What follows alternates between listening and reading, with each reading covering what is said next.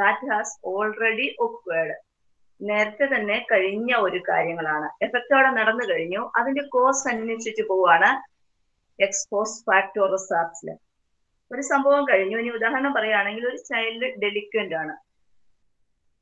നമ്മുടെ ജയറാമിന്റെ ഒരു സിനിമയിൽ കാണുന്നുണ്ട് അല്ലേ, ഡെലിക്വന്റ് ആയിട്ടുള്ള. അതേപോലെ ഡെലിക്വന്റ് ആയിട്ട് നിങ്ങളുടെ പുസ്തകത്തിലെ ഉദാഹരണം തന്നെയാണ് പറയണത്, നിങ്ങൾ വായിക്കുമ്പോൾ മനസ്സിലാകാൻ വേണ്ടിയിട്ടാണ്. ആ ഒരു കുട്ടിക്ക് ഇങ്ങനെ ഒരു ക്രിമിനൽ ആക്ടിവിറ്റി ഓൾറെഡി കഴിഞ്ഞു. ഇങ്ങനെ ഒരു ആക്ടിവിറ്റി എന്തുകൊണ്ട് ആ കുട്ടി ആയി, അതിനെക്കുറിച്ച് നമ്മൾ സ്റ്റഡി നടത്തി പുറകോട്ട് പോവുകയാണ്. ഈ കുട്ടി ഉണ്ടായപ്പോൾ മുതലുള്ളത് ചോദിച്ചു പോവുകയാണ്. ആരുടെ അടുത്ത് പോയിട്ട്? പേരൻസിന്റെ അടുത്ത് പോയിട്ട്. നമുക്ക് അവിടെ ആ വേരിയബിളിനെ ഒരു കൺട്രോളും ഇല്ല. വേരിയബിൾ അവിടെ ഉണ്ട്, അതിന്റെ എഫക്റ്റും അവിടെ ഉണ്ട്. പക്ഷെ നമ്മൾ അതിന്റെ റൂട്ട് കോസ് അന്വേഷിച്ചിട്ട് പോകുന്ന സ്റ്റഡീസ് ആണ്. അപ്പൊ നമ്മൾ പുറകോട്ട് പോകും. ഫാമിലി, സ്കൂള്, പീർ ഗ്രൂപ്പ് എഫക്ട്, ഇത് നെയ്ബർ, സോഷ്യലൈസേഷൻ, എല്ലാ കാര്യങ്ങളും നമ്മൾ അന്വേഷിച്ച് പോവുകയാണ് എക്സ്പോസ് ഫാക്ടർ റിസർച്ചിൽ നമ്മൾ നടത്തിക്കൊണ്ടിരിക്കുന്നത്. ഈ റിസർച്ച് നമ്മൾ നടത്തുമ്പോൾ ഇനി അതിനൊരു കുറച്ച് നമുക്ക് അതിന്റെ ഒരു ക്യാരക്ടറിസ്റ്റിക്സ് വന്നിട്ടുണ്ട്. ഈ research നടത്തുമ്പം the research has A control or A comparison group എന്നാണ് പറയുന്നത്. കൺട്രോൾ ഗ്രൂപ്പും ഉണ്ടാവും, ഒരു കമ്പാരിഷൻ ഗ്രൂപ്പും ഉണ്ടാവും. അതായത് ഇതേ ബിഹേവിയറിലുള്ളത്. ഇതേ ബിഹേവിയർ എന്ന് പറയുമ്പോൾ നമുക്കറിയാം, നമ്മുടെ ഡെലിക്വന്റ് ചിൽഡ്രൻ നിർത്തുന്ന സ്ഥലങ്ങളുണ്ട്, ഓരോ ജില്ലയിലുമുണ്ട്. അപ്പൊ നമ്മൾ അവിടെ പോവുകയാണെങ്കിൽ ആ ഒരു കാറ്റഗറിയിലുള്ള കുറെ അധികം കുട്ടികളെ കിട്ടും. അപ്പൊ അതിനെ നമ്മൾ നോക്കുകയാണ്. നമ്മൾ സ്റ്റഡി ചെയ്യുന്നത് മാത്രമേ ഉള്ളൂ. ആ സ്റ്റഡി ചെയ്തിട്ട് നമ്മൾ പുറത്തുള്ള കുട്ടികളെ എക്സ്പെരിമെന്റ് ഗ്രൂപ്പ് അല്ലെങ്കിൽ ആ രീതിയിൽ കമ്പാരിഷൻ ചെയ്യാൻ വേണ്ടിയിട്ട് നമ്മളൊരു ഗ്രൂപ്പിനെ കൂടെ എടുക്കുന്നു. അങ്ങനെ രണ്ട് ഗ്രൂപ്പിനെ തമ്മിൽ കമ്പയർ ചെയ്യുന്നു. അതായത് ഡെലിക്വന്റ് ആയിട്ടുള്ള കുറെ കുട്ടികളെ എടുത്തിട്ടുണ്ട്, അവരുടെ ഫാമിലി ബാക്ക്ഗ്രൗണ്ടും എല്ലാ കാര്യങ്ങളും നമ്മൾ അന്വേഷിച്ച് പോവാണ്, കൾച്ചറൽ, സോഷ്യൽ എല്ലാം. എന്നിട്ട് ഇപ്പുറത്ത് നമ്മൾ കമ്പയർ ചെയ്യാൻ വേണ്ടിയിട്ട് ഒരു ഗ്രൂപ്പിനെ നിർത്തിയിരിക്കുകയാണ്. അത് പുറത്തുള്ള ഗ്രൂപ്പാണ്.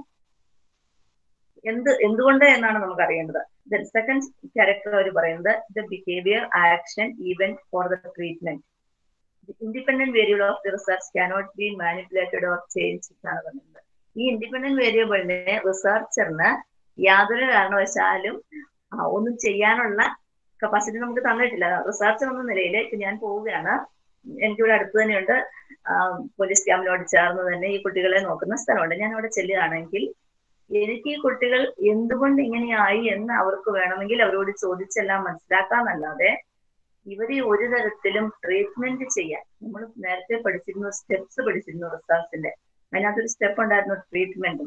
ഇത് ചെയ്യാനുള്ളത് എനിക്കില്ല. എനിക്ക് പോകാം, എന്റെ സ്റ്റഡീസ് നടത്താം.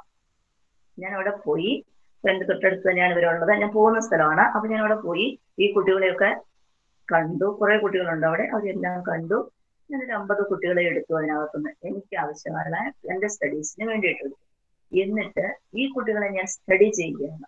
ഓരോരുത്തരെയും സ്റ്റഡി ചെയ്തു. ഇൻഡിവിജ്വൽ ഡിഫറൻസിന് അനുസരിച്ച് അവരുടെ ക്രിമിനൽ മെന്റാലിറ്റിക്കും വ്യത്യാസങ്ങളൊക്കെ ഉണ്ട്. ഓക്കെ, ഇപ്പോഴത്തെ സൈഡിൽ ഞാൻ പുറത്ത് സ്കൂളിൽ ഒരു 50 കുട്ടികളെയും കൂടി എടുത്തു, നോർമൽ ആയിട്ടുള്ള കുട്ടികളെ. എന്നിട്ട് ഇതിലെനിക്ക് ഈ ഡെലിക്വന്റ് ആയിട്ടുള്ള കുട്ടികളെ എനിക്ക് ഒന്നും ചെയ്യാൻ പറ്റില്ല. എനിക്ക് അവിടുന്ന് സ്റ്റഡി ചെയ്തിട്ട് റിപ്പോർട്ട് എടുക്കാൻ മാത്രമേ പറ്റുകയുള്ളൂ. Research focus on the effects. റിസർച്ചറിന് cos കാരണമായിരിക്കുന്നതിൽ റിസർച്ചറിന് ഒന്നും ചെയ്യാനില്ല. എഫക്ട് എന്ത് വന്നു എന്നുള്ളത് മാത്രമേ അവിടെ പ്രാധാന്യം വരുന്നുള്ളൂ. എക്സ്പോസ് ഫാക്ടർ റിസർച്ചിലെ എഫക്റ്റിന് മാത്രമേ പ്രാധാന്യമുള്ളൂ, ഇത്ര കാര്യങ്ങൾ ഇവർ ചെയ്തിരിക്കുന്നു എന്നതിന്. അതേസമയത്ത് ഇതിന്റെ കോസ് എന്തൊക്കെയാണെന്ന് റിസർച്ചിന് സ്റ്റഡി നടത്താമെന്ന് മാത്രം. പേജ് നമ്പർ 21 ആണ് കേട്ടോ, നിങ്ങളുടെ സെക്കൻഡ് ബുക്കിലെ. The research tries to analyze how and what aspect of an event. എങ്ങനെ, എന്തുകൊണ്ട് ഇത് നടന്നു, അത് കണ്ടെത്തുന്നു. ഇതൊക്കെ റിസർച്ചർ കണ്ടെത്തുകയാണ്. പോയിട്ട് നമ്മൾ തന്നെ പോയി സ്റ്റഡി ചെയ്ത് എന്തുകൊണ്ടാണ് ഇത് നടന്നത്, എങ്ങനെയാണ്, ഏത് സാഹചര്യത്തിലാണ് ഈ കുട്ടി ഇങ്ങനെയൊരു, അത് ഒരു മർഡർ കേസ് ആണെങ്കിൽ ഈ 18 വയസ്സിന് മുമ്പുള്ള കുട്ടിയാണ്, എന്തുകൊണ്ട് ഇത് ചെയ്തു, ഇത് ചെയ്യാൻ അവരെ പ്രേരിപ്പിച്ച ഘടകം ഏതാണ്, ഏതെങ്കിലും ഒരു പേര്. ഞാൻ കഴിഞ്ഞ ദിവസം നിങ്ങൾക്ക് ഇട്ടിരുന്നു, ഒരു വീഡിയോ ഇട്ടിരുന്നു. അതിനകത്ത് ഞാൻ എസ്കേപ്പ് മെക്കാനിസം അല്ലെങ്കിൽ പ്രതിരോധ തന്ത്രങ്ങൾ ഇട്ടിരുന്നു. അതേപോലെയുള്ള അതിന്റെ എങ്ങോട്ട് മാറിയിട്ടാണ് ഈ കുട്ടിക്ക്, അല്ലെങ്കിൽ ഫാമിലി ബാക്ക്ഗ്രൗണ്ട് ആണോ ഈ കുട്ടിയെ ചെയ്യിക്കാൻ പ്രേരിപ്പിച്ചത്, അല്ലെങ്കിൽ പിയർ ഗ്രൂപ്പിന്റെ ഇൻഫ്ലുവൻസ് ആണോ ഇത് ചെയ്യാൻ പ്രേരിപ്പിച്ചത്? അപ്പൊ നമ്മൾ ഇത് കണ്ടുപിടിക്കും, എന്താണ് എങ്ങനെയാണ്. ഇത്രേ ഉള്ളൂ നമ്മുടെ ഡ്യൂട്ടി. നമ്മളിപ്പോ ഒരു സ്ഥാപനത്തിൽ, ഇങ്ങനെയുള്ള ഒരു സ്ഥാപനത്തിൽ ചെല്ലുകയാണെങ്കിൽ അവിടെ സൈക്കോളജിസ്റ്റിന്റെ ഡ്യൂട്ടി, കോടതിയിൽ കൊടുക്കാനുള്ള ഡ്യൂട്ടി നമുക്ക് ഇത് എന്തുകൊണ്ട് എങ്ങനെ വന്നു എന്നുള്ളതാണ്. പിന്നെ ട്രീറ്റ്മെന്റ് വേറെ, അത് നമ്മളവിടെ നടത്തുന്നില്ല. പക്ഷെ ഇതിന്റെ ഒരു റൂട്ട് കോസ് കണ്ടെത്തി കൊടുക്കുന്നു. ഇതാണ് നമ്മളോട് പറഞ്ഞിരിക്കുന്നത്. എക്സ്പോസ് ഫാക്ടോയെ നേരെ വിപരീതമായിട്ട് നമുക്ക് പഠിക്കാനുണ്ടെങ്കിൽ ഇത് research expose possible effects and causes. Possible ആയിട്ടുള്ള ഇനിയും വരാനുള്ളതും ഉണ്ടാവും എഫക്ട്സും കോസസും, അതിന്റെ കാരണങ്ങളും നമ്മൾ കണ്ടെത്തി കൊടുക്കുന്നു. ഈ ഒരാൾ വരികയാണെങ്കിൽ ഇത്രയുമാണ് ഇതിന്റെ ക്യാരക്ടറിസ്റ്റിക്സ് കൊടുത്തിരിക്കുന്നത്. കഴിഞ്ഞ ദിവസം പഠിച്ചതുപോലെ തന്നെ സ്റ്റെപ്സ് ഉണ്ട്, റിസർച്ചിൽ സ്റ്റെപ്സ് ഉണ്ട്. ഇതിനകത്ത് സ്റ്റെപ്സ് പറയുന്ന determining the problem. Expose problem നമ്മൾ പോയി കണ്ടെത്തുകയല്ല, ഓൾറെഡി ആ പ്രോബ്ലം അവിടെ ഉണ്ട്. അപ്പൊ നമ്മൾ സെർച്ച് ചെയ്തൊന്നും പോകണ്ട. നേരത്തേനകത്ത് നമ്മൾ ഐഡന്റിഫൈങ് ദ പ്രോബ്ലം ആയിരുന്നു. അപ്പൊ നമ്മൾ എന്ത് ചെയ്തു? സെർച്ച് ചെയ്ത് പോകണമായിരുന്നു പ്രോബ്ലം ഏതാണെന്നുള്ളത്. ഇവിടെ നമ്മുടെ മുമ്പിൽ പ്രോബ്ലം നിൽപ്പുണ്ട്. നമ്മളെ വിളിച്ചിട്ട് ആസ് എ സൈക്കോളജിസ്റ്റ് നമ്മളെ വിളിച്ചിട്ട് പറയുകയാണ് ഈ പ്രോബ്ലം നമ്മുടെ കയ്യിൽ തന്നു. എന്നിട്ട് നമ്മളോട് പറയുകയാണ് ഇത് നോക്ക്, ഇത് എന്തുകൊണ്ട് സംഭവിച്ചു, ഈ എഫക്ട്.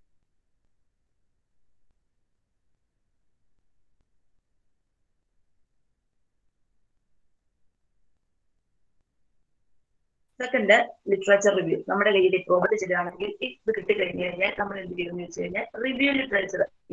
ഇതുമായി ബന്ധപ്പെട്ട അല്ലെങ്കിൽ ബാക്ക്ഗ്രൗണ്ട് സ്റ്റഡി, ഇതുമായി ബന്ധപ്പെട്ട് എത്രയുണ്ട് എന്ന് നോക്കും. ഇങ്ങനെയുള്ള ഇതേ കൾച്ചറിൽ നിന്നും വന്നത്. എനിക്കും മനസ്സിലാവുന്ന എന്ത് കൾച്ചർ എന്നൊക്കെ പറഞ്ഞാൽ മനസ്സിലാവുന്ന. ഞാൻ സാധാരണ പോകുന്നത്, ഉദാഹരണത്തിന് പറയുകയാണെങ്കിൽ ഞാൻ സാധാരണ പോകുന്നത് നമ്മുടെ പാലക്കാട് ഇതിലാണ് പോകുന്നത്. ഞാൻ അവിടെ ചെല്ലുമ്പം കൂടുതലും ഈ കുട്ടികൾ വരുന്നത് ബാക്ക്വേർഡ് കൾച്ചറാണ്. അങ്ങനെ വേറൊന്നല്ല ഉദ്ദേശിക്കുന്നത്. ഒത്തിരി ബാക്കിൽ നിൽക്കുന്ന കൾച്ചറുണ്ട്. ആ കൾച്ചറിൽ നിന്ന് വരുന്ന ഒരുപാട് കുട്ടികളുണ്ട്.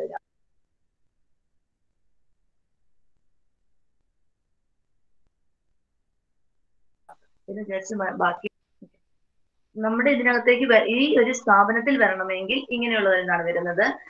ഹൈ കൾച്ചറിൽ ഇഷ്ടം പോലെ വരുന്നുണ്ട്, പക്ഷെ അത് ഇവിടെ വരെ എത്തുന്നില്ല. അപ്പൊ ഈ എത്തുന്നതിൽ എന്തുകൊണ്ട് ഇത് സംഭവിച്ചു? അപ്പൊ ഇങ്ങനെ ഉണ്ടെങ്കിൽ ഇതേ ബാക്ക്ഗ്രൗണ്ടുള്ള വേറെ നമ്മൾ സ്റ്റഡി ചെയ്ത് നോക്കും എങ്ങനെയാണ് ഇത് എന്ന്. കുറെ അധികം സ്റ്റഡീസ് നോക്കേണ്ടി വരും. അപ്പൊ ലിറ്ററേച്ചർ റിവ്യൂ പോകും.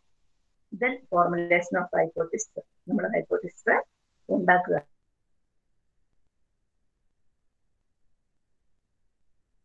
ഉണ്ടാക്കുമ്പോൾ നമ്മൾ പറയും വീട്ടിലെ പ്രോബ്ലംസ് കൊണ്ട് ആയിരിക്കാം, അല്ലെങ്കിൽ വീട്ടിലെ പോവർട്ടി ആവാം, അല്ലെങ്കിൽ കുറെ അധികം കുട്ടികളുള്ളത് കൊണ്ടാവാം, അല്ലെങ്കിൽ അവരുടെ കൾച്ചർ കൊണ്ടാവാം, എന്തുമാവാം നമ്മുടെ hypothesis. Ma'am. Okay. Ma'am, there are few people waiting to be let in. Okay. And secondly, ma'am, request on please, shall I English instructions tharangi? Okay. Okay, thank you. I'm giving steps of exposed factor research. First one is determining the problem. Exposed factor research. In exposed factor research, the researcher has no power. Only can check what is happened. Then first one is determining the problem. Determining the problem. There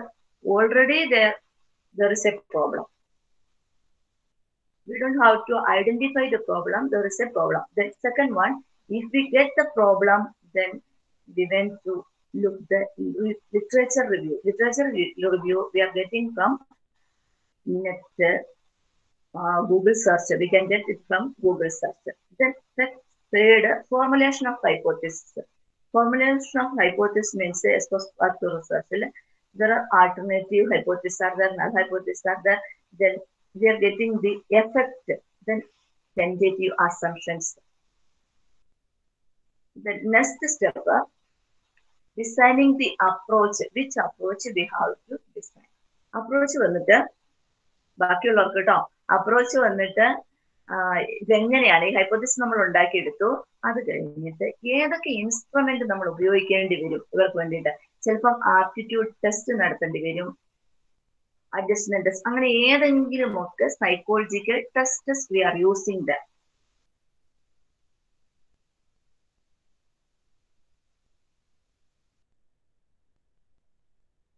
എന്തിനു വേണ്ടിയിട്ടാണ്? ഈ കുട്ടി നോക്കാൻ വേണ്ടിയിട്ട് നമ്മൾ ടെസ്റ്റുകൾ ഏത് approach എന്ന് ചെയ്യുന്നത് ആരാണ്?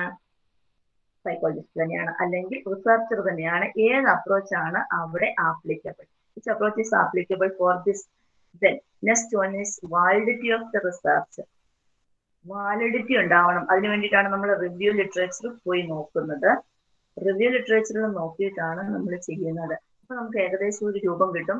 ഇതിനു മുമ്പ് ആൾക്കാർ ഇങ്ങനെയൊക്കെയാണ് ചെയ്തിരിക്കുന്നത്, ഇതേ ടൂൾസ് ഒക്കെയാണ് ഇവർ ഉപയോഗിച്ചിരിക്കുന്നത്. നമുക്കൊരിക്കലും ടൂൾസ് ഡെവലപ്പ് ചെയ്യാൻ പറ്റില്ല.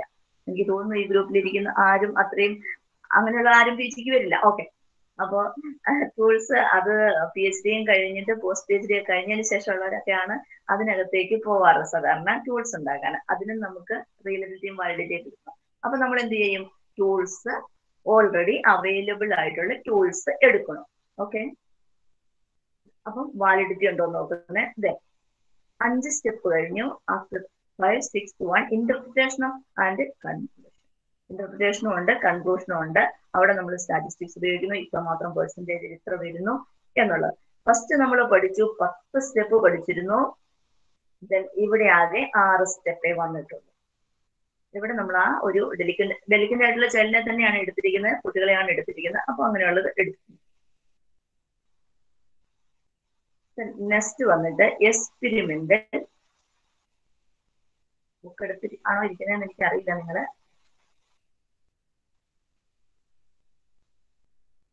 Experimental research. Experimental research mainly used in science subjects such as physics, chemistry, medicine, biology. അങ്ങനെയുള്ളതിനാണ് experimental research നമ്മൾ സാധാരണഗതിയിൽ വരുന്നത്. പക്ഷേ ചില സമയത്തൊക്കെ നമ്മൾ ഇത് ഉപയോഗിക്കാറുണ്ട്. Relationship between human behaviour and mind. അവിടെ നമ്മൾ ഈ ഹ്യൂമൻ ബിഹേവിയറും അവരുടെ മാനസികാവസ്ഥയും പഠിക്കാൻ വേണ്ടിയിട്ട് നമ്മൾ ഈ എക്സ്പെരിമെന്റൽ റിസർച്ച് ചെയ്യാറുണ്ട്. എക്സ്പെരിമെന്റൽ റിസർച്ച് സൈക്കോളജിയിൽ ചെയ്യാറുണ്ട്. ചെയ്യുന്നതിന് എന്തിനൊക്കെ വേണ്ടിയിട്ടാണുള്ളത്? ഒരു ചെയ്യുകയാണെങ്കിൽ അതൊരു ഹോമോജിനിയസ് ഗ്രൂപ്പ് ആയിരിക്കും. നമ്മൾ എക്സ്പെരിമെന്റൽ റിസർച്ച് ചെയ്യുമ്പോൾ ഹോമോജിനിയസ് ഗ്രൂപ്പ് എന്ന് പറയുമ്പം അവരുടെ സൈക്കോളജി, ലൈഫ് സയൻസ് സൈക്കോളജി പഠിച്ചതെന്ന് എനിക്കറിയില്ല, ഏജ് ഗ്രൂപ്പുകളുണ്ട്. അഡോളസൻസ് ഗ്രൂപ്പ് എടുത്തു. അവരിലെ ആൽക്കഹോളിസം അല്ലെങ്കിൽ അഗ്രഷൻ അങ്ങനെയുള്ളതൊക്കെ എടുക്കുകയാണെങ്കിൽ, അഡിക്ഷൻ, ചിലപ്പോൾ നെറ്റിനായിരിക്കും അഡിക്ഷൻ. അപ്പൊ ആ ഒരു കാറ്റഗറി കറക്റ്റ് ആയിട്ട് ഏജ് അഡോളസൻസ് ഗ്രൂപ്പ് ആയിരിക്കും. അതേപോലെ തന്നെ എടുക്കുന്ന ഡിസീസും ഒരേപോലത്തെ ആയിരിക്കും. പക്ഷെ ഇൻഡിവിജ്വൽ ഡിഫറൻസ് ഉള്ളത് കൊണ്ടും കൾച്ചറൽ ഡിഫറൻസും സോഷ്യൽ ഡിഫറൻസും ഒക്കെ ഉള്ളത് കൊണ്ട് പലരിലെയും സിംറ്റംസ് ഡിഫറെന്റ് ആയിരിക്കും. നമ്മൾ എടുക്കുന്നത് ഹോമോജീനിയസ് ഗ്രൂപ്പ് ആണെങ്കിൽ പോലും ഇത് ഡിഫറൻസ് വരും. എക്സ്പെരിമെന്റലിലായതുകൊണ്ട് എക്സ്പോസ് ഫാക്ടർ റിസർച്ചിൽ നമ്മൾ അവരെ തുറന്നു വിട്ടിരിക്കുകയായിരുന്നു. അവരെ എങ്ങനെ ഇട്ടിരിക്കുകയാണ്, അവിടെ പോയിട്ട് നമ്മൾ സ്റ്റഡി നടത്താണ്. എക്സ്പെരിമെന്റൽ ഗ്രൂപ്പിൽ നമ്മളുടെ കയ്യിലാണ് ഈ കുട്ടികൾ. കുട്ടികളോ ആരുമാകട്ടെ, കുട്ടികളെന്ന് മാത്രം ചിന്തിക്കേണ്ട. അഡൾട്ട്ഹുഡിലാണെങ്കിലും ഒരു 30 to 45 അല്ലെങ്കിൽ ആ ഒരു ഏജില് ഫ്രസ്ട്രേഷൻ വരാറുണ്ട്, അല്ലെങ്കിൽ മൂഡ് ഡിസോർഡേഴ്സ് വരാറുണ്ട്. നമ്മൾ അവരെ മാത്രമാണ് എടുക്കുക. അല്ലെങ്കിൽ ഫാമിലി പാത്തോളജി വരാറുണ്ട്, ഫാമിലിയിൽ അഡ്ജസ്റ്റ്മെന്റ് പ്രോബ്ലംസ് അങ്ങനെയൊക്കെ വരാറുണ്ട്. അങ്ങനെയാണെങ്കിൽ ഒരു പർട്ടിക്കുലർ ഗ്രൂപ്പിനെയാണ് നമ്മൾ എടുക്കുന്നത്. എന്നിട്ട് നമ്മൾ എക്സ്പെരിമെന്റ് ചെയ്യാൻ വേണ്ടിയിട്ടാണ്, നമ്മൾ വെറുതെ വിടുന്നില്ല ഇവരെ നമ്മൾ ഒരു കൺട്രോൾഡ് കണ്ടീഷനിൽ വെച്ചിരിക്കുകയാണ്. എന്നിട്ട് ഇവർക്ക് ഇന്റർവെൻഷൻസ് കൊടുക്കുകയാണ്. ഇന്റർവെൻഷൻസ് എന്ന് പറഞ്ഞു കഴിഞ്ഞാൽ നമ്മൾ അവർക്ക് തെറാപ്പി കൊടുക്കുകയാണ്. എടുത്തിരിക്കുന്ന ഗ്രൂപ്പ് ഏതാണേലും അവരെ നമ്മൾ എടുത്ത് നമ്മൾ വെച്ചിരിക്കുകയാണ്, നമ്മളുടെ അടുത്ത് വെച്ചിരിക്കുകയാണ് ഇവരെ. ഈ ഒരു ഗ്രൂപ്പിനെ എപ്പോഴും നമ്മൾ കൺട്രോൾ ചെയ്യുന്നുണ്ട്. ഡി അഡിക്ഷൻ സെന്ററിലെ ആൾക്കാരെ കൊണ്ടുപോകുന്നത് അറിയാലോ. അപ്പൊ അവരൊരു കൺട്രോൾഡ് ആയിട്ടാണ് അവിടെ നിർത്തിയിരിക്കുന്നത്. യെസ്, അതേപോലെയാണ് എക്സ്പെരിമെന്റ് ഗ്രൂപ്പിൽ വരുന്നത്. നിങ്ങൾക്ക് മനസ്സിലായി കാണും. അപ്പൊ അവരെ നമ്മളവിടെ നിർത്തി അവർക്ക് ട്രീറ്റ്മെന്റ് ചെയ്ത്, മെഡിസിൻ ആണെങ്കിൽ മെഡിസിൻ കൊടുത്ത് മാറ്റിയെടുക്കുകയാണ്. അതേ സമയത്ത് വേറൊരു ഗ്രൂപ്പ് ഉണ്ട് പുറത്തു നിൽക്കുന്നത്. അവരുമായിട്ട് നമുക്ക് കമ്പയർ ചെയ്യാൻ പറ്റും. എക്സ്പോസ് ഫാക്ടർ റിസർച്ച് ആണെങ്കിൽ ഇതെല്ലാം തമ്മിലുള്ള ഡിഫറൻസ് ചോദിക്കും കേട്ടോ. കോസ് ആൻഡ് എഫക്ട് റിലേഷൻഷിപ്പും നമ്മളിവിടെ നോക്കുന്നുണ്ട്. നേരത്തതിൽ നമുക്ക് എഫക്റ്റ് മാത്രമേ ഉണ്ടായിരുന്നുള്ളൂ. എസ് പോസ്റ്റ് ഫാക്ടോയില് നമ്മൾ പോയി കോഴ്സ് കണ്ടുപിടിക്കുന്നതേ ഉള്ളൂ. ആ കണ്ടുപിടിച്ച ആ കോഴ്സിനെ നമ്മൾ മാറ്റുന്നില്ല. അതിന് കാരണമായതിനെ നമുക്ക് മാറ്റാൻ നമ്മളോട് പറഞ്ഞിട്ടില്ല. ഇവിടെ നമ്മളോട് ആ കോഴ്സ് എന്താണ് എന്ന് കണ്ടുപിടിച്ച് അത് മാറ്റിയിട്ട് അപ്പൊ നമ്മൾ അതിനെ മാറ്റിയെടുക്കുകയാണ്. അതിന് വേണ്ടിയിട്ട് നമ്മൾ ഇന്റർവെൻഷൻസ് കൊടുക്കുകയാണ്. ഒരേ സമയത്ത് പലതരത്തിലുള്ള ഇന്റർവെൻഷൻസ് നമ്മൾ കൊടുക്കുന്നുണ്ട്. കഴിഞ്ഞ ദിവസം സ്റ്റെപ്പിൽ പറഞ്ഞിരുന്നു, ട്രീറ്റ്മെന്റ്സ് എന്ന് പറഞ്ഞിരുന്നു. അപ്പൊ കുറെ കാര്യങ്ങൾ, കുറെ തെറാപ്പികൾ നമ്മൾ അവിടെ ചെയ്യുന്നു. മെഡിക്കേഷൻ വേണമെങ്കിൽ മെഡിക്കേഷനും കൊടുക്കുന്നു. ഏതൊരു സമയത്തും ഒരു ക്വാണ്ടിറ്റേറ്റീവ് റിസർച്ചും കൂടിയാണ്. എന്താന്ന് ചോദിച്ചു കഴിഞ്ഞാൽ ഏത് സമയത്തും ഇവർക്ക് എത്രമാത്രം മാറ്റങ്ങൾ വന്നു എന്ന് റിസർച്ചർ അളന്നു തൂക്കി നോക്കുന്നുണ്ട്. ഈ റിസർച്ച് നമുക്ക് വീണ്ടും ചെയ്യാൻ സാധിക്കുന്നതാണ്, റിപ്ലിക്കബിൾ ആണ്. ഇതേ കണ്ടീഷനിൽ അടുത്ത അഡോളസൻസ് ഗ്രൂപ്പിനെ ആണെങ്കിലും അല്ലെങ്കിൽ അഡൽട്ട്ഹുഡ് ഗ്രൂപ്പിനെ ആണെങ്കിലും കൊണ്ടുവന്ന് ഈ കൊടുത്ത ഇന്റർവെൻഷൻസ് ഒക്കെ കൊടുത്തു കഴിഞ്ഞാൽ മാറ്റങ്ങൾ വരുന്നു എന്നുള്ളത്.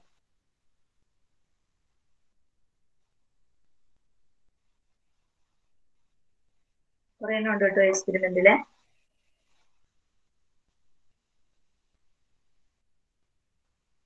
ഞാനൊന്ന് അതിന്റെ ആ എക്സ്പെരിമെന്റൽ റിസർച്ചർ ഒന്നുകൂടെ അത് ആ ഇംഗ്ലീഷ് ഗ്രൂപ്പിലായിരുന്നോ അവർക്ക് വേണ്ടിയിട്ട് കൊടുക്കാം. The subjects are homogeneous group. Then second, the experimental subjects are the controlled conditions. Then third, one experiment group is taken and subjected and manipulated an independent variable. That means we are giving the interventions for these groups. Then we are checking the cause and effect relationship, and after that we are treating the causes. What are the causes? Then it is replicable. We can, the same interventions we can use another time also.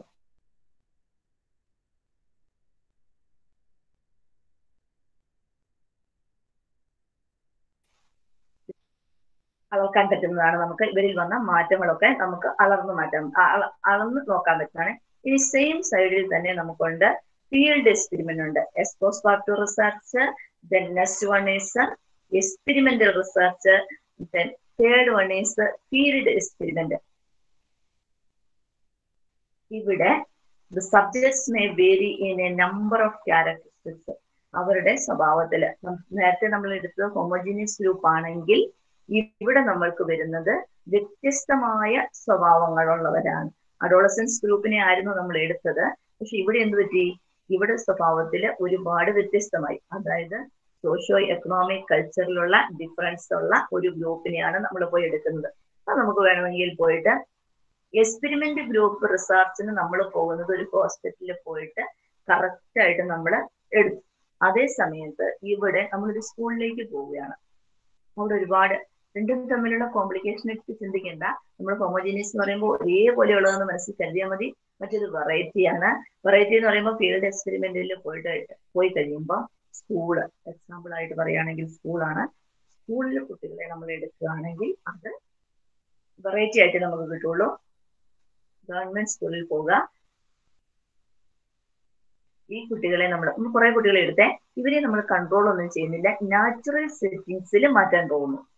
മറ്റത് നമ്മളൊരു പ്രത്യേക സ്ഥലത്തിട്ട് അവരെ experiment ചെയ്ത് അവരെ മാറ്റിയെടുക്കുമെന്നതാണ്.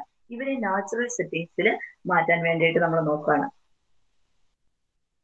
ഇതിനു വേണ്ടിയിട്ട് നമുക്ക് ചെയ്യാൻ പറ്റുമോ എന്ന് നോക്കാൻ വേണ്ടിയിട്ട് ഇപ്പൊ സ്കൂളിൽ പോയി 2 ക്ലാസ്സിനെ എടുത്തു.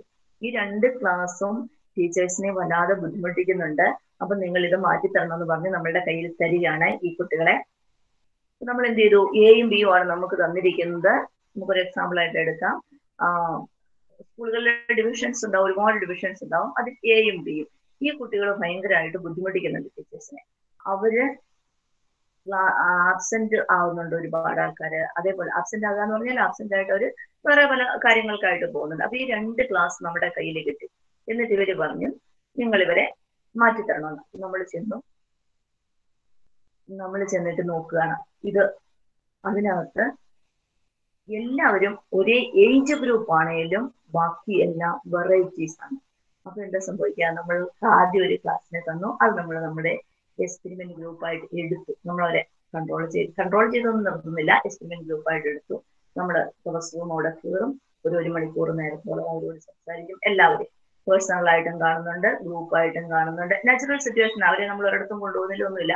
ക്ലാസ്സിൽ ചെന്നിട്ട് നമ്മൾ അവർക്ക് ഇന്റർവെൻഷൻസ് കൊടുക്കുന്നുണ്ട്. ഒരു 6 മാസത്തെ എടുത്തു കഴിയുമ്പോഴത്തേക്ക് ഇവരുടെ എല്ലാം ബിഹേവിയർ നമുക്ക് മാറ്റിയെടുക്കാൻ പറ്റും. അപ്പൊ എന്ത് നമ്മൾ പ്രൂവ് ചെയ്തു? യെസ്, എ ബാച്ചിലെ കുട്ടികളെ ഞങ്ങൾക്ക് മാറ്റാൻ പറ്റും. സെയിം മെത്തേഡ് എവിടെ അഡോപ്റ്റ് ചെയ്യാൻ പറ്റും?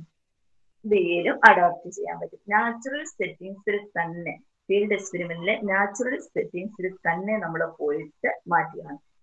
അതുപോലെ തന്നെ ലൈഫ് സിറ്റുവേഷൻസിനെയൊക്കെ ചില സമയത്ത് അവരുടെ ലൈഫ് സിറ്റുവേഷൻസ് ഒന്നും നമുക്ക് മാറ്റാൻ പറ്റിയിട്ടില്ല, എന്നാലും നമുക്ക് ആ ഒരു ഫീൽഡിൽ ഇറങ്ങി നമ്മൾ പ്രവർത്തിക്കുകയാണ്. ഇത് ചിലപ്പം ബോത്ത് ക്വാളിറ്റേറ്റീവ് ഉണ്ട്, ക്വാണ്ടിറ്റേറ്റീവ് ഉണ്ട്. ക്വാളിറ്റേറ്റീവിൽ കഴിഞ്ഞ ദിവസം ഞാൻ നിങ്ങളോട് പറഞ്ഞിരുന്നു, പ്രൊജക്റ്റീവ് ടെക്നിക്സ് എല്ലാം ക്വാളിറ്റേറ്റീവിലാണ് വരുന്നതെന്ന്. ഓർക്കുന്നുണ്ടോ എന്ന് എനിക്കറിയില്ല. പ്രൊജക്റ്റീവ് ടെക്നിക്സ് ജസ്റ്റ് ഒന്ന് നോക്കണം. പ്രൊജക്റ്റീവ് ടെക്നിക്സ് ആരുടെയാണെങ്കിലും, ഇതിനകത്ത് എക്സാമ്പിൾ പറയുമ്പോൾ കുട്ടികളാണെങ്കിൽ കുട്ടികളുടെ ഇന്നർ ഫീലിങ്സ് എന്താണ് എന്ന് നമ്മൾ നോക്കുന്നു. ഇന്നർ ഫീലിങ്സ് നോക്കാൻ വേണ്ടിയിട്ട് നമുക്ക് വേണമെങ്കിൽ സെന്റൻസ് കംപ്ലീഷൻ ടെസ്റ്റ് എടുക്കാം. പ്രൊജക്റ്റീവ് ടെസ്റ്റുകൾ ഏത് വേണമെങ്കിലും നമുക്ക് എടുക്കാൻ പറ്റും. റോഷേഴ്സ് ഇങ്ക് ബ്ലോട്ട് ടെസ്റ്റ് വേണമെങ്കിൽ എടുക്കാം. നിങ്ങൾ പേഴ്സണാലിറ്റിയിൽ ഇതെല്ലാം പഠിക്കാൻ വരുന്നുണ്ട്. അപ്പൊ നിങ്ങൾക്ക് മനസ്സിലാകും, ഈ പ്രൊജക്റ്റീവ് ടെക്നിക്സ് ഒക്കെ ചെയ്തിട്ട് നമുക്ക് ഇവരുടെ പേഴ്സണാലിറ്റിയിൽ മാറ്റങ്ങൾ വരുത്താൻ വേണ്ടിയിട്ട് സാധിക്കും. അതുകൊണ്ട് തന്നെ ഇത് ക്വാളിറ്റേറ്റീവുമാണ്, ക്വാണ്ടിറ്റേറ്റീവുമാണ്. ക്വാണ്ടിറ്റേറ്റീവുമാണ്. അവരുടെ ബിഹേവിയറിനെ നമ്മൾ കറക്റ്റ് ആയിട്ട് മാറ്റിയെടുക്കുന്നുണ്ട്. ഫീൽഡ് എക്സ്പെരിമെന്റും റെപ്ലിക്കബിൾ ആയിട്ട് നമുക്ക് ചെയ്യാനും അതിനെ വീണ്ടും മോഡിഫൈ ചെയ്യാനും സാധിക്കുന്നു എന്നുള്ളതാണ്. അതേസമയത്ത് എക്സ്പെരിമെന്റിൽ റെപ്ലിക്കബിൾ മാത്രമേ വരുന്നുള്ളൂ, ഇതിനകത്ത് മോഡിഫൈ ചെയ്യാൻ കൂടി പറ്റുന്നുണ്ട്. അപ്പം ഇപ്പൊ പറഞ്ഞത് എക്സ്പെരിമെന്റൽ റിസർച്ചും ഫീൽഡ് റിസർച്ചും, ഇത് രണ്ടും തമ്മിലുള്ള ഡിഫറൻസ് ബിറ്റ്വീൻ ഇത് രണ്ടും നോക്കണം നിങ്ങൾ. എസ് പോസ്റ്റ് ഫാക്ടർ റിസർച്ച് ഒരു എസ്എ ക്വസ്റ്റ്യൻ ആയിട്ട് വരാറുണ്ട്.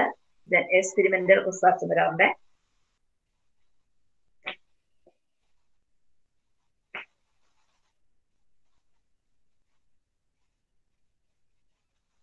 എക്സ്പെരിമെന്റൽ റിസർച്ചിൽ ടൈപ്സ് കൊടുത്തിട്ടുണ്ട്. അതിൽ first single case experimental design.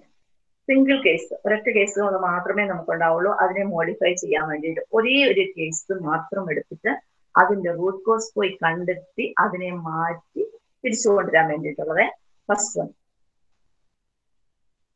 Methodology വലിയ എളുപ്പമൊന്നുമല്ല കേട്ടോ.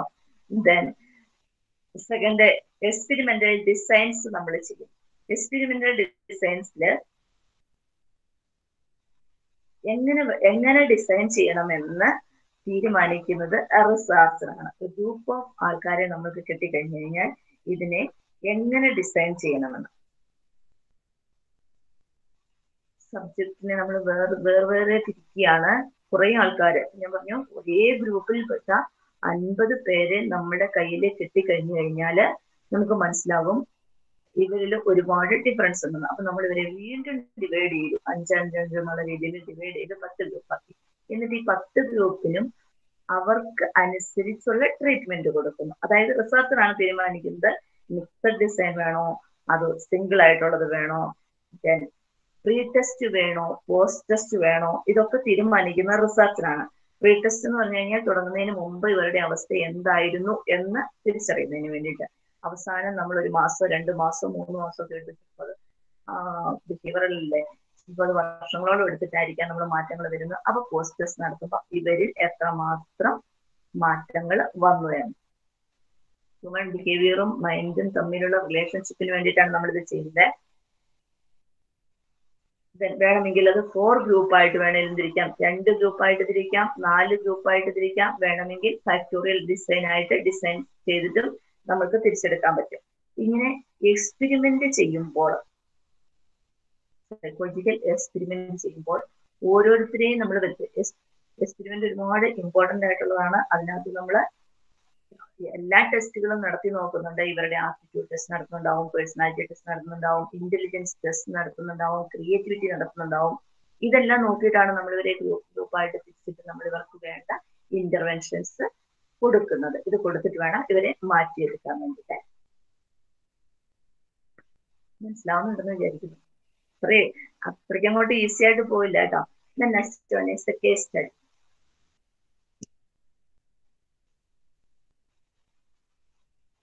ആരെങ്കിലും ഒരാൾ മറുപടി പറഞ്ഞേ, മനസ്സിലാവുന്നുണ്ടെങ്കിൽ. എല്ലാരും യൂണിവേഴ്സിറ്റിയിൽ നിന്നായിരിക്കുമല്ലേ മ്യൂട്ട് ചെയ്ത് വെച്ചിരിക്കുന്നത്, അതോ നിങ്ങൾ തന്നെയാണോ? ഓക്കെ, പറയാൻ പറ്റും അല്ലേ? ഓക്കെ. മനസ്സിലാവുന്നുണ്ടല്ലേ? ഉണ്ടോ? ഉണ്ട്. ഓക്കെ. ഇനി കേസ് സ്റ്റഡിയെ സാധാരണ ബി എഡിനൊക്കെ പോകുമ്പോ ഞാൻ കണ്ടിന്യൂ ചെയ്യുവാണേ. കേസ് സ്റ്റഡി സാധാരണ ബി എഡിന് പോകുമ്പോ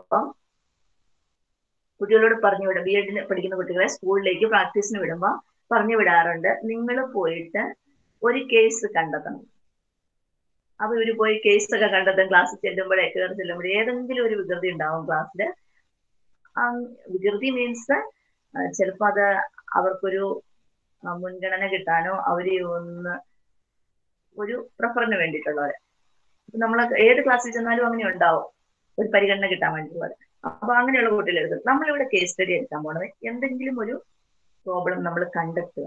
ഇനി നിങ്ങൾ കണ്ടെത്താനൊന്നും പോകേണ്ട ആവശ്യമില്ല, നിങ്ങളുടെ അടുത്തേക്ക് വരും. നിങ്ങൾ ഈ കോഴ്സൊക്കെ കഴിഞ്ഞു കഴിഞ്ഞാല് ഇഷ്ടം പോലെ വരും. അപ്പൊ ഒരു കേസ് സ്റ്റഡി നമ്മുടെ കയ്യിൽ എത്തുകയാണ്. അത് ഒന്നാവാം, കേസ് സ്റ്റഡിയിൽ പറയുന്നുണ്ട്, അത് ഒന്നാവാം, അതിൽ കേസസ് ആവാം, കുറെ അധികമാകാം,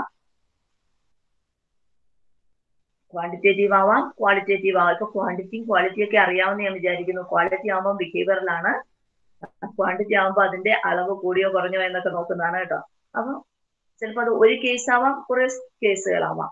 ഈ കേസുകളെ നമ്മൾ എടുത്തിട്ട് ഒബ്സർവ് ചെയ്യുന്നുണ്ട്, ഇന്റർവ്യൂ ചെയ്യുന്നുണ്ട്, സൈക്കോളജിക്കൽ ടെസ്റ്റ് നടത്തുന്നുണ്ട്. ഒരു എക്സാമ്പിൾ പറഞ്ഞു പോകാം, പിന്നെ എല്ലാം കൂടി അതിനകത്ത് വരുവേ.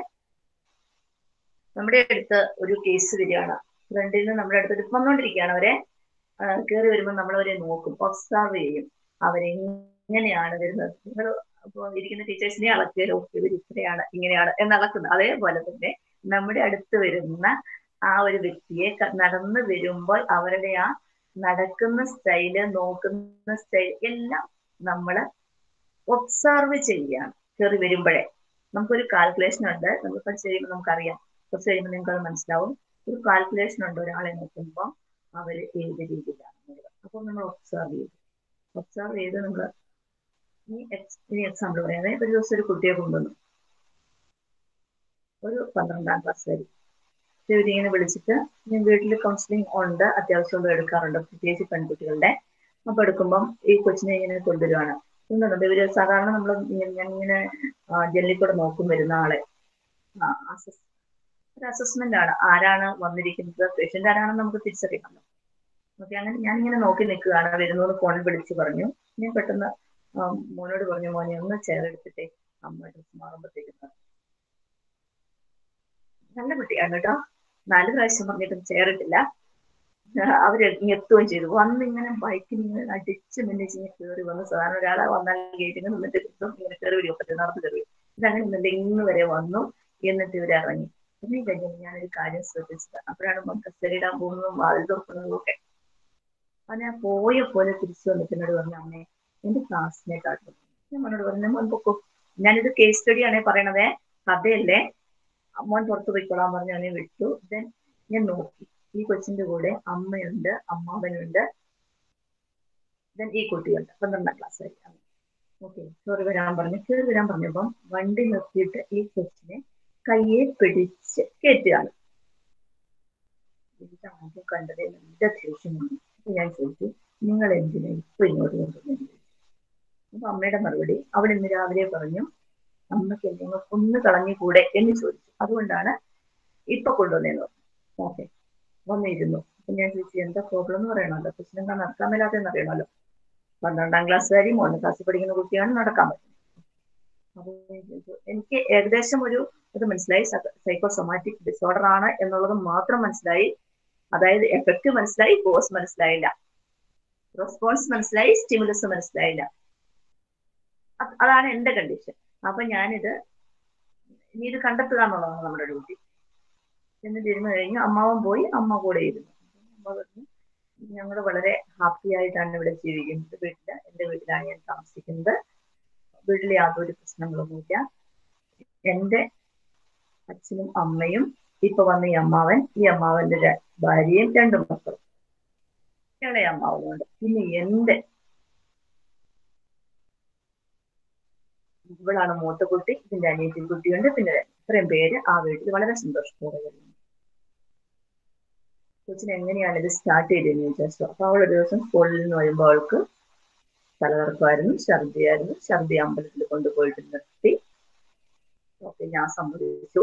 അത് കഴിഞ്ഞ് പിന്നെ തുടങ്ങിയിട്ട് 2-3 മാസമായി എന്നാ പറഞ്ഞത്. അപ്പൊ ബാക്കി മരുന്നുകളൊക്കെ വാങ്ങി, പനിക്ക് വാങ്ങി. ഇപ്പോഴത്തെ അവസ്ഥ എന്താണെന്ന് വെച്ചാൽ കോട്ടയ്ക്ക് നിന്ന് മരുന്ന് വാങ്ങിക്കൊണ്ടിരിക്കുകയാണ്. കാലിന് ബലം കിട്ടാൻ വേണ്ടിയിട്ട് അവൾ നടക്കുന്നില്ല. ഈ കൊച്ചിനോട് ഞാൻ ഒരു കാര്യം ചോദിച്ചാൽ 4 പ്രാവശ്യം പറഞ്ഞാലും എനിക്ക് മനസ്സിലാവില്ല കുട്ടി എന്താ പറഞ്ഞെന്നുള്ളത്. നാവ് കുഴങ്ങി പോവാണ്. അതുപോലെ തന്നെ കൊച്ചിനെ എഴുതാൻ പറ്റില്ല, നടക്കാൻ പറ്റില്ല. ഇതാണ് ഈ കുട്ടിയുടെ കണ്ടീഷൻ. കുറെ നേരം ഇരുന്ന് ഏതെല്ലാം രീതിയിൽ ഈ കൊച്ചിനോട് ചോദിക്കാമോ അവളൊന്നും പറയുന്നില്ല. അപ്പൊ ഈ കൊച്ചിനോട് ഒരു മറുപടി പറഞ്ഞു. കഴിഞ്ഞു എനിക്ക് 11th റിസൾട്ട് വളരെ മോശമായിരുന്നു. അപ്പൊ എനിക്ക് ഭയങ്കര ടെൻഷനായി. എൻ്റെ അമ്മയ്ക്ക് എന്നെ ഇങ്ങനെ കോളേജിൽ വിടാനുള്ള പറ്റില്ലാന്ന് പറഞ്ഞു. ഞാൻ ഈ കൊച്ചു പറഞ്ഞിട്ട് ഞാൻ ചിന്തിച്ചു, കാരണം 11th റിസൾട്ട് വന്നിട്ട് 2 ആഴ്ച ആയിട്ടില്ല എന്ന് എനിക്ക് കൃത്യമായിട്ട് അറിയാം. കാരണം എനിക്ക് കൂടി ഒരാളുണ്ടല്ലോ. അപ്പൊ അതല്ല റീസൺ. അപ്പൊ ഞാൻ പറഞ്ഞു, മോൾക്ക് അഡ്മിഷന്റെ കാര്യമല്ലേ, അത് ഞാൻ ശരിയാക്കി തരാം. ഞാൻ മേഴ്സി കോളേജിലുണ്ട്. അപ്പൊ ഞാൻ പറഞ്ഞു, പാലക്കാട് മേഴ്സി കോളേജിൽ ഞങ്ങൾക്കുണ്ട് കോട്ടയുണ്ടല്ലോ, അപ്പൊ മാനേജ്മെന്റ് സ്റ്റേറ്റിൽ തരാം. അപ്പൊ കുട്ടി നന്നായിട്ട് ചിരിച്ചു. അപ്പോഴും അവർക്ക് യാതൊരു മാറ്റങ്ങളും ഇല്ല. എന്നിട്ട് ഞാൻ ഈ അമ്മയോട് പറഞ്ഞു, ഒരു കാര്യം ചെയ്യാം, നിങ്ങൾ പോയി കുറച്ച് മെഡിസിൻ വാങ്ങിക്കൊണ്ട് പോരെന്ന് പറഞ്ഞു. 20 രൂപകാരിയായ മെഡിസിനേ പറയുള്ളൂ കേട്ടോ, കാരണം ഞങ്ങൾ സൈക്കോളജിസ്റ്റ് ആ മെഡിസിൻ ഒന്നും കൊടുക്കാൻ പറ്റില്ല. അപ്പൊ ഞാൻ പറഞ്ഞു, പോയിച്ച് വരാൻ പറഞ്ഞു. എന്നിട്ട് ഇവരെ വിട്ടിട്ട് ഡെക്സ് ഓറഞ്ച് വാങ്ങാൻ പറഞ്ഞു. ഞാൻ ഇവരോട് പറഞ്ഞിരിക്കുന്ന ഈ കുട്ടിക്ക് ബ്രെയിനിലേക്കുള്ള തന്നിൻ നാട്ടിൻ പുറത്തുള്ളവരാണ്, ബ്ലഡ് സർക്കുലേഷൻ കുറവാണ്, അതുകൊണ്ടാണ്, അല്ലാതെ വേറെ കൊച്ചിന് ഒരു കുഴപ്പവും ഇല്ലാന്ന് പറഞ്ഞു. കൊച്ചിന് കുഴപ്പമുണ്ടെന്നുള്ളത് എനിക്കറിയാം. എന്നിട്ട് ഞാൻ ഈ കുട്ടിയെ വിളിച്ചുകൊണ്ട് പുറത്തിറങ്ങി. കേസ് സ്റ്റഡി ആണെന്നുള്ളത് കൃത്യമായിട്ട് ഓർത്തോണേ. ഈ കൊച്ചിനെയും പിടിച്ച് ഞാൻ പുറത്തിറങ്ങുന്നത് സോഷ്യൽ കോഗ്നിറ്റീവ് തെറാപ്പിയാണ്, റിലാക്സേഷനും ആണ്. ഈ കുട്ടിയുടെ കയ്യെ പിടിച്ചുകൊണ്ടാണ് ഞാൻ പുറത്തിറങ്ങുന്നത്. കയ്യിൽ നിന്ന് വിട്ടുപോയ കുട്ടി വീഴും, ഉറപ്പുള്ള കാര്യമാണ്. അപ്പൊ എന്റെ ശ്രദ്ധ മുഴുവൻ ഈ കുട്ടിയുടെ കാലിലും, അവളുടെ ശ്രദ്ധ മുഴുവൻ ഞാൻ പറയുന്ന കാര്യത്തിലുമാണ്. ഞാൻ ഇത്ര ഒരു ഇമോഷണൽ ടോർച്ചറിങ് ആയിരുന്നു ഞാൻ കുട്ടിയെ ചെയ്തത്. നേരെ ഓപ്പോസിറ്റ് വീട്ടിൽ ഒരു വിഷ്ണുപ്രിയ എന്ന് പറഞ്ഞൊരു കൊച്ചു നിൽപ്പുണ്ട്. അവള് ഗേറ്റ് അടിച്ചോണ്ടിരിക്കും. അപ്പൊ എന്നോട് ചോദിച്ചു, മോസ്റ്റിസ് എങ്ങോട്ടാന്ന് ചോദിച്ചു. അപ്പൊ ഞാൻ പറഞ്ഞു, നടക്കാൻ ഇറങ്ങിയതാ മോളെ എന്ന് പറഞ്ഞു. ആരുടെ കൂടെ? മോന്റെ ഫ്രണ്ട് ആണെന്ന് പറഞ്ഞു. ഓക്കെ, അപ്പൊ ഞാൻ എന്നിട്ട് ഇവിടെ പരിചയപ്പെടുത്തി കൊടുക്കുകയാണ്. നോക്ക്, ഇത് വിഷ്ണുപ്രിയ, ഇവള് 12th ഫെയിൽ ആയിട്ട് നിൽക്കുകയാണ്. ബ്യൂട്ടി പാർലറിൽ അതിന് വേണ്ടിയിട്ട് ബ്യൂട്ടീഷ്യൻ കോഴ്സ് പഠിക്കാൻ വേണ്ടിയിട്ട് അവള് റിക്വസ്റ്റ് എൻ്റെ അടുത്ത് വന്നിട്ടുണ്ട്. അവളുടെ പേരൻസിനോട് പറയണം. ഇതാണ് ഞാൻ പറഞ്ഞിരിക്കുന്നത്. എന്നിട്ട് ഞാൻ വിഷ്ണുപ്രിയ ആരാണെന്ന് ഇവളെ പരിചയപ്പെടുത്തി കൊടുത്തു. നടക്കുകയാണ് കേട്ടോ, ഇവള് ഞാൻ പറയുന്നത് കേട്ടിട്ട് നടക്കുകയാണ്. ഈ ക്വസ്റ്റ്യൻ എത്ര മാത്രം ഉണ്ട് എന്നുള്ളതാണ് എനിക്കറിയേണ്ടത്. അപ്പൊ ഞാൻ പറഞ്ഞു, വിഷ്ണുപ്രിയ നോക്ക്, അവളുടെ അമ്മയുടെ കൂടെ നോർത്ത് ഇന്ത്യയിൽ നിന്ന് വരുന്ന സമയത്ത്, അന്ന് അവളുടെ കയ്യില് അവൾക്ക് 4 വയസ്സ്, അവളുടെ അനിയത്തി കുട്ടിക്ക് 6 മാസം. കൊച്ചിന് പാല് കൊടുത്തുകൊണ്ട് അവള് ട്രെയിനിലിരുന്നു. അമ്മ വെള്ളം എടുക്കാൻ വേണ്ടിയിട്ട് ഇറങ്ങിപ്പോയി. പിന്നെ അമ്മ തിരിച്ചു കയറിയിട്ടില്ല. ഇവരെ കൊണ്ടുവന്ന് ഇവര് വന്ന് നോർത്ത് ഇന്ത്യയിൽ നിന്ന് വരുന്ന ട്രെയിന് പാലക്കാട് വന്നു നിന്നു. മലമ്പുഴ ആനന്ദ് ഭവനിലേക്ക് 2 പിള്ളേരെ കൊണ്ടുപോയി നിർത്തി. എന്നിട്ട് അവിടുന്ന് ഇവർ അഡോപ്റ്റ് ചെയ്തതാണ് ഈ കുട്ടിയെ. അപ്പൊ ഇവിടെ ഇത് വളരെ ക്യൂരിയോസിറ്റിയോടുകൂടിയാണ് കേൾക്കുന്നത്. ഞാൻ അവളോട് പറയുമ്പോൾ അതിന്റെ ഒരു ഇമോഷണൽ ടച്ചും ഉണ്ട്. ആ രീതിയിൽ പറഞ്ഞു. അപ്പൊ ഇവിടെ എന്നോട് ചോദിച്ചു, അനിയത്തി കുട്ടിയെ. ഞാൻ പറഞ്ഞു, അനിയത്തി കുട്ടി അവൾക്ക് അറിയില്ല, അത് വേറെ ഫാമിലിക്ക് കൊടുത്തു. ഇങ്ങനെ ഞാനൊരു 15 മിനിറ്റ് മുന്നോട്ട് നടന്നു. ഉള്ള വീട്ടിലെ കഥകളെല്ലാം പറഞ്ഞു കേൾപ്പിച്ചു. തിരിച്ചും അതുപോലെ, 2 സൈഡിലും വീടുകളുണ്ടല്ലോ, അത് തിരിച്ചും അതുപോലെ വന്നു. തിരിച്ചു വന്നു ഞാൻ, മോളെ ഇത്രയും ഒക്കെ വലുതാണോ കുട്ടിയുടെ പ്രോബ്ലം? എനിക്ക് ഒരു ആശ്വാസമായി, ഇത്രയില്ലല്ലോ പ്രോബ്ലം എന്ന്. എന്നിട്ട് ഇവര് ഈ അമ്മയും മോളും തിരിച്ചു വിട്ടു. പ്രോബ്ലം ഒന്നും സോൾവ് ആയിട്ടില്ല കേട്ടോ. അവളുടെ പ്രോബ്ലം അത്രയും വലുതല്ല എന്ന് മാത്രമേ എനിക്ക് മനസ്സിലായിട്ടുള്ളൂ. തിരിച്ചു വന്നു. പിറ്റേ ദിവസം ഒരു ഉച്ച സമയത്ത് അമ്മാവൻ കൊണ്ടുവന്ന് വിട്ടിട്ട് പോയി. ഞാനൊരു സമയം പറഞ്ഞിട്ടുണ്ട്, സമയത്ത് വന്ന് തിരിച്ചു കൊണ്ടുപോകാൻ പറഞ്ഞു. 2 മണിക്കൂറോളാണ് ഞാൻ എൻ്റെ അടുത്ത് ഇരിക്കാൻ വേണ്ടിയിട്ട് ടൈം പറഞ്ഞത്. 1 മണിക്കൂർ കഴിഞ്ഞ്, 1.5 മണിക്കൂർ കഴിഞ്ഞ് എന്തെല്ലാം ചോദിക്കാമോ. ഇവൾക്ക് ഇവിടെ അച്ഛൻ്റെ വീട്ടുകാരുമായിട്ട് യാതൊരു ബന്ധവുമില്ല. സ്കൂളിൽ അപ്പത്തേക്കും സ്കൂളിൽ അന്വേഷിച്ചിട്ടുള്ള കുട്ടി എങ്ങനെയാണ്? സ്കൂളിൽ അന്വേഷിക്കാൻ എനിക്കുണ്ടല്ലോ ഒരു കുഞ്ഞ്. നാട്ടുവിശേഷങ്ങൾ കൃത്യമായിട്ട് അറിയാമായിരുന്നു, സ്കൂളിൽ പോയില്ലെങ്കിലും.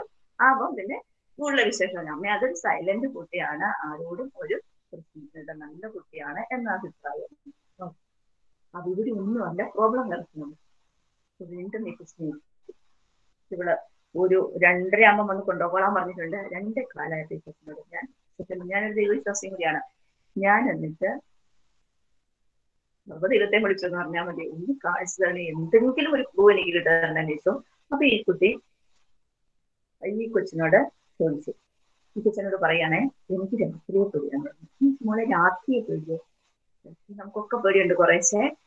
വല്ല ചേമ്പില് അനങ്ങുന്നതാണോ, വയല അനങ്ങുന്നതാണോ, ഇനി അതോ പ്രേതത്തെയാണോ, എന്തിനെ കുറിച്ച് പേടിയുന്നു? എന്നോട് പറഞ്ഞു, ഞാനൊരു ദിവസം രാത്രിയില് പഠിത്തമൊക്കെ കഴിഞ്ഞേച്ച് ഉറങ്ങാൻ ചെല്ലുമ്പോൾ അനിയത്തിലൂടെയാണ് കിടക്കുന്നത്. കിടന്നു കഴിഞ്ഞപ്പം എന്റെ ഇളയ അമ്മാവൻ വന്ന് എന്നെ കയറി സെക്സ്വൽ അസോൾട്ട് ജസ്റ്റ് കയറി പിടിച്ചുള്ളൂ. കാറി ബഹളം വെച്ചു, അത് കഴിഞ്ഞു. സാധാരണഗതിയിൽ നമ്മുടെ അമ്മമാരെന്ത് പറയുന്നത്, പിറ്റേ ദിവസം രാവിലെ എഴുന്നേറ്റ് അയാൾ പോയി കേട്ടോ, ഒന്നും സംഭവിച്ചിട്ടൊന്നുമില്ല, പോയി. നേരം വെളുത്തു ചെന്നു മൂത്ത അമ്മായിയോടും സ്വന്തം അമ്മയോടും പറഞ്ഞു. നിങ്ങൾക്കറിയാം അവരെന്ത് മറുപടി പറഞ്ഞിട്ടുണ്ടാവുമെന്ന്. അവര് പറഞ്ഞ മറുപടി ഇതായിരുന്നു, മോളെ ഇതാരോടും പറയരുത്, കഴിഞ്ഞത് കഴിഞ്ഞു, എന്നിട്ട് ഇനി കഴിഞ്ഞത് കഴിഞ്ഞു, ഇനി ആരോടും പറയുന്നു. കുട്ടി ആരോടും പറഞ്ഞില്ല, പക്ഷെ ശരീരം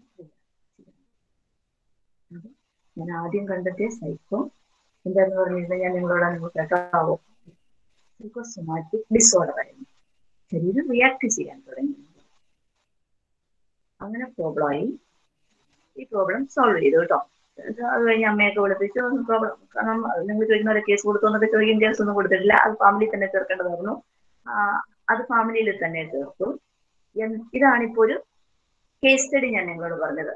അപ്പൊ ഈ കേസ് സ്റ്റഡിയില് ഈ കുട്ടിയുടെ അപ്പൊ നമുക്ക് കേസ് കിട്ടിക്കഴിഞ്ഞു, നമ്മുടെ അടുത്തോട്ട് വന്നു കേസ്. അപ്പം ആ കേസ് സ്റ്റഡിയെ ഞാൻ എടുത്തു, അത് സോൾവ് ചെയ്തു, അതിന് തെറാപ്പികൾ കൊടുത്തു, കുട്ടി സോൾവ് ആയി പോയി കേട്ടോ. അപ്പൊ ഇപ്പൊ ഞാൻ മനസ്സിലാക്കുന്നു നിങ്ങൾക്ക് കേസ് എന്താണെന്ന് മനസ്സിലായി, കേസ് സ്റ്റഡി എന്താണെന്ന് മനസ്സിലായി, അതിനകത്ത് തെറാപ്പികൾ മനസ്സിലായി, സോഷ്യൽ കോഗ്നിറ്റീവ് തെറാപ്പി നടത്തി, ഇൻഡിവിജ്വൽ തെറാപ്പി നടത്തി, ഫാമിലി തെറാപ്പി നടത്തി. അതിനകത്ത് എത്ര ഇന്റർവെൻഷൻസ് കൊടുക്കാൻ പറ്റിയോ അത്രയും ഇന്റർവെൻഷൻസ് അവിടെ നടത്തിയിരുന്നു. എല്ലാ ഇന്റർവെൻഷൻസും കൊടുത്തിരുന്നു. അങ്ങനെയാണ് ഈ കുട്ടിയെ തിരിച്ച് ലൈഫിലേക്ക് കൊണ്ടുവരുന്നത്. ആ ഇളയ അമ്മാവൻ എന്ന ആളെ അവിടുന്ന് മാറ്റി കിട്ടും, അവരുടെ എൻവയൺമെന്റ് മാറ്റിയാണ് ഞാൻ ചെയ്തത്. പ്രോബ്ലം സോൾവ് ചെയ്ത് എൻവയൺമെന്റ് മാറ്റി കൊടുത്തു. ഇനി മനസ്സിലായി എന്ന് ഞാൻ പ്രതീക്ഷിച്ചുകൊണ്ട് ഞാൻ അടുത്തതിലേക്ക് നടക്കുന്നു. Case study, case study. Case സ്റ്റഡിയിലെ first one illustrative case studies.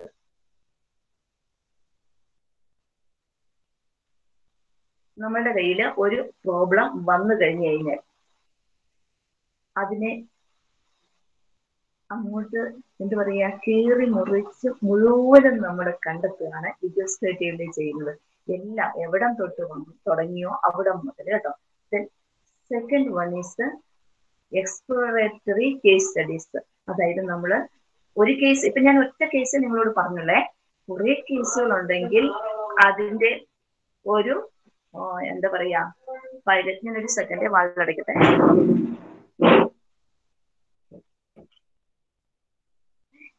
അതെ, എനിക്ക് സ്വന്തമായിട്ടൊരു കൊച്ചുണ്ടേ, അവന് സ്വന്തമായിട്ട് കുറെ കൂട്ടുകാരുമുണ്ട്, അവരെല്ലാവരും ഒറ്റയൊച്ചയായിരുന്നു കേട്ടത്. അപ്പൊ എക്സ്പ്ലോറേറ്ററി ഒരു പൈലറ്റ് സ്റ്റഡി നമ്മൾ നടത്തും. കുറെ ഉണ്ടെങ്കിൽ, കുറെ കേസസ് ഉണ്ടെങ്കിൽ അതിനൊരു പൈലറ്റ് സ്റ്റഡി, ആദ്യമേ ഒരു സ്റ്റഡി നടത്തും. എന്തുകൊണ്ടായിരുന്നു നമുക്കിപ്പോ കേസസ് എവിടെ വേണേലും കിട്ടാം. ഒരു സ്ഥലം പർട്ടിക്കുലർ ഏരിയയിൽ കുറെ കേസുകൾ വന്നു, അങ്ങനെയാണെങ്കിൽ അവിടെ എന്തുകൊണ്ട്, ചിലപ്പോൾ ആരും ഒന്നും വിചാരിക്കരുത്, എനിക്ക് ഒരു സ്ഥലവുമായിട്ട് ഒരു ബന്ധവുമില്ല. കോട്ടയം സൈഡിലേക്ക് പോയി കഴിഞ്ഞു കഴിഞ്ഞാൽ നമുക്ക് ആരെങ്കിലും എന്തെങ്കിലും സംസാരിക്കാമെന്നല്ലോ കയറിയതല്ലേ ഇപ്പം. ഓക്കെ, കോട്ടയം സൈഡിൽ പോയി കഴിഞ്ഞു കഴിഞ്ഞാൽ വായു റൗണ്ടിൽ കറങ്ങുന്നത് തോന്നില്ല. ഞാൻ 1-2 തവണയെ പോയിട്ടുള്ളൂ. എനിക്ക് കോട്ടയംകാരുമായിട്ട് യാതൊരു ബന്ധവുമില്ല, പാലക്കാരിയാണ്. എന്നാലും എനിവേ അപ്പൊ അവിടെ വായു റൗണ്ടിൽ കറങ്ങുന്നത് കണ്ടിട്ടുണ്ട്. അവിടെ മിക്കവാറും മെന്റൽ സ്ട്രെസ് കൂടുതൽ ഉണ്ടാവാറുണ്ട്. കാരണം ഈ മലകളുടെ അടിവാരങ്ങളിൽ ഇങ്ങനെ താമസിക്കുന്നവരുണ്ടാവുമല്ലോ.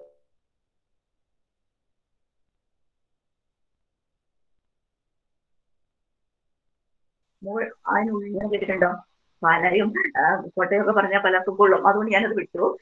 കക്കയെന്ന് പറഞ്ഞ സ്ഥലമുണ്ട്, അത് ചുറ്റപ്പെട്ട് കിടക്കുകയാണ് ഇങ്ങനെ മലകൾ കൊണ്ട്. അപ്പൊ അതിന് അടിവാരത്ത് താമസിക്കുന്നവർക്ക് സ്ട്രെസ് ഉണ്ട്. അവ എന്തുകൊണ്ട് എന്ന്, എന്റെ കേസ് അതാണെങ്കിൽ ഞാനത് പോയി കണ്ടുപിടിക്കുകയാണ് എന്തുകൊണ്ട് എന്നൊരു പൈലറ്റ് സ്റ്റഡി അവിടെ പോയി നടത്തുകയാണ്. Okay, cumulative case studies next വന്ന third one. Cumulative case studies സാധാരണ സ്കൂളിലൊക്കെയാണ് ക്യുമുലേറ്റീവ് കേസ് സ്റ്റഡീസ് എന്നൊക്കെ പറയുന്നത്. ഒരു ക്ലാസ്സിൽ നിന്ന് അടുത്ത ക്ലാസ്സിലേക്ക് പോകുമ്പോൾ ഈ കുട്ടിയുടെ എല്ലാം അടുത്ത ടീച്ചറിനെ കൈമാറുകയാണ്. അപ്പം ഒരു കുട്ടി ഒരു പ്രോബ്ലം ഉണ്ടാക്കിയാൽ എന്തുകൊണ്ട് ഇത് വന്നു എന്ന് കഴിഞ്ഞ വർഷത്തെ ടീച്ചറിന്റെ ചോദിച്ചു നോക്കും നമ്മൾ. എന്തുകൊണ്ടാണ് ഇതിന് ഇങ്ങനെയായിരുന്നു, എങ്ങനെയായി 10ാം ക്ലാസ്സിൽ ഇങ്ങനെ പ്രോബ്ലം വന്നപ്പോൾ 9ൽ എങ്ങനെയായിരുന്നു. അതേപോലെ തന്നെ നമുക്ക് കേസ് കിട്ടുമ്പോഴും നമ്മൾ പുറകിലേക്ക് പോവാണ്. നമ്മൾ എന്താ എക്സാമ്പിൾ പറയാ, ഒരു പ്രാവശ്യം ഒരു കൊച്ചിനെ കൊണ്ടുവന്നേ സ്കൂളിൽ നിന്ന് പറഞ്ഞു വിടുന്നതാണ്. അപ്പം വന്നിട്ട് പറഞ്ഞത് ഇവൻ ഒരിടത്തിരുന്നാൽ അവിടെ തന്നെ ഇരിക്കും. 8 പഠിക്കുന്ന കുട്ടിയാണ്, അവിടെ തന്നെ ഇരിക്കും. ഇങ്ങനെ കൈ കെട്ടി സ്റ്റൂളിൽ ഇങ്ങനെ ഇരുന്നാൽ ആ ഇരിക്കും അവിടെ ഇരിക്കും. 9ാം ക്ലാസ് ഇങ്ങനെ ഇരിക്കും എന്നൊക്കെ പറഞ്ഞു കഴിഞ്ഞാൽ നമുക്കൊരു വിഷമം തോന്നും. എന്നിട്ട് ഈ കൊച്ചിനോട് ചോദിക്കുമ്പോൾ ഈ കൊച്ചു പറഞ്ഞു എനിക്ക് അറിയില്ല, ഞാൻ അറിയാതെയാണ് ചെയ്യുന്നത്. പിന്നെ അതൊന്നും പറഞ്ഞിട്ട് അറിയില്ല. അപ്പൊ ഞാൻ ഈ അമ്മയോട് ചോദിച്ചു, അവൻ അറിയാതെ ചെയ്യുന്നെങ്കിൽ നിങ്ങൾ അറിഞ്ഞുകൊണ്ട് ചെയ്തിട്ടുണ്ട്, പറഞ്ഞോളാൻ പറഞ്ഞു. തുടക്കം മുതലിങ്ങനെ എവിടെയാ കൊണ്ടുപോകുന്നതെന്നറിയാമോ? അവര് പ്രഗ്നന്റ് ആയിരുന്നപ്പോഴത്തേക്ക് പറയാം എങ്ങനെയായിരുന്നു. പ്രഗ്നന്റ് ആയിരുന്ന അവസ്ഥയില് എന്ത് സംഭവിച്ചു അപ്പൊ ഇത് പറഞ്ഞു മോന്റെ കേൾക്കാൻ പറയത്തില്ല. മോനെ 9ാം ക്ലാസ്സിലെത്തി, 14 വയസ്സ്, മോനെ കേൾക്കാൻ പാടില്ലാത്തതായിട്ടല്ല, നിങ്ങൾ മോന്റെ കേൾക്ക തന്നെ പറയണം എന്തൊക്കെയായിരുന്നു. അപ്പൊ പറഞ്ഞു ഹസ്ബൻഡ് എന്നും വഴക്കായിരുന്നു, എന്നും വഴക്കായിരുന്നു, ദിവസം പോലും ഇല്ലാണ്ട് വഴക്കായിരുന്നു. അതൊക്കെ എനിക്ക് ഭയങ്കര പേടിയായിരുന്നു. ഞാൻ എൻ്റെ വീട്ടിലേക്ക് പോന്നു. എൻ്റെ വീട്ടിലേക്ക് പോന്നിട്ട് ഞാൻ വീട്ടില് ഇങ്ങനെ ഈ പാലക്കാടൻ സ്റ്റൈലിലുള്ള വീടാണ്, നടുമുറ്റൊക്കെ ഉള്ള ഒരു വീടാണ്. ആ വീടിന്റെ അവിടെ ഒരു തൂണയിൽ ഞാൻ ഇറുകി പിടിച്ച് അതേൽ കെട്ടിപ്പിടിച്ചിരിക്കും. എന്തിനാണ് ഇദ്ദേഹം വന്ന് ചീത്ത പറയുമ്പോ എനിക്ക് പേടിയാണ്. എൻ്റെ ബ്രദർ പോയിട്ട് എന്ത് പറയും, മറുപടിയൊക്കെ പറയും. ഞാൻ ഈ പേടി എത്ര വർഷങ്ങൾക്ക് ശേഷമാണ് ഈ കുട്ടി അഡോളസെന്റ് ആയിട്ട് വന്നിട്ട് ഈ കുട്ടി ഇതേ സ്റ്റേജിൽ നിൽക്കുന്നത് ഇപ്പോഴും അതിൽ നിന്ന് മാറിയിട്ടില്ല. അപ്പം ആ ഒരു പിന്നെ വേറെ കുറെ ഇൻസിഡൻസ് അവർ പറഞ്ഞു. പക്ഷെ അമ്മ ആ ഒരു ഇരുന്നത് ഇന്നും കൊച്ചിരിക്കുകയാണ്. 9ാം ക്ലാസ്സിൽ പഠിക്കുന്ന കുട്ടി ട്രീറ്റ്മെന്റ് ചെയ്യേണ്ടി വന്നു കേട്ടോ, മെഡിസിൻ എടുക്കേണ്ടതായിട്ട് വന്നു. ഡോക്ടറിനെ റെഫർ ചെയ്ത് വിടുവാണ് ചെയ്തത്, കൗൺസിലിംഗ്. കാരണം കുട്ടി അറിയണം എന്തുകൊണ്ടാണ് കുട്ടി ഇത് ചെയ്തതെന്ന് അറിയണമെന്ന്. അതുകൊണ്ടാണ് അമ്മയെ മുമ്പിൽ ഇരുത്തി പറഞ്ഞത് കേട്ടോ. Cumulative then critical instance case studies.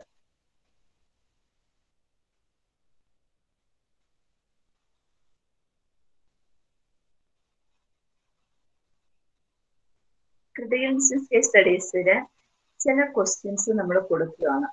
Universal ആയിട്ടുള്ള കാര്യങ്ങളെ ചലഞ്ച് ചെയ്യുമ്പോൾ നമ്മൾ അതിനനുസരിച്ചുള്ള കോസ് എഫക്റ്റ് ആയിട്ടുള്ള കാര്യങ്ങൾ ചോദിക്കുന്നു. ഇത് ചിലപ്പോഴൊക്കെ നെഗറ്റീവ്സം കാണിക്കുന്ന കുട്ടികളുണ്ട്. ഡിഫൻസ് മെക്കാനിസം ഒന്ന് നോക്കിക്കോളൂ. ഞാൻ അതിനായിരുന്നു നിങ്ങളുടെ ഗ്രൂപ്പിൽ ഡിഫൻസ് മെക്കാനിസം ഇട്ടത്, ഒന്ന് നോക്കുക. അപ്പൊ അതേപോലെയുള്ള കുട്ടികളുണ്ട്. നെഗറ്റീവ്സും മനസ്സിലാവുന്ന നെഗറ്റീവ്സും. ഒരു പ്രാവശ്യം കുട്ടിനെ കൊണ്ടുവന്നേ, എക്സാമ്പിൾ പറയുന്നത് ഇത് മറക്കാതിരിക്കാൻ വേണ്ടി മാത്രമാണ് കേട്ടോ. ഒരു കുട്ടിയെ കൊണ്ടുവന്നു. അപ്പം ആ പെൺകുട്ടിയാണ് 9ൽ പഠിക്കുന്ന, സ്കൂളിൽ നിന്ന് പറഞ്ഞു വിട്ടതാണ്.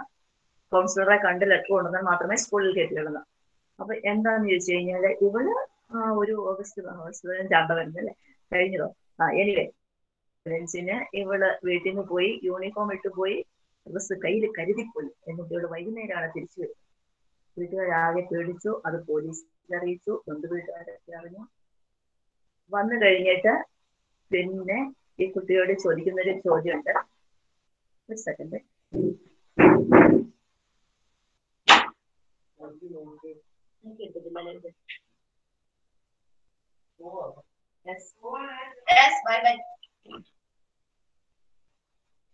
ഓക്കെ, പോയി. എന്റെ കുഞ്ഞാട്ടോ, ഒന്നും വിചാരിക്കരുതേ, സ്വന്തമായിട്ട് കൊച്ചുള്ളതാണ്, അത് പോയി. ഓക്കെ, ദെൻ ഈ ക്വസ്റ്റിനോട് ചോദിച്ചു നെഗറ്റീവ്സ് ആണ്. ഇവള് പറഞ്ഞൊരു പറഞ്ഞു, ഞാൻ അമ്മ ചോദിക്കുന്ന ഒരു ചോദ്യമാണ്, മോളെ നിനക്കൊന്ന് പറഞ്ഞിട്ട് എങ്ങോട്ടെങ്കിലും പോയിക്കോ, വൈകുന്നേരം നീ കയറി വന്നു എന്നുള്ളത്. ഇവളെടുത്ത വഴിയെ തിരിച്ചു ചോദിച്ചൊരു ക്വസ്റ്റ്യൻ ഉണ്ട്, അമ്മ പോകുമ്പം അമ്മ പറഞ്ഞിട്ടാണോ പോവാറ്? അമ്മ ഒരിടത്ത് ചെന്നിട്ട് വിളിച്ചു, അപ്പോൾ അമ്മ പറഞ്ഞു ഞാൻ അച്ഛനോട് പറഞ്ഞിട്ടല്ലേ പോകുന്നത്. ഒന്നും പറ്റില്ല, അമ്മ പോയപ്പോ പറഞ്ഞിട്ടല്ലോ പോയത്, ഞാനും പോയി എന്റെ ഇഷ്ടം അനുസരിച്ച്. വളരെ ഇത് ശരി, അതിലെ തെറ്റും ശരിയൊന്നും നോക്കണ്ട, ആ നെഗറ്റീവ്സ്. അതേപോലെ തന്നെ ഈ കൊച്ചിന് തന്നെ കാര്യത്തിലായിരുന്നു പറഞ്ഞിരുന്നത്. അമ്മ പറഞ്ഞ കുറെ പരാതികളുണ്ട് ഇവളോട്. ഒന്ന് നാട്ടിൻപുറമാണെ, മിറ്റം അടിക്കാൻ പറഞ്ഞ് അതോടെ കിടന്നാൽ എന്താ കുഴപ്പം, ഡ്രസ്സ് കഴുകാൻ പറഞ്ഞാൽ ഒരാഴ്ച കഴിയുന്ന എല്ലാം കൂടെ ഒരുമിച്ചിട്ട് കഴുകിയാൽ പോലെ. അങ്ങനെയുള്ള ഒരു ഇതൊക്കെ അപ്പൊ നിങ്ങൾ ചിന്തിക്കുന്നുണ്ടാവോ ഞങ്ങളും ഇങ്ങനെയൊക്കെ ചെയ്യാറുണ്ട്. അങ്ങനെയല്ല, അങ്ങനെയും ആവാം, അതെന്റെ കുഴപ്പമല്ല. പക്ഷെ ആ രീതിയിൽ ചെയ്യുന്നു, എന്തിനും നെഗറ്റീവ്, എന്തിനും WH ക്വസ്റ്റ്യൻസ് എന്ന് നമ്മൾ പറയും, ആ രീതിയിൽ ചെയ്യുന്നു. ഏകദേശം പിടികിട്ടിയെന്ന് വിചാരിക്കുന്നു.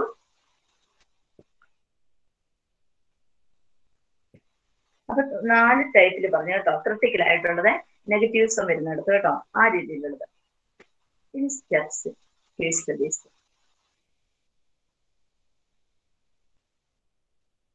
First one, determining the present status of the cases or case.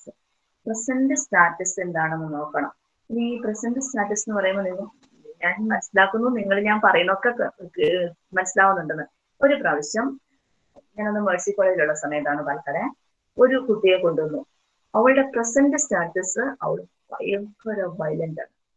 വീട്ടില് ഡിഗ്രി ഫൈനൽ ഇയർ പഠിക്കുന്ന കുട്ടിയാണ്. അവസാനത്തെ 5th സെമ്മിന്റെ എക്സാം വന്നപ്പോൾ എഴുതിയില്ല. അവിടെ മുതലാണ് അവൾക്ക് അസുഖം വരുന്നത്. പിന്നീട് അവള് ചെയ്യാൻ പറ്റുന്നതിന്റെ പരമാവധി, അവളെ അമ്മയടിച്ചാൽ അവളെ അമ്മയെ തിരിച്ചടിക്കും.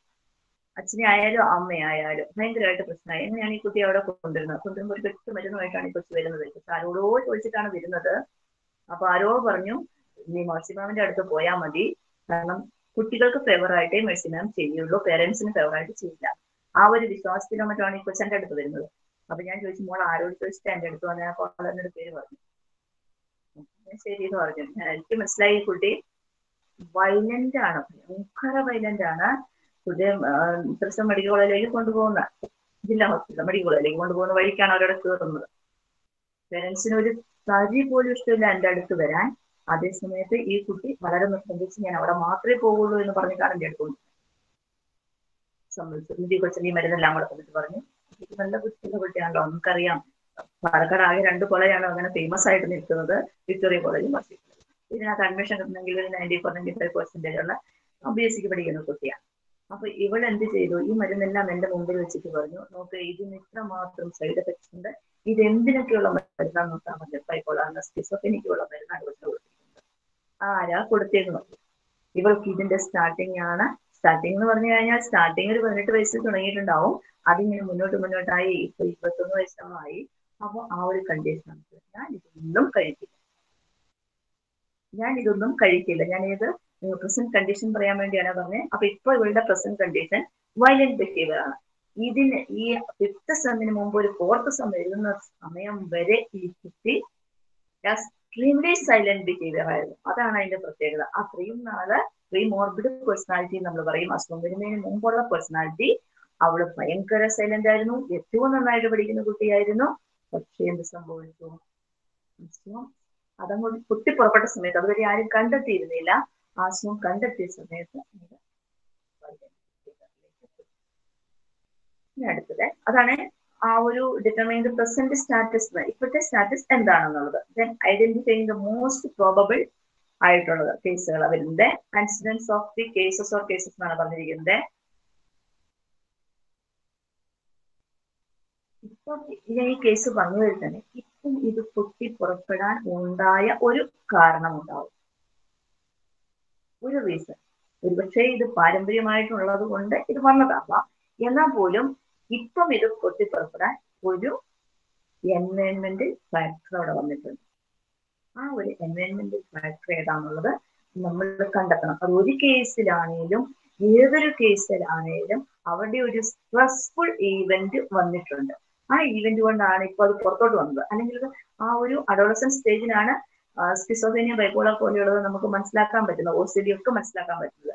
ആ സമയത്ത് എന്ത് കോഴ്സ് വന്നപ്പോഴാണ് ഇത് വന്നത്? Verification of hypothesis. ഈ ഒരു അത് വന്നത് ഇനി നമുക്ക് മനസ്സിലായതാണെന്ന്. അങ്ങനെയാണെങ്കിൽ ഹൈപ്പോത്തിസിസ് കണ്ടുപിടിക്കും. ഇതിന്റെ സ്റ്റെപ്സ് ആണ് ഹൈപ്പോത്തിസിസ് നമ്മൾ ഉണ്ടാകണം. എന്തുകൊണ്ട് നമ്മളിത് കണ്ടെത്തുകയാണ് ഹൈപ്പോത്തിസിസ്. എന്തുകൊണ്ടാണ്?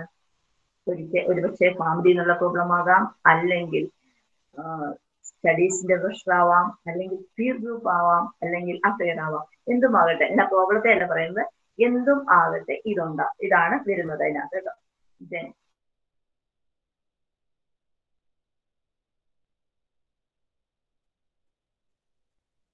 Diagnosis and remedy. Problem diagnosis ചെയ്ത് കഴിഞ്ഞു കഴിഞ്ഞാൽ അതിന് റെമഡിയൽ മെഷേഴ്സ് എന്ന് പറയുമ്പോൾ നമ്മൾ നേരത്തെ സ്റ്റെപ്സിൽ പഠിച്ചിരുന്നു. ഏതായിരുന്നു പഠിച്ചിരുന്നത്? ട്രീറ്റ്മെന്റ്. ഓർക്കുന്നുണ്ടെന്ന് ഞാൻ വിചാരിക്കുന്നു. കഴിഞ്ഞ ക്ലാസ്സിൽ പറഞ്ഞിരുന്നു ട്രീറ്റ്മെന്റ്സ്. അപ്പൊ റെമഡിയൽ മെഷേഴ്സ് അവിടെ യൂസ് ചെയ്യുന്നു. ഡയഗ്നോസിസ് ചെയ്തതിന് ശേഷമാണ് ഏതൊക്കെ ഉണ്ടെന്ന് ഞാനിപ്പോ പറഞ്ഞതിനകത്ത് ബൈപോളർ ഉണ്ടായിരുന്നു, സ്കിസോഫ്രീനിയ ഉണ്ടായിരുന്നു. അപ്പൊ നിങ്ങൾ ചോദിക്കും സ്കിസോഫ്രീനിയ മെഡിസിൻ മാത്രമല്ലേന്ന്. മെഡിസിൻ മാത്രമല്ല, നമ്മൾക്ക് ഇവർക്ക് സൈക്കോതെറാപ്പികളും കൊടുക്കാനായിട്ട് പറ്റും. കാരണം ആദ്യം തന്നെ അവരുടെ ഒരു വിശ്വാസം നമ്മളിലേക്ക്, ഇപ്പൊ ഈ വന്ന കുട്ടി എനിക്ക് ഫേവറായിട്ട് മാത്രമേ പറയുള്ളൂ, പേരൻസിനോട് യാതൊരു രീതിയിലും ഇല്ല എന്ന് ആരോ ആ കൊച്ചിന്റെ മനസ്സിൽ പറഞ്ഞു കൊടുത്തോണ്ടാണ് ആ കുട്ടി കാണാൻ വന്നത്. അപ്പൊ ആദ്യം നമ്മൾ അവരുടെ വിശ്വാസം എടുത്തിട്ട് എത്രയാണെങ്കിലും നമ്മൾ അവരോട് വളരെ സോഫ്റ്റ് ആയിട്ട്, പിന്നെ ഒരു സൈക്കോളജിസ്റ്റ് ഒരിക്കലും ഇമോഷണൽ ബാലൻസ് കളയാൻ പാടില്ല. ഞാൻ എപ്പോഴും ക്ലാസ്സിൽ എന്തിനിടയ്ക്ക് പറയട്ടെ, എപ്പോഴും ക്ലാസ്സിൽ നിങ്ങളുടെ മുമ്പിൽ അങ്ങനെ ക്ലാസ്സിൽ കാണുമ്പോൾ ഞാൻ എപ്പോഴും പറയുന്ന ഒരു കാര്യം ഉണ്ടായിരുന്നു, നമ്മുടെ വീട്ടിലുള്ളവരെ നന്നാക്കാനോ അല്ലെങ്കിൽ അടുത്തുള്ളവരെ നന്നാക്കാനോ, അതായത് ഹസ്ബൻഡിനെയോ വൈഫിനെയോ നന്നാക്കാനോ ഫാമിലി മെമ്പേഴ്സിനെ നന്നാക്കാൻ വേണ്ടി ഒരിക്കലും സൈക്കോളജി പഠിക്കരുത്. ഒരു കാര്യമില്ല, ഒരിക്കലും നന്നാക്കാൻ പറ്റില്ല. അവരെ ഒന്നും അപ്ലൈ ചെയ്യാൻ വേണ്ടിയിട്ടുള്ളതല്ല സൈക്കോളജി. സൈക്കോളജി നമുക്ക് അപ്ലൈ ചെയ്യാം, നമ്മളെ ആവശ്യം ഉള്ളവർക്ക് നമ്മൾ അപ്ലൈ ചെയ്യാം. നമ്മുടെ വീട്ടിൽ നമ്മൾ പ്രാക്ടിക്കലി ചെയ്ത് നോക്കാൻ ഒരിക്കലും നിൽക്കുന്നത് ശരിയാവില്ല. സ്വയം നന്നാവാനാണെങ്കിൽ സൈക്കോളജി വളരെ നല്ലതാണ്. നിങ്ങൾക്ക് സ്വയം നന്നാവാൻ, നമുക്ക് നമ്മളെ മാറ്റാനേ പറ്റുള്ളൂ, മറ്റുള്ളവരെ മാറ്റാൻ പറ്റില്ല എന്ന് ഓർക്കണം. അതേ സമയത്ത് നമുക്ക് പുറമേ ഉള്ളവർ, ഒരിക്കലും കൂട്ടുകാരിൽ അപ്ലൈ ചെയ്യാനല്ല, റിലേഷൻസിൽ അപ്ലൈ ചെയ്യാനല്ല കേട്ടോ, അത് ഓർത്തോളൂ കേട്ടോ. ഡയഗ്നോസിസ് ആൻഡ് റെമഡിയൽ മെഷേഴ്സ്, എന്തൊക്കെ റെമഡിയൽ മെഷേഴ്സ് കൊടുക്കണം എന്നുള്ളത് നമ്മൾ നോക്കണം. ഇനി അത് ഈ റെമഡിയൽ മെഷേഴ്സ് എന്നൊക്കെ പറയുമ്പോൾ നമുക്കറിയാം slow ലേണേഴ്സിന്, learning differently abled students അങ്ങനെയല്ലേ പറയാൻ പാടുള്ളൂ അല്ലെ. അപ്പൊ അങ്ങനെയുള്ളവരിലും റെമഡിയൽ മെഷേഴ്സ് ഉണ്ട്. അപ്പൊ ആ രീതിയിലുണ്ട്. നമ്മളിത് സൈക്കോളജിയിൽ വന്നിട്ട് രണ്ടും വരുന്നുണ്ട്. എന്നാൽ പോലും അബ്നോർമാലിറ്റീസിനോ അല്ലെങ്കിൽ ആണെങ്കിൽ നമ്മളുടെ റെമഡിയൽ മെഷേഴ്സ് തെറാപ്പികൾ കേട്ടോ. Okay, follow up. ഏതൊരു കേസ് വന്നാലും അത് ഒരു ദിവസം കൊണ്ട് സോൾവ് ചെയ്ത് വിടാൻ പറ്റില്ല. നമുക്കതിന് ഫോളോ അപ്പ് വേണ്ടതായിട്ട്. അപ്പൊ നമുക്കതിന് കറക്റ്റ് ആയിട്ട്, അപ്പൊ ഓരോന്നിന്റെയും സ്റ്റെപ്പില് വ്യത്യാസമുണ്ട്. ഓരോന്നിനും റിസർച്ചിലെ സ്റ്റെപ്പ് ഉണ്ട്. അത് കൂടാതെ ഓരോന്നിനും 5 മിനിറ്റ് ബ്രേക്ക് എടുത്താലോ? അതെന്തേലും പറയാനുണ്ടെ പറയാം. കഴിഞ്ഞില്ല കേട്ടോ. ഹലോ, ഒരു 5 മിനിറ്റ് ഇവിടെ ഇരിപ്പുണ്ട്. നിങ്ങൾ എന്തെങ്കിലും പറയണേ? ശരി മാം. എന്തെങ്കിലും ആരെങ്കിലും ഒന്നായിട്ട് ഒന്ന് പറയണേ, പറഞ്ഞോ.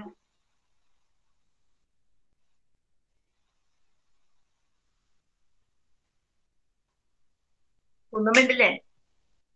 ഒരാള് എന്താ മക്കള് പറയാത്തെ? ഒന്നുമില്ല.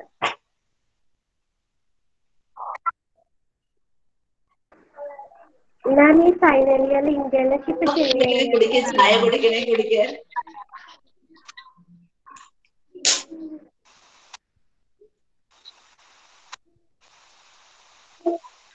ഓക്കെ, നിങ്ങൾ വിചാരിക്കുന്നുണ്ടാവും ഞങ്ങളിത് കുട്ടികളെയൊക്കെ മാറ്റി നിർത്തി ഇതിന്റെ മുമ്പിൽ വന്നിരിക്കുകയാണ്. ഞാനിങ്ങനെ പറഞ്ഞുകൊണ്ടിരിക്കുന്നതുകൊണ്ടാണ് കേട്ടോ. എനിക്കിത് ഫുൾ ടൈം പറഞ്ഞുകൊണ്ടിരിക്കുന്ന ജോലി ആയതുകൊണ്ടാണ്.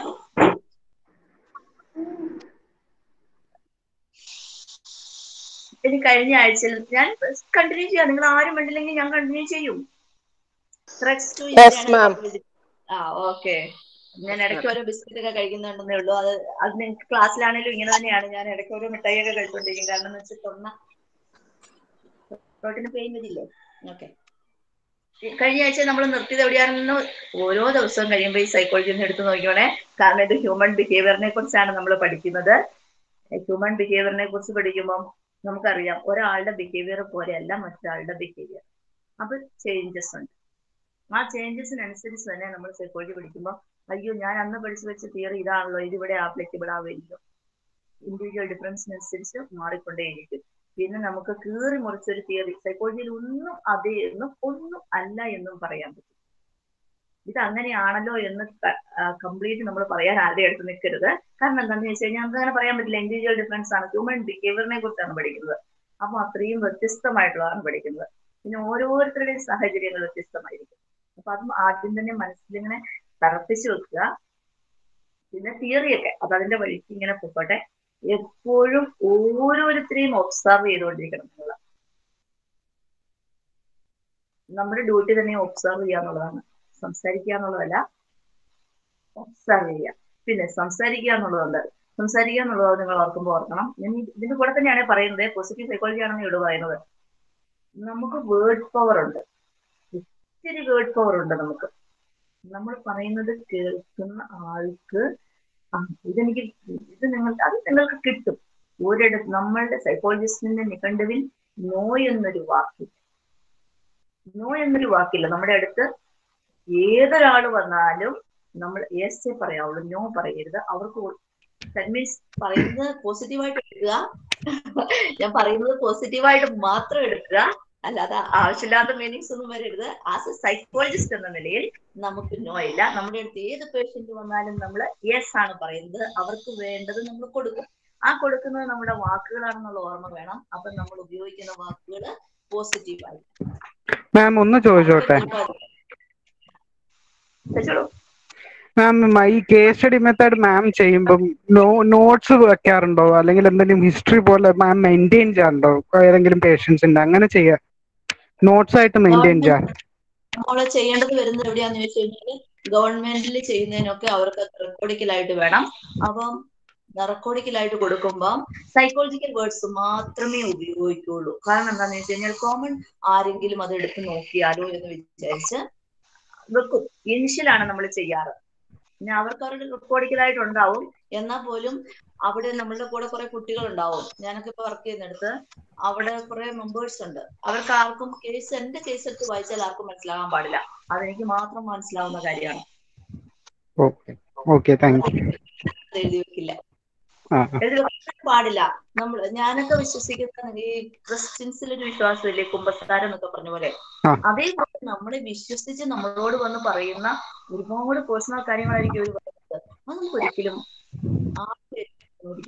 ഉദാഹരണത്തിൽ ഇങ്ങനെ പറഞ്ഞു പോകുന്നല്ലാതെ ഒരിക്കലും ഒരാളുടെ പേര് അത് കഴിഞ്ഞു മറന്നു. ഞാൻ സ്പെഷ്യലി പറയാറുണ്ട്, തന്നെ വഴി കണ്ടാൽ പോലും എന്നോട് മിണ്ടാൻ നിന്നാക്കരുത്. കാരണം എന്റെ എങ്ങനെ എന്നെ പരിചയപ്പെട്ടു ആ ഒരു റിലേഷൻഷിപ്പ് കീപ്പ് ചെയ്യാറില്ല. അതേസമയത്ത് ഫ്രണ്ട്ലി റിലേഷൻഷിപ്പ് ഓക്കെ. ഒരു കാര്യങ്ങളും എഴുതി വെക്കാറില്ല, എഴുതി വെക്കില്ല. ഓർക്കേണ്ടത് വല്ലത് കഴിഞ്ഞു. ഏതൊരു പ്രോബ്ലം വന്നാലും അത് സോൾവ് ചെയ്ത് വിടുക എന്നുള്ളതാണ്. സോൾവ് ചെയ്ത് വിടുക, അത് ഗോഡ്സ് ഗ്രേസ് സോൾവ് ചെയ്ത്. പക്ഷെ അതൊരിക്കലും റിപ്പീറ്റ് ചെയ്ത് അവരെ കാണുമ്പോൾ അത് ഓർക്കുവോ അല്ലെങ്കിൽ ഇവരിങ്ങനെയാണല്ലോ ആ പരിപാടിയില്ല. അതാണ് അങ്ങനെ വന്നാൽ നമുക്ക് ഒരിക്കലും ഒരു സക്സസ്ഫുൾ ആയിട്ട് ആവാൻ പറ്റില്ല. ഓക്കെ. ട്രസ്റ്റ് ഇന്റേണൽ വാലിഡിറ്റി കഴിഞ്ഞ ക്ലാസ്സിൽ നമ്മൾ അവിടെ വന്നായിരുന്നു നിന്നിരുന്നത്. അപ്പം അതിൽ ഫസ്റ്റ് കൺഫൗണ്ടിങ് ഞാൻ പറഞ്ഞിരുന്നു, ഓർക്കുന്നുണ്ടെന്ന് വിചാരിക്കുന്നു. അതിനകത്ത് വേരിയബിൾസ് ആയിരുന്നു ഞാൻ പറഞ്ഞത്. വേരിയബിൾസില് ഇപ്പൊ ഇത്രയും പറഞ്ഞു കഴിഞ്ഞപ്പോൾ ഈ മെത്തേഡ്സ് ഒക്കെ പറഞ്ഞു കഴിഞ്ഞപ്പോൾ നിങ്ങൾക്ക് ഒരു രൂപം കിട്ടിയിട്ടുണ്ടാവും. വേരിയബിൾസ് ഉണ്ടാവും, കുറെ വേരിയബിൾസ് ഉണ്ടാവും. ഇപ്പൊ ഞാൻ തന്നെ എക്സാമ്പിൾ ആവാം. എന്റെ വീട്ടിൽ ഞാനുണ്ട്, എന്റെ മദറിൻലോ ഉണ്ടെന്ന് കൂട്ടുക, മദറിൻലോയ, ഹസ്ബൻഡ്, അങ്ങനെ ഉണ്ട്. അപ്പം ഞാൻ എത്രയൊക്കെ മാറിയാലും ഈ വീടിനുള്ളിൽ മദറിൻലോ ഉണ്ട്. എത്ര മാറുന്നത് അവരുടെ ഒരു ഇൻഫ്ലുവൻസ് എനിക്കുണ്ട്. അതിങ്ങനെ എന്നെ ഇങ്ങനെ ചുറ്റിപ്പറ്റി നിൽക്കുന്നുണ്ട്. എനിക്ക് അതിൽ നിന്ന് ഒഴിഞ്ഞു മാറാൻ പറ്റുന്നില്ല. കോൺഫൗണ്ടഡ് ആയിട്ട് അതങ്ങനെ നിൽക്കുകയാണ് എന്റെ കൂടെ തന്നെ. അപ്പൊ അവിടെ എത്ര ഞങ്ങൾ തമ്മിലുള്ള പ്രോബ്ലം സോൾവ് ചെയ്യാൻ നോക്കിയാലും പറ്റില്ല, സോൾവ് ആവുന്നില്ല. അതെന്നെ ഇൻഫ്ലുവൻസ് ചെയ്യുന്നുണ്ട്. അതിന്റെ ഇൻഫ്ലുവൻസ് എത്രമാത്രം ഉണ്ടെന്നുള്ളതാണ് ഇനിയുള്ളത്. കുറച്ചേ ഉള്ളൂ, അല്ലെങ്കിൽ അവരോട് ഇന്ന് പറഞ്ഞോട്ടെ പൊയ്ക്കോട്ടെ എന്ന് വെക്കുകയല്ല.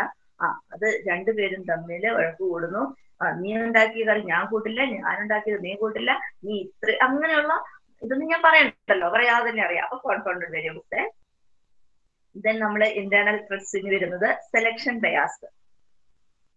സെലക്ഷൻ എന്ന് പറഞ്ഞു കഴിയുമ്പോൾ നമ്മൾ സെലക്ട് ചെയ്ത് എടുക്കുന്ന ഒരു ഗ്രൂപ്പ് ഉണ്ടാവും, അല്ലെങ്കിൽ കുറെ ആൾക്കാരെ നമ്മൾ എടുക്കുകയാണ്. ഇനി അത് ഫാമിലിയിലാണെങ്കിൽ പോലും. അപ്പൊ നമുക്ക് അവരുടെ പേഴ്സണാലിറ്റി നോക്കണം, മെന്റൽ കാപ്പബിലിറ്റീസ് നോക്കണം, ഫിസിക്കൽ എബിലിറ്റീസ് നോക്കണം, ഓരോരുത്തരുടെ മോട്ടിവേഷണൽ ലെവൽ നോക്കണം. കുറെ ആൾക്കാരെ കൊണ്ടുവന്നിട്ട് ഇവരുടെയൊക്കെ സൈക്കോളജിക്കൽ ടെസ്റ്റ് നടത്തുന്നു പറഞ്ഞു കഴിഞ്ഞാൽ നടക്കില്ല. കാരണം നമ്മുടെ കയ്യിൽ തന്നിരിക്കുന്ന ഗ്രൂപ്പ്, ഇപ്പൊ ടീച്ചേഴ്സിന്റെ ഒരു ഗ്രൂപ്പും ഡോക്ടേഴ്സിന്റെ ഒരു 10 ഡോക്ടേഴ്സും 10 ടീച്ചേഴ്സും കൂടെ തന്നേച്ച് 2 കൂട്ടരെയും കൂടെ ഒരുമിച്ചിട്ട് ചെയ്യാൻ പറഞ്ഞാൽ നമുക്ക് പറ്റില്ല. നമ്മൾ അവരെ 2 ആയിട്ട് തന്നെ എടുക്കും. ആ ഒരു ഗ്രൂപ്പിനെങ്കിലും നമ്മൾ 2 ആയിട്ട് എടുക്കും. കാരണം 2 പേരുടെയും മോട്ടിവേഷൻ ലെവൽ വ്യത്യസ്തമായിരിക്കും, പേഴ്സണാലിറ്റി ഡിഫറെന്റ് ആയിരിക്കും. അപ്പൊ അങ്ങനെയുള്ള കുറെ ഇന്റേണൽ ത്രെഡ്സ് നമ്മുടെ മുമ്പിൽ വരുന്നുണ്ട് കേട്ടോ. അത് തടസ്സമായിട്ട് നിൽക്കുന്നുണ്ട് നമുക്ക്. നമ്മളോട് ഇപ്പൊ ഒരു വില്ലേജിന്റെ അല്ലെങ്കിൽ ഒരു പർട്ടിക്കുലർ ഏരിയയിൽ എടുക്കാൻ പറഞ്ഞാലും ആ ഏരിയയിൽ പലതരത്തിലുള്ളതുണ്ട്. സോഷ്യോ എക്കണോമിക് സിനാരിയോ നമ്മൾ പറഞ്ഞു കഴിഞ്ഞാൽ ഒരുപാട് വ്യത്യാസങ്ങൾ വരുന്നുണ്ട്. അപ്പൊ അതൊക്കെ നമ്മളെ ബാധിക്കുന്നുണ്ട്. നെക്സ്റ്റ് വൺ ഈസ് മെച്ചുറേഷൻ പറയുന്നുണ്ട്. നമ്മൾ റിസർച്ച് ചെയ്യാൻ തുടങ്ങി 3 വർഷം കൊണ്ടാണ് റിസർച്ച് പൂർത്തിയാകുന്നത്. നമ്മൾ ചെയ്യാൻ തുടങ്ങിയത് 9ാം ക്ലാസ്സിൽ പഠിക്കുന്ന കുട്ടികളിലാണ് ചെയ്യാൻ തുടങ്ങിയത്. റിസർച്ച് കഴിഞ്ഞപ്പോൾ അവരോട് എത്തി 3-4 വർഷത്തിലത്തേക്ക് അവർ 12ാം ക്ലാസ്സിലെത്തി.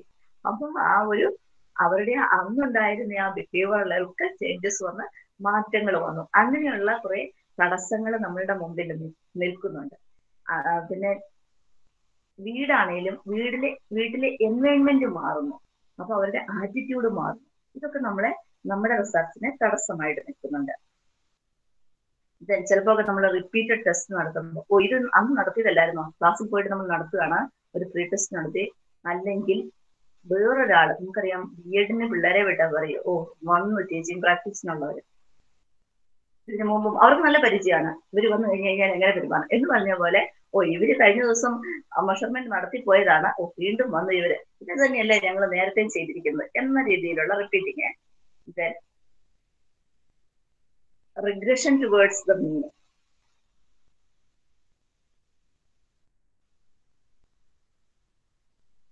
റിഗ്രഷൻ ഞാൻ കഴിഞ്ഞൊരു ദിവസം ഞാൻ ക്ലാസ്സിൽ ഇട്ടിട്ടുണ്ടെന്ന് എനിക്ക് തോന്നുന്നു. നിങ്ങൾ കേട്ടോന്ന് എനിക്കറിയില്ല. ചില സമയത്ത് ചില സിറ്റുവേഷനിൽ ഇവര് മാറുകയാണ്. ഒരു ക്ലാസ്സില് 2 ടീച്ചേഴ്സ്, ഒരു ടീച്ചറിനെ അവർക്ക് ഭയങ്കര ഇഷ്ടമാണ്. ആ ടീച്ചറിനോടുള്ള സ്നേഹം കൊണ്ട് തന്നെ ആ സബ്ജക്റ്റിനെ അവർ സ്നേഹിക്കുന്നു. നമ്മൾ ഇങ്ങനെയല്ലേ പഠിപ്പിച്ചിരിക്കുന്നത്. ഞാൻ പഠിപ്പിക്കുന്ന കുട്ടികളെയും ഞാൻ സ്നേഹിക്കണം, എന്റെ സബ്ജക്റ്റിനെയും ഞാൻ സ്നേഹിക്കണം എന്നാണല്ലോ നമ്മുടെ പോളിസി. ആണോ അല്ലയോ? അങ്ങനെയാണ് പോളിസി. ഓക്കെ. അപ്പം എന്റെ മുമ്പിലിരിക്കും, ഇപ്പൊ ഞാൻ നിങ്ങളെയും സ്നേഹിക്കും, എന്റെ മുമ്പിലിരിക്കുന്ന നിങ്ങളെയും ഞാൻ സ്നേഹിക്കണം, അതോടൊപ്പം ഞാൻ പഠിപ്പിക്കുന്ന സബ്ജക്റ്റായ സൈക്കോളജി സ്നേഹിക്കണം. അപ്പോഴേ അത് പൂർത്തിയാവുന്നുള്ളൂ. ഇതല്ലാതെ നിൽക്കുന്ന ഒരു ടീച്ചറാണ് ക്ലാസ്സിൽ പോയി നിൽക്കുന്നതെങ്കിൽ കുട്ടിക്ക് ഇഷ്ടമുള്ള സബ്ജക്റ്റ് ആണെങ്കിൽ പോലും ആ ടീച്ചറിനെ ഇഷ്ടമില്ലാത്തതുകൊണ്ട് ആ സബ്ജക്റ്റ് തന്നെ വിട്ടിട്ട് പോകുന്ന അവരുണ്ട്. അതേപോലെയുള്ള ചില കാര്യങ്ങൾ അവിടെ നടക്കുന്നുണ്ട്. റിസർച്ച് ഇയാളാണോ വന്നിരിക്കുന്നത് എന്നുള്ളത് ചില സമയത്ത്. മൊറാലിറ്റി, ചില ടെസ്റ്റുകളൊക്കെ നടത്തുമ്പോൾ അവർ ഒഴിഞ്ഞു പോകും. അവർക്ക് അവരുടേതായ കാഴ്ചപ്പാടുകളുണ്ട്. അപ്പൊ അത് പറ്റില്ല, ഇതൊക്കെയാണോ ചെയ്യുന്നത്, അപ്പൊ അത് നമ്മളെ ബാധിക്കുന്നുണ്ട്. ചില സമയത്ത് നമുക്ക് വരുന്നുണ്ട് കൺട്രോൾ ഗ്രൂപ്പും എക്സ്പെരിമെന്റ് ഗ്രൂപ്പും തമ്മിലുള്ള ഒരു ക്ലാസ് വരുന്നുണ്ട്. അതെങ്ങനെയാന്ന് വെച്ച് കഴിഞ്ഞാൽ സ്കൂളിൽ പോയിട്ട് നമ്മൾ ചെയ്തു. അപ്പം എക്സ്പെരിമെന്റ് ഗ്രൂപ്പ് ഉണ്ടായിരുന്നു, കൺട്രോൾ ഗ്രൂപ്പ് ഉണ്ടായിരുന്നു, എയും ബി. എയില് ഒരാള് ഇത്രമാത്രം മാറ്റങ്ങൾ വരുത്തുന്നു എന്ന് കണ്ട നമ്മളത് ചെയ്തു മാറുകയാണ്. അപ്പം ഇപ്പുറത്തെ സൈഡിൽ കുട്ടികൾ എന്ന് വിചാരിച്ചു, ആഹാ അങ്ങനെയാണെങ്കിൽ ഞങ്ങൾ തന്നെ അങ്ങോട്ട് ഞങ്ങളുടെ ബിഹേവിയറൽ ചേഞ്ചസ് അവരൊരുമിച്ച് തീരുമാനിക്കുകയാണ്. അങ്ങനെ ഇപ്പം വേണ്ട ടീച്ചർ ഇവര് ഇതിൽ ചെയ്യുകയാണ്, അപ്പൊ ഞങ്ങൾ തന്നെ അങ്ങ് മാറിയേക്കാം. അപ്പൊ എന്ത് വന്നു, അവിടെ നമ്മുടെ റിസർച്ചിനെ അത് ബാധിക്കുന്നുണ്ട്. ഇത് എക്സ്പെരിമെന്ററെ അല്ലെങ്കിൽ റിസർച്ചറെ ഇഷ്ടപ്പെട്ടില്ലെങ്കിൽ, ഞാനൊരു റിസർച്ചിനോട് ചെന്നു, ഇവരാണോ വന്നിരിക്കുന്നത് ചെയ്യാൻ, എനിക്ക് ഇവരെ നേരത്തെ ഇന്ന സ്ഥലത്തുള്ള ആളുടെ ഇവരോ ഞാനൊന്നുമില്ലേ, എനിക്ക് അവരെ ഇഷ്ടമല്ല. അപ്പം എക്സ്പെരിമെന്ററുടെ പേഴ്സണാലിറ്റിയും എക്സ്പെരിമെന്ററോടുള്ള എല്ലാം അതിൽ ബാധിക്കുന്ന ചില സമയത്ത് കേട്ടോ. ഇനി ഇത് തന്നെ എക്സ്റ്റേണൽ വാലിഡിറ്റിയിൽ വരുന്ന ഉണ്ട്. ആപ്റ്റിറ്റ്യൂഡ്, ഇന്റേണൽ വാലിഡിറ്റിയിൽ ഇതൊക്കെയാണ് വന്നതെങ്കിൽ എക്സ്റ്റേണൽ വാലിഡിറ്റിയിൽ വരുന്നത് ആപ്റ്റിറ്റ്യൂഡ് ട്രീറ്റ്മെന്റ് അല്ലെങ്കിൽ ഇന്ററാക്ഷൻ. ചെന്ന് നമ്മൾ നിന്നു, നമ്മൾ വന്നിട്ട് നമ്മളോടുള്ള ഇഷ്ടക്കുറവ് വന്നു. അത് കഴിഞ്ഞ് നമ്മൾ കൊടുക്കുന്ന ചില ട്രീറ്റ്മെന്റ്, അതായത് എന്തൊക്കെയാണ് നമ്മൾ കൊടുക്കുന്നത്, കോഗ്നിറ്റീവ് ബിഹേവിയർ തെറാപ്പി അല്ലെങ്കിൽ റിലാക്സേഷൻ ഇതൊക്കെ കൊടുത്തപ്പോൾ എനിക്കിതൊന്നും ആവശ്യമില്ല, ഇതിന്റെ ഒന്നും കാര്യമില്ല, ഇതുകൊണ്ടൊന്നും എന്റെ കാര്യങ്ങളൊന്നും മാറാൻ പോകുന്നില്ല എന്നുള്ള സിറ്റുവേഷണൽ ഫാക്ടേഴ്സ് ഉണ്ട്. ചില സ്ഥലങ്ങൾ ഭയങ്കര സ്വരമൊക്കെ ഉണ്ട്, എനിക്ക് ചെയ്യാൻ പറ്റുന്നില്ല, ലൈറ്റിംഗ് സിസ്റ്റം ഇല്ല. അങ്ങനെ എക്സ്റ്റേണൽ കുറെ ഫാക്ടേഴ്സും നമ്മുടെ റിസർച്ചിനെ അല്ലെങ്കിൽ നമ്മുടെ എക്സ്പെരിമെന്റിനെ ബാധിക്കുന്നുണ്ട്. ഞാനിപ്പോ നിങ്ങളെ കൊണ്ടുവന്നിരുത്തിയിട്ട് പേഴ്സണാലിറ്റി ടെസ്റ്റ് നടത്തുകയാണ്. അവിടെ തൊട്ടിപ്പുറത്ത് മ്യൂസിക് നടക്കുന്നുണ്ട്, അവിടുത്തെ ചെമ്പകളും കേൾക്കുന്നുണ്ട്. നിങ്ങൾ ഇതിങ്ങനെ നോക്കി എന്നിട്ട് വെറുതെ ടിക് ടിക് ടിക് ടിക് പോയി. അപ്പൊ എന്ത് സംഭവിച്ചു? എല്ലാം മിസ്റ്റേക്ക് ആയിട്ട് വന്നു. അപ്പൊ ആ ഒരു എൻവയൺമെന്റ് നമ്മളെ നന്നായിട്ട് ബാധിക്കുന്നുണ്ട്. Pre test effects. Pre test effects എന്ന് പറഞ്ഞു കഴിഞ്ഞാൽ ആദ്യം നടത്തിയ ഒരു ടെസ്റ്റ് ഉണ്ട് നമ്മൾ എങ്ങനെയാണ് എന്ന് അറിയാൻ വേണ്ടിയിട്ട്. ഇത് നടത്തി കഴിഞ്ഞിട്ട് പിന്നെ നമ്മൾ പോസ്റ്റ് ടെസ്റ്റ് നടത്തുമ്പോഴേക്കും ഇതൊക്കെ അന്ന് ചെയ്തതല്ലേ, ഇനി എനിക്ക് ചെയ്യാൻ പറ്റില്ല. അപ്പൊ നമുക്ക് ആ മാറ്റങ്ങൾ മനസ്സിലാക്കാൻ പറ്റാത്തതായിട്ട് വരും. അല്ലെങ്കിൽ ചിലപ്പോൾ നമുക്കറിയാം നമ്മുടെ വീടുകളിലെ പ്രീ ടെസ്റ്റിന് ഇനി ഫാമിലി എൻവയോൺമെന്റിന് ഒരു പ്രീ ടെസ്റ്റ് വന്നെന്ന് വിചാരിക്കുക. അന്ന് ചെയ്തു, അത് ചെയ്ത് കഴിഞ്ഞതേ വീട്ടിൽ കുടുംബകലഹം ഉണ്ടായി. ഇനി ആ വഴി പിന്നെ പോകാൻ പറ്റില്ല ചിലപ്പോൾ നമുക്ക്. അങ്ങനെ വരുന്നത് കൊണ്ട്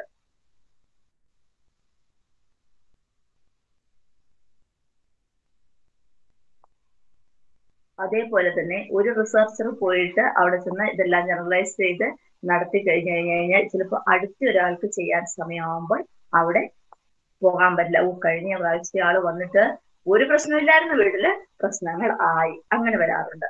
അപ്പൊ എക്സ്റ്റേണൽ ഫാക്ടേഴ്സും വരാറുണ്ട്, ഇന്റേണൽ ഫാക്ടേഴ്സും വരാറുണ്ട് റിസർച്ച് ചെയ്യുമ്പോൾ.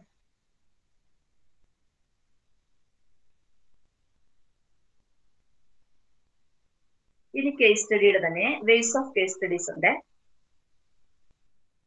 ഇയാൾ ചോദിച്ച അതേ ചോദ്യത്തിന് ഉത്തരമാണ് പറയുന്നത്. Writing analyse of case study എന്നാണ് പറഞ്ഞിരിക്കുന്നത്. എഴുതി വെക്കുന്നത് എന്ന് പറഞ്ഞു കഴിഞ്ഞാല് നിങ്ങളൊക്കെ പഠിക്കുമ്പോൾ ഇത് എഴുതേണ്ടതായിട്ട് തന്നെ വരും. കേസ് സ്റ്റഡി ഓരോന്നും എഴുതേണ്ടതായിട്ട് വരും. ഞാൻ ആ എക്സാമ്പിൾ പറഞ്ഞതുപോലെ വരുമ്പം നമ്മൾ കാണുന്ന ആ ഒബ്സർവ് ചെയ്ത കാര്യങ്ങളൊക്കെ എഴുതി വെക്കണം.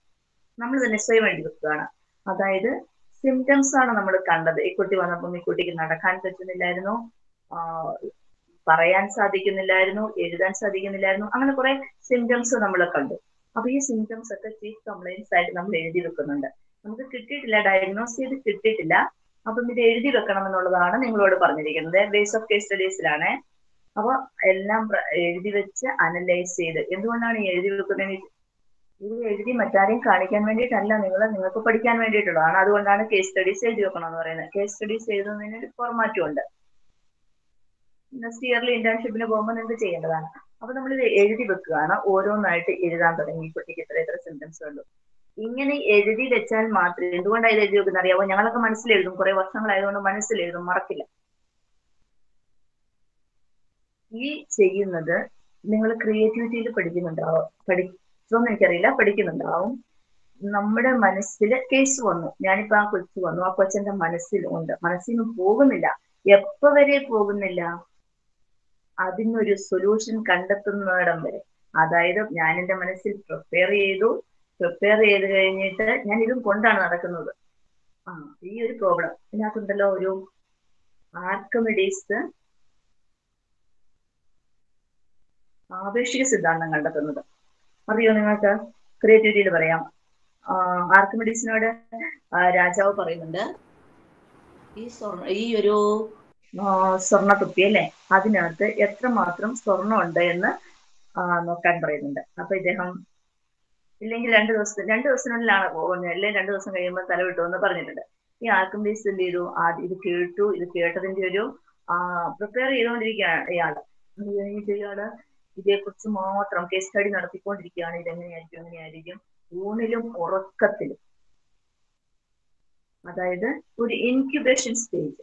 നമ്മൾ മുട്ടക്കടയിരിക്കാന്ന് പറയുന്നത് എന്ന് പറഞ്ഞുകൊണ്ട് ഇത് മാത്രം കൂടെ തലയില് ഇതിനൊരു സൊല്യൂഷൻ കണ്ടെത്തണം. അങ്ങനെയാണ് അയാള് ബാത്റൂമില് കുളിക്കാൻ കയറി കിടക്കണ സമയത്താണ് ഇദ്ദേഹത്തിന് ഒരു ഇല്യൂമിനേഷൻ, പെട്ടെന്നൊരു ബോധം വരുന്നത്. എന്താണ്? ക്രിയേറ്റിവിറ്റിയുടെ സ്റ്റെപ്സ് ആണ് കേട്ടോ അല്ലെ. നിങ്ങൾക്ക് പഠിക്കാനുണ്ടാവും ഏതിലെങ്കിലും. അപ്പൊ ആ ഒരു ഇൻക്യുബേഷൻ കഴിഞ്ഞു ഇല്ലുമിനേഷനായി. പെട്ടെന്ന് ഒരു ബൾബ് മിന്നുന്ന പോലെ മിന്നി. ബാത്ടബിന്ന് ഇയാൾ കയറി കിടന്നപ്പോ ബാത്ടബിന്ന് വെള്ളം പോയപ്പോഴാണ് ഇദ്ദേഹത്തിന് മനസ്സിലാകുന്നത്. അപ്പോഴാണ് ഇയാൾക്ക് മനസ്സിലാകുന്നത് എത്രമാത്രം ഈ സ്വർണത്തിൽ എത്രമാത്രം ചെമ്പിന്റെ അംശം ഉണ്ടെന്ന് കണ്ടുപിടിക്കാൻ പറ്റുമെന്നുള്ളത്. ഇയാൾ അങ്ങനെ അതേ നേക്കഡായിട്ട് എഴുന്നേറ്റ് ഓടുകയാണ്. യുറീക്ക യുറീക്ക എന്നും പറഞ്ഞ് ഓടുകയാണ്. കണ്ടുപിടിച്ചെന്നും പറഞ്ഞ് ഓടുന്ന ഒരു രംഗം നമ്മളൊരു പുസ്തകത്തിൽ വായിച്ചിട്ടുണ്ട്. യുറീക്ക എന്ന് പറഞ്ഞ ബുക്കൊക്കെ നമ്മളൊക്കെ അറിയാം. അപ്പൊ അതേപോലെ നമ്മുടെ മുമ്പിൽ എത്തുന്ന പ്രോബ്ലം നമ്മൾ നോട്ട് ചെയ്ത് പോകുന്നുണ്ടാവും. ചിലപ്പോൾ മനസ്സിലായിരിക്കും നോട്ട് ചെയ്യുന്നത്, അല്ലെങ്കിൽ ഒരു നോട്ട്ബുക്കിലായിരിക്കും. അവർ പോയി കഴിഞ്ഞിട്ടായിരിക്കും ഇവരുടെ മുമ്പിൽ കണ്ണി നോക്കി ഇരുന്നുകൊണ്ട് ഒരിക്കലും നമ്മൾ എഴുതില്ല കേട്ടോ. അത് മനസ്സിലാക്കിക്കൊള്ളുക. അപ്പൊ തന്നെ അവരുടെ മൂഡ് പോയിട്ടുണ്ടാവും നമ്മളോട് പറയാൻ. നമ്മളവരെ ഒബ്സർവ് ചെയ്ത് അവർ പറയുന്നത് വളരെ എന്താ പറയാ സോഫ്റ്റ് ആയിട്ട് കേട്ടോണ്ടിരിക്കുകയാണ്. എല്ലാം അംഗീകരിച്ചുകൊണ്ടിരിക്കുകയാണ്. നമ്മുടെ അവർ പറയുന്ന കാര്യങ്ങൾ, അവരുടെ സിറ്റുവേഷനെ മനസ്സിലാക്കി ഓരോരുത്തരും അവരായിരിക്കുന്നത് പോലെ കണ്ടിട്ടാണ് നമ്മൾ ആ പ്രോബ്ലത്തിനെ നമ്മൾ എടുക്കുന്നത്. നമ്മളായിരിക്കുന്ന സിറ്റുവേഷനിലല്ല നമ്മൾ ആ പ്രോബ്ലം കാണുന്നത്, ആ വ്യക്തി ആയിരിക്കുന്ന പോലെ. ഞാനൊക്കെ ഡിഗ്രിക്ക് സൈക്കോളജി പഠിക്കുന്ന സമയത്ത് ഒരു 100 തവണ 100 1000 പറയാം പറഞ്ഞു പഠിപ്പിച്ചിരിക്കുന്ന ഒരു കാര്യമുണ്ട്. നിന്റെ മുമ്പിലിരിക്കുന്ന വ്യക്തി ആയിരിക്കുന്നത് പോലെ കാണാവുള്ളൂ. നീ ആയിരിക്കുന്നത് പോലെ അവരെ മാറ്റാൻ ശ്രമിക്കരുത്. അവരായിരിക്കുന്ന സിറ്റുവേഷനിൽ നിന്നുകൊണ്ട് അവരെ കാണുക. ഓക്കെ. അപ്പൊ അവരായിരിക്കുന്ന സിറ്റുവേഷൻ, എന്റെ മുമ്പിൽ ഇരിക്കുന്ന വ്യക്തിയെ ഞാൻ അസസ് ചെയ്തു വരുന്നത് അവരുടെ സിറ്റുവേഷൻ, അവരുടെ കൾച്ചർ, അവരുടെ സോഷ്യൽ സ്റ്റാറ്റസ്. അപ്പോൾ ഒരു സൈക്കോളജിസ്റ്റ് ഏറ്റവും ഉയർന്ന നിലയിലും വരാം, അങ്ങ് താഴെ വരെ പോകേണ്ടി വരും. അപ്പൊ എല്ലാ ലെവലിലും ഉള്ളത് നമ്മൾ മനസ്സിലാക്കിക്കണം. എന്നിട്ട് വേണം എഴുതാൻ വേണ്ടിയിട്ട്. Case സ്റ്റഡിയിൽ panel of experts. Panel of എക്സ്പേർട്സില് ചില കാര്യങ്ങളില് പാനൽ ഓഫ് എക്സ്പേർട്സ് എന്ന് പറഞ്ഞാൽ അറിയാലോ അല്ലെ, കുറെ പേര് ഇരുന്നിട്ട് എടുക്കുക. ഒരു കേസ് സ്റ്റഡി വന്നു, ഒരു രക്ഷയില്ല തന്നെ ചെയ്യാൻ. അപ്പം അതേപോലെയുള്ള എക്സ്പേർട്ട് ആൾക്കാരുണ്ടാവും. നമുക്ക് അവരോട് ഡിസ്കസ്, അതും വഴി അങ്ങനെയുള്ള ആൾക്കാരോടല്ല, നമ്മൾ അതിന് വേണ്ടിയിട്ട് ഒരാളെ കണ്ടെത്തണം. നമുക്ക് വേണ്ടിയിട്ട് എക്സ്പേർട്സിനെ നമുക്ക് കൂടുതൽ ഇതിനെ എങ്ങനെ സോൾവ് ചെയ്യാം. പലരും കൂടുമ്പോൾ ആ ഒരു പ്രോബ്ലത്തിന് സൊല്യൂഷൻ കൊടുക്കുന്നത് ഒറ്റയ്ക്ക് ചിലപ്പോൾ നമ്മളെ കൊണ്ട് ചെയ്യാൻ പറ്റാതെ. നമ്മളറിയാം ഹോസ്പിറ്റലിൽ അല്ലെങ്കിൽ നിംഹാസിലൊക്കെ പോവാണെങ്കിൽ 5 6 ഡോക്ടേഴ്സ് ഇരുന്നിട്ടായിരിക്കും ചില കേസുകൾ സ്റ്റഡി ചെയ്യുന്നത്. ഇതിൽ ഏതൊക്കെയാണ് അതിനകത്ത് വന്നിരിക്കുന്നത്, ഏതൊക്കെ വിഭാഗത്തിൽ ഇതിനകത്ത് പോയിട്ടുണ്ട്. ഒരു ഡിപ്രഷൻ എന്ന് പറഞ്ഞു കഴിഞ്ഞാൽ, അല്ലെ ബൈപ്പോളാർ എന്ന് പറഞ്ഞു കഴിഞ്ഞാൽ, അത് ബൈപ്പോളാർ മാത്രമായിരിക്കില്ല ആ വ്യക്തിക്ക് ഉണ്ടാവുക. അതിനോടനുബന്ധിച്ച് ആൾക്ക് OCD ഉണ്ടാവും, ചിലപ്പോൾ സ്കിസോഫ്രീനിയയുടെ സിംറ്റംസ് ഉണ്ടാവും. അപ്പൊ ഇത് ഏതാണ് നമുക്കൊരിക്കലും, ഒരു പനി വന്നാൽ പനിയുടെ കൂടെ ജലദോഷം ഉണ്ടാവും, ചുമയുണ്ടാവും, ശരിയല്ലേ? അപ്പൊ ജലദോഷം നമ്മൾ പനിയിൽ മാത്രമല്ല എഴുതുന്നത്, ജലദോഷം കൊണ്ട് ചുമയുണ്ട്, അതിനൊക്കെ മരുന്ന്. അതേപോലെ തന്നെയാണ് ഇപ്പം ഒരു എണ്ണമല്ല, ഇന്റഗ്രേറ്റഡ് ആയിട്ടായിരിക്കും മെന്റൽ ഡിസോർഡേഴ്സ് വരുന്നത്. ഇനി അത് നമുക്ക് വേറൊരു ടൈപ്പിൽ നോക്കുകയാണെങ്കിൽ, ലേണിംഗ് ഡിസേബിൾഡ് ആയിട്ടുള്ള കുട്ടികളുണ്ടാവും, അവർക്ക് ചിലപ്പോൾ ADHD ഉണ്ടാവും, അതിന്റെ കൂടെ OCD ഉണ്ടാവും. അങ്ങനെ ഇതൊരു ഇന്റഗ്രേറ്റഡ് ആയിട്ട് വരുമ്പം നമുക്ക് ചില സമയത്ത് നമുക്ക് തന്നെ കൺഫ്യൂഷൻ ആവും ഇത് ഏതാന്നുള്ളത്. കാരണം സൈക്കോളജിക്ക് ഒരു പ്രത്യേകതയാണ് എന്താണെന്ന് വെച്ച് കഴിഞ്ഞാൽ, ഇപ്പൊ എല്ലാവരും സൈക്കോളജി എടുക്കുന്നുണ്ട്, എന്നാൽ പോലും ഇത് പഠിച്ചാലും മറന്നു.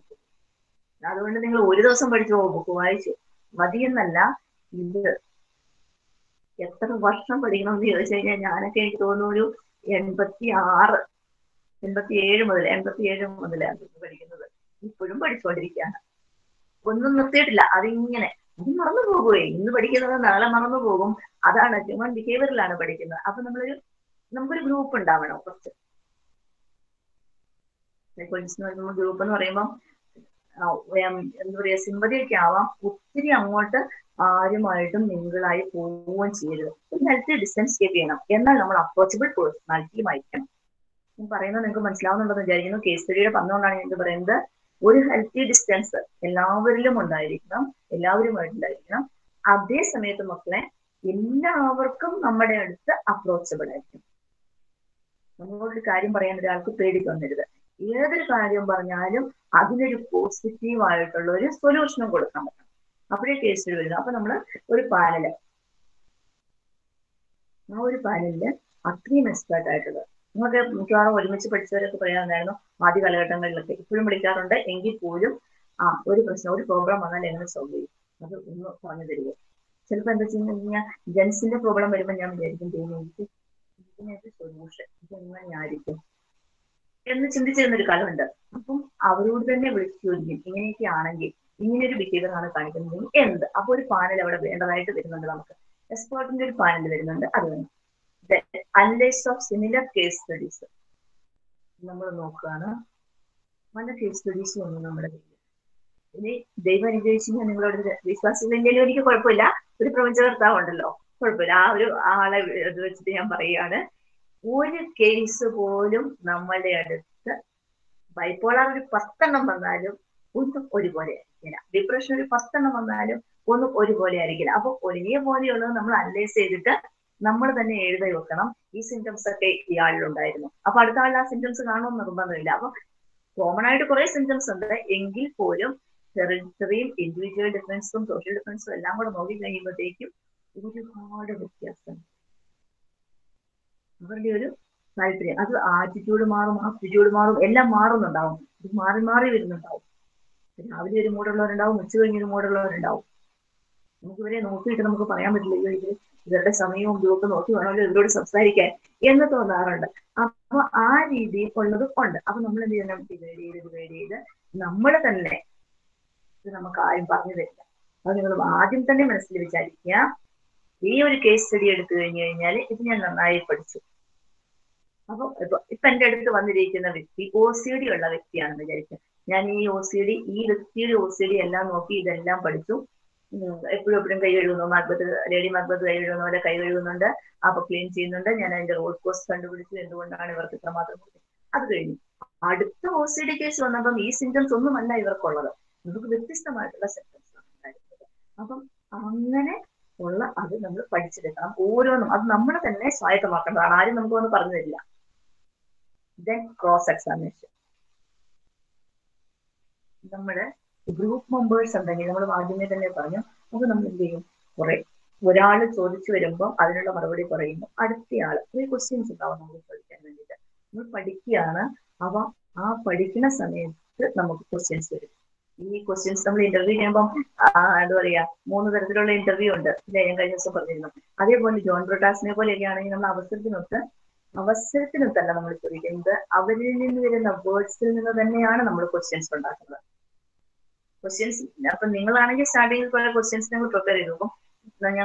ഞങ്ങളെപ്പോലുള്ളവരാണെങ്കിൽ നിങ്ങൾ ഒബ്സർവ് ചെയ്തിരിക്കുമ്പോൾ വാക്കുകൾ തെറ്റുമ്പോൾ കൃത്യമായിട്ട് അറിയാം അവർ എവിടെയാണ് വാക്കുകൾ തെറ്റുന്നതറിയാം. അതേപോലെ തന്നെ എവിടെയാണ് വോയിസ് കൂടുന്നത്, ഏത് വോയിസ് വരുമ്പോഴാണ് ഇവര് മൂഡ് ചേഞ്ച് വരുന്നത് എന്ന് നോക്കും. അപ്പം ഇതിനനുസരിച്ചുള്ള ക്വസ്റ്റ്യൻസ് ആയിരിക്കും അങ്ങോട്ട് പോകുന്നത്. അപ്പോഴേ നമുക്ക് ആൻസർ കിട്ടുള്ളൂ. അല്ലെങ്കിൽ ചിലപ്പോൾ വാദി പ്രതിയായി എന്ന് പറഞ്ഞതുപോലെ ആവും. നമ്മൾ പലപ്പോഴും ഹോസ്പിറ്റലിൽ കാണാറുണ്ട്, അച്ഛനാണ് അസുഖം എന്ന് പറഞ്ഞ് മകൻ വരും, ആക്ച്വലി അസുഖം മകനായിരുന്നു. ആ രീതിയിലുള്ളതാവും. ഒബ്സർവേഷനിൽ തന്നെ നമ്മളിത് കണ്ടെത്തേണ്ടതാണ്, ഇതിൽ ആരാണെന്ന്. ഞാനൊരു ഉദാഹരണം കൂടി നമുക്ക് പറഞ്ഞു തരാൻ. ഒരു ദിവസം ഒരു അച്ഛനും മോളും കൂടെ വരുവാണ്, രണ്ടുപേരും കൂടെ നടന്നു വരുന്നുണ്ട്. ഞാൻ എപ്പോഴും ആര് വന്നാലും ആദ്യമേ അകത്തുനിന്ന് കാണും ആരാ വരുന്നേ എന്നുള്ളത്. ഇത് ഞാൻ അകത്തുനിന്ന് നോക്കിപ്പോ എനിക്ക് ഒരു പിടുത്തവും കിട്ടില്ല, അച്ഛനാണോ അസുഖം മോൾക്കാണോ അസുഖം എന്ന്. വരുന്നുണ്ടെന്നുള്ളത് മാത്രമേ എനിക്ക് ഞാൻ ദൈവത്തെ വിളിച്ചിരുന്നേ, ഇതെന്തൊരു കേസാണ്. രണ്ടുപേരും നല്ല പ്രൊഫഷനിലുള്ള ആളാണ് അച്ഛന്, മോൾ അതുപോലെ നന്നായി പഠിക്കുന്ന കുട്ടിയാണ്. മോള് വന്നു വരുമായിരിക്കും. എനിക്ക് ആകെ സംശയം, ഇവർക്ക് അസുഖമായിട്ട് വന്നതാണോ, ഇവര് വേറെ ആരുടെയെങ്കിലും കാര്യം പറയാൻ വന്നതാണോ. വന്നു ഇരുന്നു, ഞാൻ എന്താ ഇപ്പൊ വരാൻ. എടുത്തടി ഈ കൊച്ചിനോട് പറഞ്ഞു, എനിക്ക് OCD ആണുള്ളത്. അപ്പൊ എനിക്ക് ഭയങ്കര വിഷമം തോന്നി. കാരണം OCD ഞാൻ ആകെ ബ്ലാങ്ക് ആയി. കൊച്ചു OCD എന്ന് പറഞ്ഞപ്പോ ഞാൻ ബ്ലാങ്ക് ആയി. OCD നമുക്കത് കാണിക്കാൻ പറ്റില്ല. 9ാം ക്ലാസ്സിൽ പഠിക്കുന്ന കുട്ടി വന്നിട്ട് എനിക്ക് OCD ആണെന്ന് പറയുമ്പോ സ്വാഭാവികമായിട്ടുണ്ട്. ഞാൻ നോക്കുമ്പോളെ OCD സിംറ്റംസ് എന്താണെന്ന് വെച്ചാൽ അറിയാൻ വേണ്ടിട്ട് ഞാൻ പഠിച്ചിട്ട് പോലും ഇല്ലാത്ത കാര്യങ്ങളാണ് കുട്ടി എനിക്ക് സിംറ്റംസ് ആയിട്ട് പറഞ്ഞു തന്നത്. ഇങ്ങോട്ട് പറഞ്ഞു തന്നു.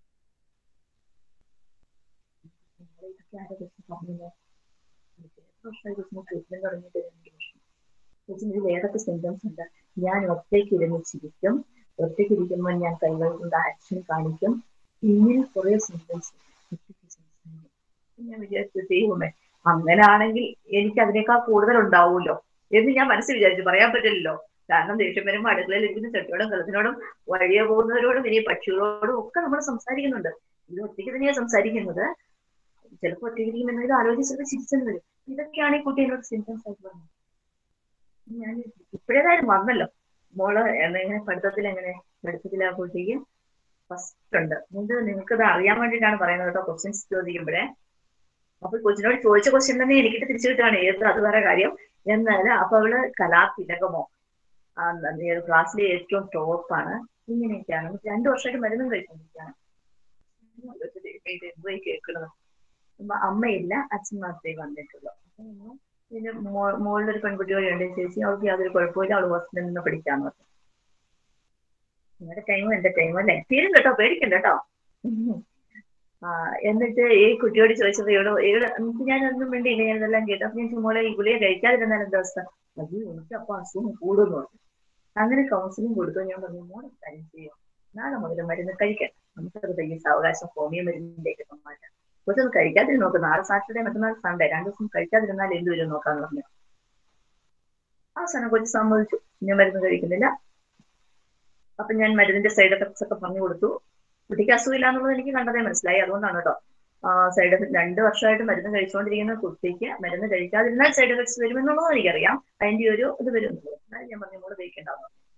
കൊച്ചു 2 ദിവസം കഴിച്ചില്ല. തിങ്കളാഴ്ച സ്കൂളിൽ പോകാൻ നേരത്തെ ഭയങ്കര ബഹളം, ഭയങ്കര കരച്ചിലെ ബഹളം. എനിക്ക് സ്കൂളിൽ ചെന്ന് കഴിയുമ്പോൾ അസുഖം വരും, എനിക്ക് എന്തെങ്കിലുമൊക്കെ ആകെപ്പാടെ ബഹളം. അപ്പൊ അവരെന്നെ വിളിച്ചു. ഞാൻ പറഞ്ഞു മോളെ ഇന്ന് സ്കൂളിലല്ലേ, ഞാൻ ടീച്ചേഴ്സിനെ വിളിച്ച് പറഞ്ഞേക്കാം, കൊച്ചു പോയി സ്കൂളിൽ നിന്ന് ഒരു കുഴപ്പമില്ല. വൈകുന്നേരം വന്നു കഴിഞ്ഞപ്പോൾ അവർക്ക് ഭയങ്കര പേടിയായി. ആകെപ്പാടെ എന്തായിരുന്നു റീസൺ എന്നുള്ളത് അറിയണ്ട, അതിന്റെ റൂട്ട് കോസ് കൂടെ. ഇവളെ അമ്മ പരിഗണിക്കുന്നില്ലായിരുന്നു. അമ്മയുടെ ഒരു പരിഗണന ഇവൾ ആഗ്രഹിച്ച പോലെ കിട്ടിയില്ല. അത് ഇവൾക്ക് ചെറുപ്പത്തിലും കിട്ടിയിട്ടില്ല. അന്ന് ഇവര് നേവിയിലോ മറ്റോ ആയിരുന്നു, ഹസ്ബൻഡ് എറണാകുളത്തായിരുന്നു. അമ്മ ആ സമയത്ത് PC കോച്ചിങ്ങിന് പോയിരിക്കുകയായിരുന്നു. ഇവളെ എന്താ പറയാ ക്രഷില് കൊടുത്തിട്ട് പോകുമായിരുന്നു. അപ്പൊ അതിന്റെ ആ ഒരു നോട്ടക്കുറവ് ഇപ്പോഴും അവൾക്ക് തോന്നുന്നു അവളോട് സ്നേഹമില്ല. നമ്മൾ വീട്ടിൽ ഉപയോഗിക്കുന്ന കുറെ വാക്കുകളുണ്ട് മക്കളെ, അല്ലേ? നമുക്ക് ഒരുപാട് വാക്കുകളുണ്ട്, നമുക്ക് നന്നായിട്ട് കുറെ വാക്കുകൾ ഉപയോഗിക്കാം. നമുക്ക് ദേഷ്യം വരുമ്പോൾ നമുക്ക് മിണ്ടാതിരിക്കാം. പക്ഷെ ഈ കുട്ടികളോട് സംസാരിക്കുന്ന മോളെ തന്നെ ചക്ര, ഞാൻ അമ്മയ്ക്കാണ് കൗൺസിലിംഗ് കൊടുത്തത്. കുട്ടിയോട് ഏതൊക്കെ വാക്കുകൾ ഉപയോഗിക്കണം, എങ്ങനെയൊക്കെ അവരോട് പെരുമാറണം. രാവിലെ എഴുന്നേറ്റ് വരുമ്പോഴേ ചക്രയെ ഗുഡ് മോർണിംഗ്, അവരെന്തോ പറഞ്ഞോട്ടെ, ഈ പറഞ്ഞാലും പറഞ്ഞില്ലെങ്കിലും നമ്മുടെ ഡ്യൂട്ടി നമുക്ക് ചെയ്യാം. പിന്നെ ഒരു ഉമ്മ കൊടുക്കാം. ഞാനൊക്കെ മോനൊക്കെ പോകുമ്പോ എപ്പോഴും ഒരു ഉമ്മ കൊടുത്തു വിടും. എന്താന്ന് ചോദിച്ചു കഴിഞ്ഞാൽ അങ്ങോട്ട് പോകുന്ന പോലെയാണോ തിരിച്ചു വരുമ്പോഴും ഉമ്മ കൊടുക്കുമ്പോ അതേ സ്മെല്ല് തന്നെയാണോ എന്ന് അറിയണ്ടേ, ഇവിടെ സിഗരറ്റ് കുടിച്ചിട്ടുണ്ടോ ഇതൊക്കെ അറിയണ്ടേ. അങ്ങനെയും ഒരു കോൺഷ്യസ് ഉണ്ടതില്. എന്നാലും നമുക്ക് അവരോട് കുറേ വാക്കുകളുണ്ട്. ആ വാക്കുകളൊക്കെ തന്നെയാണ് ഞാൻ ക്ലാസ്സിലും ഉപയോഗിക്കാറ്. ഇപ്പൊ നിങ്ങൾ ക്ലാസ്സിലെല്ലാക്കാരനാണ്. അപ്പൊ ആ ഒരു രീതിയിൽ വേണം നമ്മൾ അവരോട് പെരുമാറാൻ. ഇവിടെ ക്രോസ് എക്സാമിനേഷൻ പറഞ്ഞപ്പോഴാണ് ഞാനിത് പറഞ്ഞത് കേട്ടോ, ഈ എക്സാമ്പിൾ പറഞ്ഞത്. അപ്പൊ ക്രോസ് എക്സാമിനേഷൻ വരുമ്പം ഇവര് പറയുന്നതിനനുസരിച്ച് ആ ഒരു ഓപ്പർച്യൂണിറ്റീസിനനുസരിച്ച് നമ്മൾ അവരോട് ക്വസ്റ്റ്യൻസ് ചോദിക്കണം. അങ്ങനെ ചോദിച്ചാൽ മാത്രമേ നമുക്ക് അവരിൽ നിന്ന് എങ്ങോട്ട് കിട്ടുകയുള്ളൂ. എന്ത് കിട്ടുകയുള്ളൂ? അവരുടെ ആൻസറും ആ ആൻസറിന്റെ പ്രോപ്പർ ആണോ എന്നുള്ളത് കിട്ടുകയുള്ളൂ കേട്ടോ.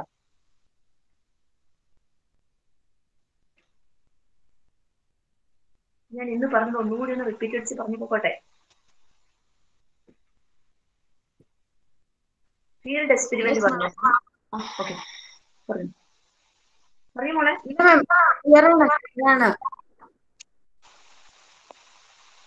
ഓക്കെ, ഫീൽഡ് എക്സ്പെരിമെന്റ് ഞാൻ പറഞ്ഞിരുന്നു. ഫീൽഡ് എക്സ്പെരിമെന്റ് പറഞ്ഞപ്പം ഫീൽഡ് എക്സ്പെരിമെന്റിന് ക്വാസി എക്സ്പെരിമെന്റ് ഡിസൈൻ എന്നൊരു പേര് കൂടിയുണ്ട്.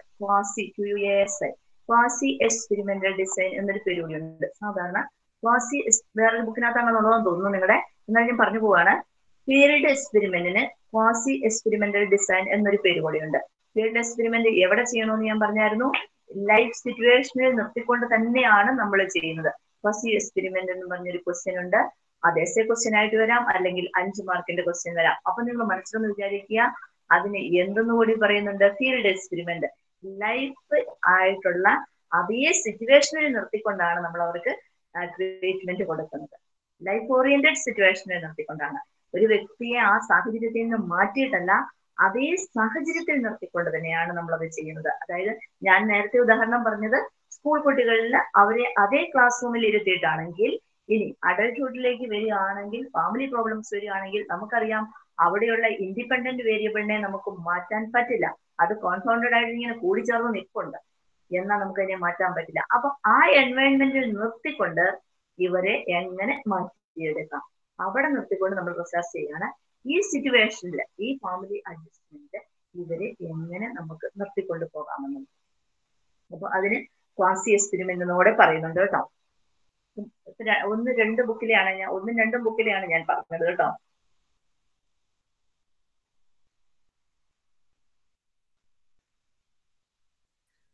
ടൈപ്സ് ഓഫ് കേസ് സ്റ്റഡീസ് പറഞ്ഞോ മോളെ. ഒന്നുകൂടെ എക്സ്പ്ലെയിൻ ചെയ്യാനായിട്ട്. പറയാം.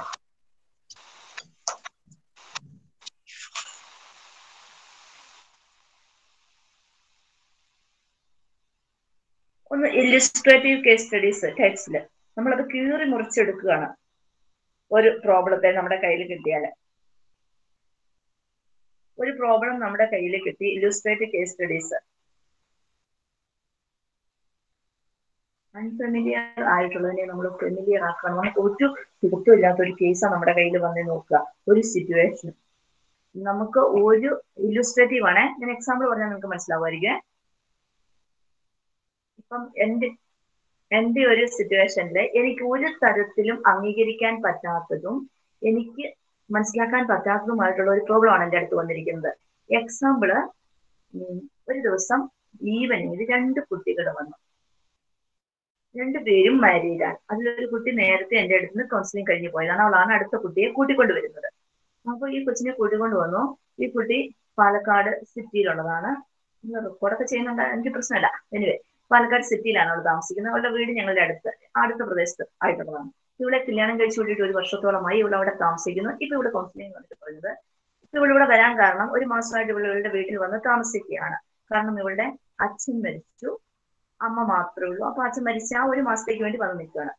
ഇപ്പൊ ചെന്നിട്ട് കൗൺസിലിംഗ് വന്നിട്ട് ഇവിടെ ഇരുന്ന് പറയാൻ തുടങ്ങി, എന്റെ ഹസ്ബൻഡ് വല്ലാതെ കുടിക്കും, വല്ലാതെ വഹിക്കും, ഈ നാവിനടിയിൽ വെക്കുന്ന സാധനം വെക്കും. ഇതൊക്കെയാണ് ഇവളുടെ പരാതികൾ. ഞാൻ ഇതെല്ലാം കേട്ടു. എന്റെ ജീവിതത്തിലെ ഫസ്റ്റ് അനുഭവമാണത്. ഇതൊക്കെ കേട്ടു. അപ്പൊ ഞാൻ ഈ കൊച്ചിനെ ഇങ്ങനെ നോക്കിക്കൊണ്ടിരിക്കുകയാണ്. അപ്പൊ ഞാൻ പറഞ്ഞു, മോളെ, കൊച്ചി ഇത് പറയാൻ വേണ്ടിയിട്ടല്ല വന്നിരിക്കുന്നത്.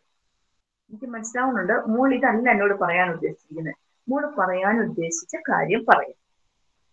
അപ്പൊ അവർക്കൊരു മടി.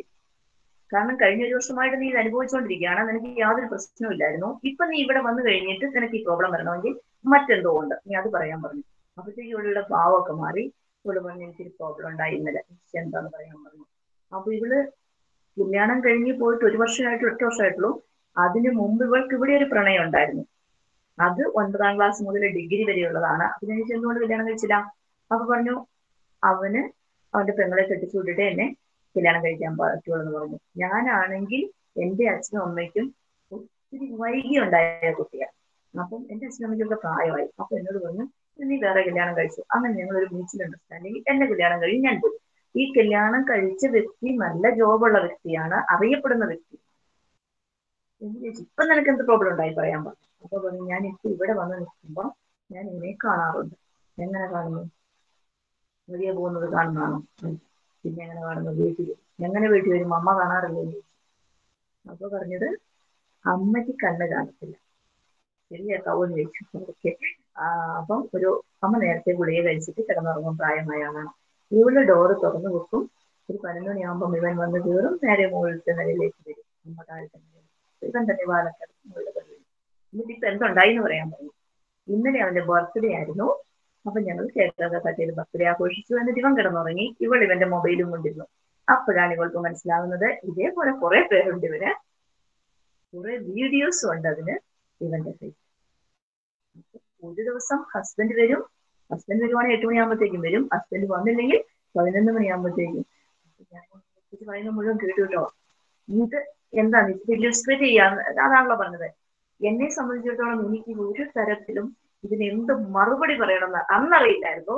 ദൈവമേ, ഒരേ സമയത്ത് 2 പേര്, ഒരു രാത്രി ഹസ്ബൻഡ്, പിറ്റേ രാത്രി കാമുകൻ. ഞാൻ എനിക്ക് ഈ കൊച്ചിനോട് പറഞ്ഞു, കഴിഞ്ഞതൊക്കെ കഴിഞ്ഞു മോളെ, കഴിഞ്ഞതൊക്കെ കഴിഞ്ഞു, ഇനി അതേക്കുറിച്ച് ഓർത്ത് ടെൻഷൻ ആവേണ്ട, സമയം സന്ധ്യയായി, കൊച്ചു വീട്ടിൽ പോ, നാളെ വാകട്ടോ എന്ന് പറഞ്ഞു. ഈ നാളെ വാകട്ടോ എന്ന് പറയുമ്പം എനിക്ക് എന്നെ പഠിപ്പിച്ചു വെച്ചിരിക്കുന്നുണ്ട്, ആ കൊച്ചായിരിക്കുന്ന പോലെ ആ കൊച്ചിനെ കാണണമെന്ന് പണ്ട് പഠിപ്പിച്ചു വെച്ചിട്ടുണ്ട്, ഇതൊക്കെ മനസ്സിലുണ്ട്. പക്ഷെ ഇതെന്തൊരു വലിയ തെറ്റായി കുട്ടി ചെയ്യുന്നത് ഇതുകൊണ്ട്. അങ്ങനെ ഇത് രണ്ടും കൂടി എന്റെ മനസ്സിൽ ഇതാവുന്നപ്പം ഞാൻ ഈ കൊച്ചിനെ വിട്ടു. പിറ്റേ ദിവസത്തേക്കുള്ളത് അവിടെ ഞാൻ ഇല്ലുസ്ട്രേറ്റ് ചെയ്യാണ്. ഇനി ഇതിനെ കീറി മുറിച്ച് ഞാൻ പഠിക്കണം, എന്തുകൊണ്ട് ഈ കുട്ടി ഇങ്ങനെയായി, ഇവളുടെ ഇതെന്താ, മനസ്സിലായാലും ഇല്ലുസ്ട്രേറ്റ്, അതിന്റെ ബാക്കി കേൾക്കണ്ട നിങ്ങള്. ഇല്ലുസ്ട്രേറ്റ് ചെയ്യാന്ന് പറഞ്ഞു കഴിഞ്ഞാൽ ഇനി ഞാൻ അതിനെ കീറി മുറിച്ച് പഠിക്കുകയാണ്. എന്നിട്ട് വേണം എനിക്ക് നാളെ ഈ കൊച്ചിന് നെഗറ്റീവ് മറുപടി കൊടുക്കാൻ പറ്റില്ല. നീ ചെയ്തത് തെറ്റാണെന്ന് പറഞ്ഞാൽ കുറ്റബോധം അവിടെ ഇട്ടേക്കുകയാണ്. അപ്പൊ നെഗറ്റീവ് മറുപടി എനിക്ക് കൊടുക്കാനും പറ്റില്ല ആസ് എ കൗൺസിലർ എന്ന നിലയിൽ, അല്ല സൈക്കോളജിസ്റ്റ് എന്ന നിലയിൽ. പക്ഷെ ഞാൻ ഈ കൊച്ചിന് എന്ത് കൊടുക്കണം? പോസിറ്റീവ് ആൻസർ തന്നെ കൊടുക്കണം. അപ്പൊ ഇതിനുള്ള പോസിറ്റീവ് ആൻസർ ഞാൻ കണ്ടെത്തിയേ പറ്റും. അപ്പൊ ഇല്ലുസ്ട്രേറ്റ് ചെയ്ത് ഞാൻ ആ ഒരു പ്രോബ്ലത്തെ കീറി മുറിച്ച് അവളുടെ മാനസികാവസ്ഥയും അവളുടെ അവസ്ഥയും എന്തുകൊണ്ട് ഇവളിങ്ങനെയായി എന്ന് പഠിച്ച് അവൾക്കൊരു പോസിറ്റീവ് ആൻസർ കൊടുക്കും. ദെൻ രണ്ടാമത് exploratory or pilot case studies ആണ്. ഒരു പ്രോബ്ലം, ഒരു പ്രത്യേക ഏരിയയിലെ പ്രോബ്ലം എന്റെ കയ്യിൽ കിട്ടിയെന്ന് ഉദാഹരണം പറയാതെ,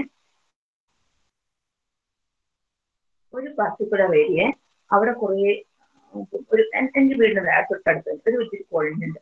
ആ കോളനിയിലെ ആൺകുട്ടികൾക്ക് എല്ലാം തന്നെ ഒരു സന്ധ്യയായി കഴിയുമ്പോൾ അവരൊരു പർട്ടിക്കുലർ ഏരിയയിൽ വന്നിട്ട് അവർ അവിടെ ഇരുന്ന് അവരത് ആഘോഷിക്കുന്നു വളരെ. കാരണം അവർക്ക് കിട്ടുന്ന ആ വരുമാനത്തിന്റെ പകുതിയിൽ കൂടുതലും ഇവർ ഈ ഒരു കാര്യത്തിന് വേണ്ടിയിട്ടും പിന്നെ ഈ വീഡിയോസ് കാണാൻ വേണ്ടിയിട്ടും ഒക്കെ ചെലവഴിക്കുന്നു.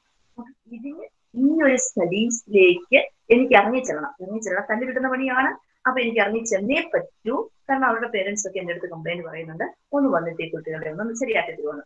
അപ്പൊ ഈ ഒരു ലാർജ് ഇതിലേക്ക് ഇറങ്ങുന്നതിന് മുമ്പ് എന്തുകൊണ്ട് ഈ കുട്ടികൾ ഇങ്ങനെ ആയി എന്ന് ഞാനൊരു പൈലറ്റ് സ്റ്റഡി നടത്തുകയാണ്. വെറുതെ ഇവരിലേക്ക് ചെന്നില്ല ഞാൻ. അതിനു മുമ്പ് ഞാൻ വെറുതെ കാഴ്ചയായിട്ട് വഴിയെ നടക്കുകയാണ്, ഈവനിങ് വാക്കിൽ പോവാണ്. അപ്പൊ അവരുടെ വീടിരിക്കുന്നിടത്തോടെ പോകും. അപ്പം കുറച്ച് ദിവസങ്ങളായിട്ട് ഞാൻ ഇവരുടെ ഓരോരുത്തരുടെയും വീടുകളിൽ കയറുന്നുണ്ട്, ഇവരുടെ വീട്ടിലെ സിറ്റുവേഷൻസ് ഒക്കെ മനസ്സിലാക്കുന്നുണ്ട്. നടക്കാൻ പോവാണ്, എല്ലാ ദിവസവും വൈകുന്നേരം നടക്കാൻ പോവാണ്. എന്നിട്ട് ഞാൻ അത് മുഴുവനും നടന്ന് ആ ഒരു പർട്ടിക്കുലർ ഏരിയയിലെ അവരുടെ സിറ്റുവേഷൻസ് പഠിച്ച് ഓരോരുത്തരെ കുറിച്ചും പഠിച്ച്, കാരണം എനിക്ക് ഇവരോട് പറയണമെങ്കിൽ എന്നിട്ടേ എനിക്ക് ഈ കുട്ടികളിലേക്ക് എത്താൻ പറ്റുകയുള്ളൂ. അവിടെ പല സ്റ്റഡീസ് വരുന്നുണ്ട്. Cumulative case studies. Cumulative case സ്റ്റഡീസില് കിട്ടുന്നുണ്ടെന്ന് വിചാരിക്കുന്നു. ഇപ്പൊ ചോദിച്ച ആൾക്കാരാണ്, നീ മനസ്സിലായാലും ചോദിച്ച ആൾക്ക് കിട്ടുന്നുണ്ട്. ഓക്കെ, ക്യുമുലേറ്റീവ് സ്റ്റഡീസില് അതും കുറെ ഒന്നുകിൽ കുറെ കേസ് സ്റ്റഡീസ് ഉണ്ടാവാം, അല്ലെങ്കിൽ കുറച്ചുണ്ടാവാം. ഇവിടെ ഇത് ഞാൻ ഉദാഹരണം പറഞ്ഞിരുന്നു. അമ്മ ഇങ്ങനെ ആ ഒരു തൂണയിൽ കെട്ടിപ്പിടിച്ചുകൊണ്ടിരിക്കുമ്പം കുട്ടി അങ്ങനെ തന്നെ ആയി എന്നുള്ളത് മനസ്സിലായിരുന്നു. അപ്പം കേട്ടായിരുന്നു അത്? മറുപടിയില്ല. ഓക്കെ, എനിവേ അത് കേട്ടായിരുന്നു അല്ലേ? പ്രഗ്നന്റ് ആയിരുന്നപ്പോ അമ്മയ്ക്ക് ഉണ്ടായിരുന്നത്. ഇനി അതിനൊക്കെ ഉദാഹരണങ്ങൾ വളരെ കൃത്യമായിട്ട് പറയണം. യെസ്, പത്മവ്യൂഹം ഭേദിച്ച് ആരെ കിടന്നത്? അഭിമന്യു കിടന്നു. അങ്ങോട്ട് കയറാൻ മാത്രമേ അറിയത്തുണ്ടായിരുന്നുള്ളൂ, പുറത്തോട്ട് ഇറങ്ങാൻ അറിയത്തില്ലായിരുന്നു. എന്തുകൊണ്ടാ? അമ്മ സുഭദ്ര പ്രഗ്നൻസി ടൈമില് അതിനകത്ത് കയറുന്നത് വരെ കേട്ടുള്ളൂ, അത് കഴിഞ്ഞ് ഉറങ്ങിപ്പോയായിരുന്നു. അറിയില്ലേ ഇതൊക്കെ? മിണ്ടാതിരിക്കാം. ഓക്കെ, അങ്ങനെ അപ്പൊ നമ്മൾ അതിന്റെ റൂട്ട് കോസ് അന്വേഷിച്ച് റൂട്ട് കോസ് അന്വേഷിച്ച് അങ്ങ് ചെല്ലുകയാണ്. അപ്പൊ നമ്മൾ എവിടം വരെ പോണം? ഉണ്ടായപ്പോ മുതലല്ല, പ്രഗ്നന്റ് ആയിരുന്നപ്പോ. അതുകൊണ്ടാണ് ഈ പ്രഗ്നന്റ് ലേഡികളെ ഒരിക്കലും ടോർച്ചർ ചെയ്യരുത്, അവരെ അവരുടെ ഇഷ്ടത്തിനനുസരിച്ച് വിടണം എന്നൊക്കെ പറയണത്. The next one is critical instance case studies. നമ്മൾ ആ ഒരു സിറ്റുവേഷനെ ചലഞ്ചബിൾ ആയിട്ടുള്ള അല്ലെങ്കിൽ ജനറലൈസ്ഡ് ആയിട്ടുള്ളതും യൂണിവേഴ്സൽ ആയിട്ടുള്ളതുമായിട്ടുള്ള കുറെ കാര്യങ്ങളുണ്ടാവും, ഒരു കോസ് എഫക്ട് ഉണ്ടാവും. അപ്പം അതിനെന്താ ഉദാഹരണം പറയാം? നേരെ ഓപ്പോസിറ്റ് ആയിട്ട് നമുക്ക് പറയാം. കുട്ടികൾ, എന്റെ മോനെ തന്നെ പറയാം, വളർന്നു വരുന്ന ഇവിടെ ഇല്ലേ, അതെല്ലാം പറയാലോ. വളർന്നു വരുന്ന ഒരു 9ാം ക്ലാസ് ഒക്കെ എത്തുമ്പോൾ ഫാൻസ് ഒക്കെ ഇട്ടിട്ട് വന്നിട്ട് പറയും, അമ്മ ഇതൊന്ന് ഊരാൻ പറയും. അറിയാലോ നിങ്ങൾക്ക്. പിന്നെ മുടിയൊക്കെ സ്പൈക്കായിട്ട് വെക്കുന്നു. അപ്പം അവര് ചില അതിനെയൊക്കെ എതിർക്കുന്ന ഒരു ഏജ്, അവരുടെ ഒരു ഏജ് ഉണ്ടായിരുന്നു. ആ അങ്ങനെയുള്ള പർട്ടിക്കുലർ ആയിട്ട് വരുന്നതിൽ നമ്മൾ കുറെ യൂണിവേഴ്സൽ ആയിട്ടുള്ള കാര്യങ്ങളുണ്ട്. അപ്പൊ നമ്മൾ അതിനനുസരിച്ചുള്ള അല്ലെങ്കിൽ നെഗറ്റീവ്സം കാണിക്കുന്നവര്, എക്സാമ്പിൾ പറഞ്ഞിരുന്നു. നെഗറ്റീവ്സും അങ്ങനെയുള്ള പർട്ടിക്കുലർ ആയിട്ടുള്ള കേസ് സ്റ്റഡീസിൽ നെഗറ്റീവ്സ് ഉണ്ട് കുട്ടികൾക്ക്. ഇന്നത്തെ കുട്ടികൾ എല്ലാം WH ക്വസ്റ്റ്യൻസിലാണ് തുടങ്ങുന്നത്. നമ്മൾ എന്തെങ്കിലും ഒരു കാര്യം പറഞ്ഞാൽ WH ക്വസ്റ്റ്യൻസ് അങ്ങനെയല്ലേ നമ്മൾ പറയാറ്. അവരെല്ലാം ആ ക്വസ്റ്റ്യൻസിലാണ് വരുന്നത്. എന്ത് ചെയ്യണം, എന്തുകൊണ്ട്, ഇപ്പൊ ഞാനത് ചെയ്തില്ലെങ്കിൽ എന്താ കുഴപ്പം, 2 ദിവസം മിച്ചം അടിച്ചില്ലെങ്കിൽ എന്താ കുഴപ്പം, ഒരാഴ്ച തുണി കഴുകിയില്ലെങ്കിൽ എന്താ കുഴപ്പം, അങ്ങനെ ഒരു 100 ക്വസ്റ്റ്യൻസ് ഉണ്ട് അവർക്ക്. എന്തുകൊണ്ട് അങ്ങനെ ചെയ്തില്ലെങ്കിൽ എന്താ കുഴപ്പം, ചെയ്തില്ലേ കുഴപ്പമില്ലായിരിക്കാം, എങ്കിൽ പോലും അങ്ങനെയുള്ളവരുണ്ട്. അപ്പൊ അത് പഴയ കാരണന്മാര് വീട്ടിലുള്ളവരാണെങ്കിൽ പറയും വീട്ടിൽ ഐശ്വര്യം വരണമെന്നുണ്ടെങ്കിൽ ഈ രീതിയിലൊക്കെ വേണമെന്ന് പറയും. പക്ഷെ ഇന്നത്തെ കുട്ടികൾ പറയും അതൊന്നും വേണ്ട, എല്ലാത്തിനെയും ഒരു ചോദ്യം ചെയ്യുന്ന രീതിയിൽ, ഞാൻ നിങ്ങൾക്ക് മനസ്സിലാകാൻ വേണ്ടിയിട്ടാണ് ഇത് പറഞ്ഞത്, ചോദ്യം ചെയ്യുന്ന രീതിയിലുള്ളത്. അപ്പൊ ഇങ്ങനെയുള്ള കേസ് സ്റ്റഡീസ്, പല ടൈപ്പ് കേസ് സ്റ്റഡീസ് നമ്മുടെ മുമ്പിൽ വരുന്നുണ്ട്. ഒരു രൂപം ഭാവവും ഒക്കെ കിട്ടിയെന്ന് വിചാരിക്കുന്നു. ഇനി ഡൗട്ട് ഉണ്ട് ചോദിച്ചേ പറഞ്ഞതില്. ആരെങ്കിലും ഒരാള് അത് ഓപ്പൺ ആയിട്ട് വന്ന് ചോദിച്ചു നമുക്ക്. 101 പേരുണ്ട്. ഞാൻ ക്ലാസ് എടുക്കുന്നത് ഞാൻ തന്നെ ഇരുന്ന് ക്ലാസ് എടുക്കുകയാണോ എന്നാണ് എനിക്ക് സംശയം. കാരണം എന്റെ മോന് ക്ലാസ് വരുമ്പം സാധാരണ അവനൊരു 9 മണിയാകുമ്പോൾ ക്ലാസ് വരും. ക്ലാസ് അവിടെ ഉറക്കെ ടീച്ചർ എടുക്കുന്നത് കേൾക്കാം. അവൻ ഇപ്പുറത്ത് വരുന്ന നല്ല സുഖമായിട്ട് ഉറങ്ങുന്നുണ്ടാവും. ആരെങ്കിലും ഒരാളെ മറുപടി പറയാൻ എടുത്തിട്ടുണ്ടാവും. അങ്ങനെയൊന്നും അല്ലല്ലോ.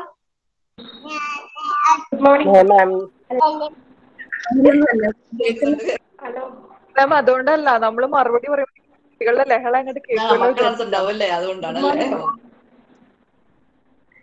ഞാൻ പറയുന്നതൊക്കെ മനസ്സിലാവുന്നുണ്ടല്ലോ.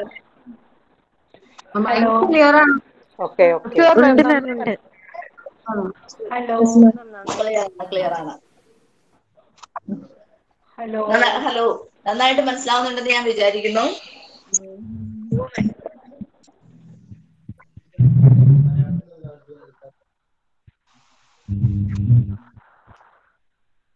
പ്രോജക്റ്റീവ് ടെക്നിക്സ് ഒക്കെ ഒന്ന് നോക്കണേ. റിസർച്ച് വരുന്നതിന് മുമ്പ് നിങ്ങൾ ബാക്കി സബ്ജക്റ്റ് പഠിച്ചതിന് ശേഷമാണ് സാധാരണ റിസർച്ച് പഠിക്കാനിരിക്കുക. ആദ്യം സൈക്കോളജി എന്താണെന്ന് അറിയണം, ഹ്യൂമൻ ബിഹേവിയറിനെ കുറിച്ചാണ് നമ്മൾ പഠിക്കുന്നത് എന്നുള്ളൊരു ബോധം വേണം. ദെൻ പ്രോജക്റ്റീവ് ടെക്നിക്സ് അറിയണം, ഡിഫൻസ് മെക്കാനിസംസ് അറിയണം, ദെൻ സിഗ്മണ്ട് ഫ്രോയിഡിനെ അറിയണം. സിഗ്മണ്ട് ഫ്രോയിഡിന്റെ ഈഗും ഈഗോയും സൂപ്പർ ഈഗോയും ഒക്കെ അറിയണം മനുഷ്യനെ. അല്ലാതെ നമ്മളിങ്ങനെ നേരെ ഇത് റിസർച്ച് എന്ന് പറഞ്ഞു വന്നു കഴിഞ്ഞാൽ ബാക്കി റിസർച്ച് ഒക്കെ ഓക്കെ, പക്ഷെ സൈക്കോളജിയുടെ റിസർച്ച് അറിയണമെങ്കിൽ ഹ്യൂമൻ ബിഹേവിയറിലാണെന്നുള്ളത് കൃത്യമായിട്ട് ഓർക്കണം കേട്ടോ, മറക്കരുത്. അപ്പൊ എല്ലാ കാര്യങ്ങളും ഒന്ന് ജസ്റ്റ് നോക്കിക്കൊള്ളുക. ഓരോന്നും എടുത്ത് കീറി മുറിച്ച് പഠിച്ചാലും മറന്നു പോകും. പിന്നെ അസൈൻമെന്റ് എഴുതുമ്പോ എന്നോട് എന്തൊക്കെയോ പറയണമെന്ന് പറഞ്ഞിരുന്നു, ഞാൻ മറന്നു. ഞാൻ എല്ലാ ദിവസവും പറയും, പക്ഷെ ഒന്ന് പറയണേ. അസൈൻമെന്റ് എഴുതുമ്പോ 15 മാർക്കിന്റെ ഉണ്ട്. മാക്സിമം എഴുതുക കേട്ടോ, 15 മാർക്കിനെ. ഞങ്ങളത് ഇനി ഇങ്ങനെ വിചാരിക്കരുത് ഞങ്ങൾ ഇത്രയും കുട്ടികളുണ്ടല്ലോ നോക്കുകയല്ലോ എന്നൊന്നും. അത് കൃത്യമായിട്ട് നോക്കും കേട്ടോ. ഞാനത് ഇങ്ങോട്ട് എടുത്ത് വീട്ടിൽ കൊണ്ടുവന്ന് വെച്ചിട്ട് ഇരുന്ന് നോക്കും സമയം പോലെ. അല്ലെങ്കിൽ അവിടെയാണെങ്കിൽ രാത്രിയിൽ ഞങ്ങൾ ഒരുമിച്ചിരുന്നായിരിക്കും നോക്കുന്നത്. അപ്പൊ പറ്റിക്കുന്ന പരിപാടി ഒന്നും അതിനകത്ത് ചെയ്തു വെക്കരുത്. പിന്നെ എല്ലാവരും ഓരോ സ്ഥലത്തിരുന്നാണ് എഴുതുന്നത്. അപ്പൊ ഒരേപോലെ വരില്ല. ഒരേപോലെ ഫോട്ടോസ്റ്റാറ്റ് പോലെ വന്നു കഴിഞ്ഞാൽ അതെടുത്ത് മാറ്റി വെക്കും. അതറിയാലോ, 3 മാർക്കിന്റെ ക്വസ്റ്റ്യൻ ഒരു 1.5 പേജൊക്കെ എഴുതാൻ പറ്റും നിങ്ങൾക്ക്. നിങ്ങളെ കൊണ്ട് എഴുതിക്കുന്ന എന്തിനാന്ന് വെച്ച് കഴിഞ്ഞാൽ അത് മാത്രമേ അവസാനം ബാക്കി ഉണ്ടാവുള്ളൂ. അതുകൊണ്ടാണ്. അതുപോലെ തന്നെ ഇത് സബ്മിറ്റ് ചെയ്യുന്നതിന് മുമ്പ് സ്കാൻഡ് കോപ്പി കയ്യിൽ വെച്ചേക്കുക. മനസ്സിലായില്ലേ? നന്നായിട്ട് എഴുതാം. ഇന്നലെ ആരോ എന്നോട് ചോദിച്ചിരുന്നു അനോവ ചെയ്യുമ്പോഴും ആ 8 സ്റ്റെപ്പ് നമുക്ക് എന്താ പറയാ വിശദീകരിച്ച് എഴുതാൻ പറ്റും. സ്റ്റെപ്പിൽ എക്സാമ്പിൾ വെച്ച് സ്റ്റെപ്പ് എഴുതാൻ പറ്റും. ഒരു എക്സാമ്പിൾ വെച്ച് സ്റ്റെപ്പ് എഴുതാൻ പറ്റും. എക്സ്പ്ലെയിൻ അനോവ എന്ന് പറഞ്ഞു കഴിഞ്ഞാൽ ആ 8 സ്റ്റെപ്പ് എക്സ്പ്ലെയിൻ ചെയ്ത് എഴുതാൻ പറ്റും. അനോവ എന്താണെന്ന് എഴുതണം, അത് കഴിഞ്ഞിട്ട് ബാക്കി സ്റ്റെപ്പുകൾ എഴുതണം. ആ രീതിയിൽ എഴുതണം ഓരോന്നും.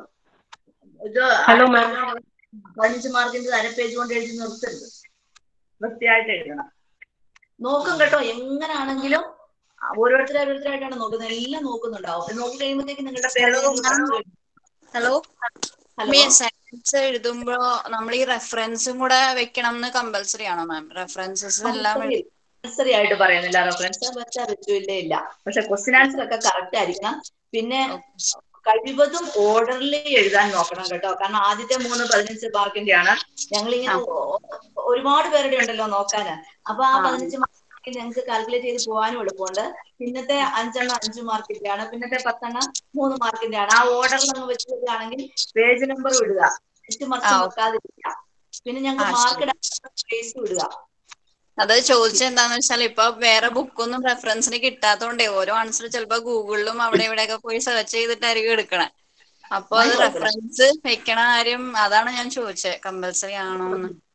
അങ്ങനെയാണെങ്കിൽ നെറ്റിന് എടുത്താണെന്ന് ബാക്കി എഴുതി വെച്ചാൽ മതി, നമുക്കറിയാലോ ഗൂഗിളിലാണ് net search ചെയ്യുന്നതെന്നുള്ളത്. Okay, Google search എന്ന് എഴുതിയാൽ മതി അല്ലേ? മതി മതി മതി മതി. Thank you ma'am, thank you. അപ്പൊ അത് കൃത്യമായിട്ട് വെക്കണം. പിന്നെ ഞങ്ങൾക്ക് വായിക്കാൻ പറ്റുന്ന ശാന്തി പറയൂ. ശാന്തി പറയൂ. മാം ഇത് ഫീൽഡ് എക്സ്പെരിമെന്റും ക്വാസി എക്സ്പെരിമെന്റും സെയിം ആണോ?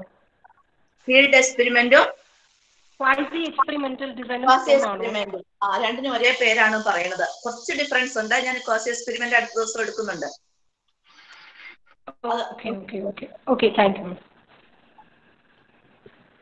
നമ്മൾ അതുപോലെ തന്നെ നേരത്തെ പറഞ്ഞായിരുന്നല്ലോ എക്സ്പോസ് ഫാക്ടർ റിസർച്ചിന് ടൈപ്സ് ഓഫ് റിസർച്ചിൽ നമ്മൾ വേറൊരു പേര് പറഞ്ഞായിരുന്നല്ലോ ഡിസ്ക്രിപ്റ്റീവ് റിസർച്ച്. അന്ന് ഞാൻ എക്സാമ്പിൾ പറഞ്ഞത് കല്യാൺ സിൽക്സിൽ പോകുന്ന ആൾക്കാരുടെ എണ്ണം, അവർ എത്രമാത്രം ആൾക്കാർ പോകുന്നു, എത്രമാത്രം പർച്ചേസ് ചെയ്യുന്നു, പക്ഷെ നമുക്ക് അവരെ കൺട്രോൾ ചെയ്യാനുള്ള കപ്പാസിറ്റി ഇല്ലാന്ന് പറഞ്ഞിരുന്നു. അതേപോലെയാണ് ഇന്നിപ്പോ ഡെലിക്വന്റ് പറഞ്ഞിരുന്നത്. എന്നത്തെ പറഞ്ഞിരുന്ന ഡെലിക്വന്റ് ചിൽഡ്രൻ ആണ് പറഞ്ഞത്, ഉദാഹരണം പറഞ്ഞതും അത്. എക്സാമ്പിൾസ് ഓർത്തിരിക്കും കേട്ടോ ഓരോന്നിന്റെ, അപ്പൊ പിന്നെ കിട്ടും. പിന്നെ നിങ്ങളോടാ ചോദിക്കണ്ട. Okay ma'am, thank you.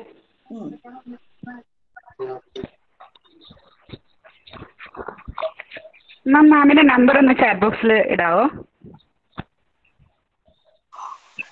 944 എവിടെയാ ഇടണ്ടേ? ഞാൻ അതിനകത്ത് ഇട്ടേക്കാം. ഏതാ നിങ്ങളുടെ ആ ഒരു ഗ്രൂപ്പിലിടാം. എപ്പോ വേണേലും വിളിക്കാം, എപ്പോ വേണേലും. പക്ഷെ വിളിക്കുമ്പോൾ ഒരൊറ്റ കാര്യം മാത്രമേ ഉള്ളൂ, ആരാ വിളിച്ചത്, ഈ ഒരു ബാച്ചിലെയാണ്, 2020 ബാച്ചിലെയാണ് എന്ന് പറയുക, കാര്യം പറയുക. ചോദിച്ചാലും മറുപടി അറിയാവുന്നതാണെങ്കിൽ മറുപടി പറയുന്നതായിരിക്കും, അറിയില്ലെങ്കിൽ വളരെ സ്ട്രേറ്റ് ഫോർവേഡ് ആയിട്ട് അറിയില്ല എന്ന് പറയും. വിളിക്കുന്നതിന് കുഴപ്പമില്ല, അത് ഏത് സമയത്തും വിളിക്കാം. വിളിച്ചിട്ട് എടുത്തില്ല എന്നുണ്ടെങ്കിൽ തിരിച്ചു വിളിക്കുന്നതായിരിക്കും. എടുത്തില്ലെങ്കിൽ വിചാരിക്കുക ഞാൻ കൗൺസിലിങ്ങിലായിരിക്കും എന്ന് വിചാരിക്കുക. ആര് വിളിച്ചാലും എടുക്കും, എടുത്തില്ലെങ്കിൽ തിരിച്ചു വിളിക്കും. അതാണ് സാധാരണ ചെയ്യാറുള്ളത്. അങ്ങനെ തന്നെ ഉണ്ടാവുള്ളൂ. വിളിക്കുന്ന സംശയം വരുമ്പോൾ വിളിച്ചോളൂ, യാതൊരു കുഴപ്പമില്ല. വിളിച്ചാൽ എടുക്കും, എടുത്തില്ലെങ്കിൽ നിങ്ങൾ വിചാരിക്കുക എടുക്കാൻ ചിലപ്പോൾ താമസിക്കും. അതൊരു കുട്ടികളുടെ കാണിച്ചിട്ടിരിക്കുകയാണ്, അതുകൊണ്ട് ചിലപ്പോൾ താമസിക്കും. കാരണം ഈ കോവിഡിന്റെ കാലത്ത് ചെറുതായിട്ടൊന്ന് കാലൊടിക്കും, അപ്പം ബുദ്ധിമുട്ടുണ്ട്. നമ്മള് കൂട്ടാം, 2 കാലം ഒടിഞ്ഞിരിക്കുകയല്ലേ. അപ്പൊ സന്തോഷായി. ഒരു കാലം ഒടിഞ്ഞിട്ടുള്ളൂ. ഒരു ബുദ്ധിമുട്ട്. 2 കാലം ഒടിഞ്ഞു, ഓപ്പറേഷനും കഴിഞ്ഞു. ഞാനും അതുകൊണ്ടാണ് വീഡിയോസ് ഇട്ടോണ്ടിരുന്നത്. കുട്ടികൾ ഇങ്ങനെ പറഞ്ഞപ്പം വീഡിയോസ് ഇട്ടോണ്ടിരുന്നത്. ഏതായാലും വെറുതെ ഇരിക്കല്ലേ, അപ്പൊ പിന്നെ അങ്ങനെ വെറുതെ ഇരിക്കല്ല, കൗൺസിലിംഗ് ഉണ്ട് കേട്ടോ. Group link അയക്കാമോ comment ബോക്സില്? Comment ബോക്സില് group link മനസ്സിലായില്ല. നിങ്ങൾക്ക് സെപ്പറേറ്റ് ഗ്രൂപ്പ് ഇല്ലേ? ഇതിനകത്ത് പ്രേമ മേമും വേറെ പലരും ഇല്ലേ?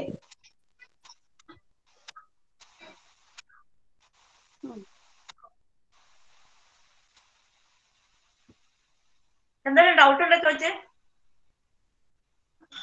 മാഡം ഗ്രൂപ്പ് ലിങ്ക് കിട്ടിയിട്ടില്ല.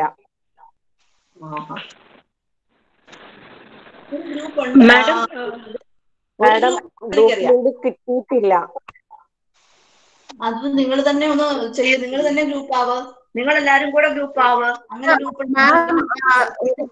ഒരു മെയിൽ അയച്ചിട്ടുണ്ട് പ്രേമ മാം എല്ലാ 250 മെമ്പേഴ്സിനും.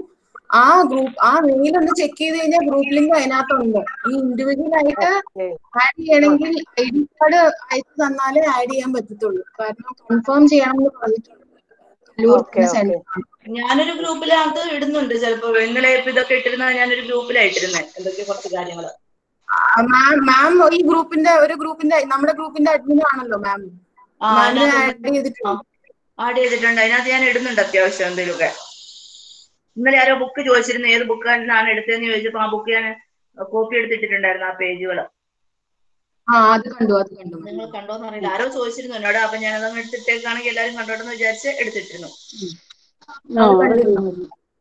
പേജുകൾ 8 പേജ് അല്ലേ, 8 പേജ് ഇട്ടായിരുന്നു. ഓരോന്നിന്റെയും ഡിഫറൻസ് കണ്ട് നോക്കണം കേട്ടോ. ബുക്ക് എടുത്തിട്ട് വായിക്കണേ. ബുക്ക് ഇതിനകത്ത് ഉണ്ടാവും, ഗൂഗിളിൽ ഇതിനകത്ത് ചെയ്താൽ കിട്ടുമായിരിക്കും ബുക്ക്. അപ്പം experimental റിസർച്ചും difference between experimental റിസർച്ചും field എക്സ്പെരിമെന്റും അത് നോക്കണം കേട്ടോ. എക്സ്പെരിമെന്റൽ റിസർച്ചും എക്സ്പെരിമെന്റും റിസർച്ചും ഇതെല്ലാം നിങ്ങളുടെ ബുക്കിനകത്തുണ്ട്. നിങ്ങൾ എഴുതിയോ? അസൈൻമെന്റ് എഴുതി കഴിഞ്ഞോ?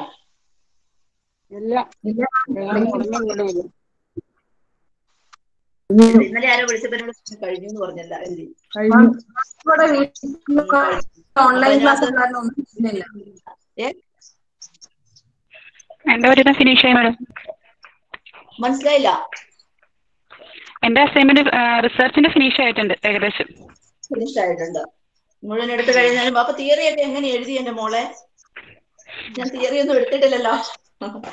അടുത്ത ആഴ്ച തിയറി ഉണ്ട് കേട്ടോ. തിയറിയാണേ, കയറാത്തവരും കയറിക്കോളുക. തിയറിയാണ് എടുക്കാൻ പോകുന്നത്. 2-3 തിയറി, 2-3 അല്ല, കുറെ തിയറി തുടങ്ങിയിട്ടില്ല. ഞാനൊന്നും കേട്ടോ. ഞാൻ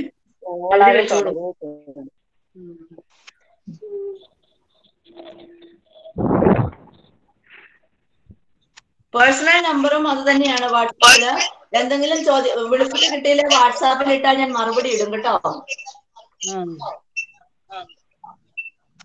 നിങ്ങൾക്ക് എന്തെങ്കിലും പറഞ്ഞോളൂ, ഡൗട്ട്സ് എന്തെങ്കിലും ചോദിക്കണമെങ്കിൽ പേഴ്സണൽ വാട്സാപ്പിൽ ഇട്ട് കഴിഞ്ഞു കഴിഞ്ഞാൽ മറുപടി പറയും.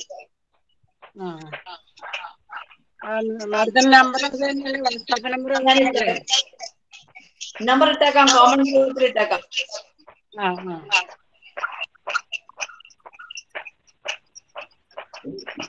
നമ്പർ കോമൺ ഗ്രൂപ്പിൽ ഇട്ടേക്കാം.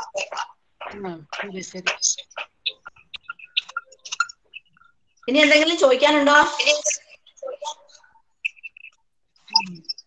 എല്ലാരും ഇതിനകത്ത് ഈ കാണുന്ന നമ്പറൊക്കെ ഉണ്ടെന്ന് ഞാൻ വിചാരിക്കുന്നു. ചോദിക്കാൻ ഒരുപാടുണ്ട്. നമ്മുടെ സമയം തീർന്നല്ലോ. ഇനി ഫോണിൽ ചോദിക്കാം,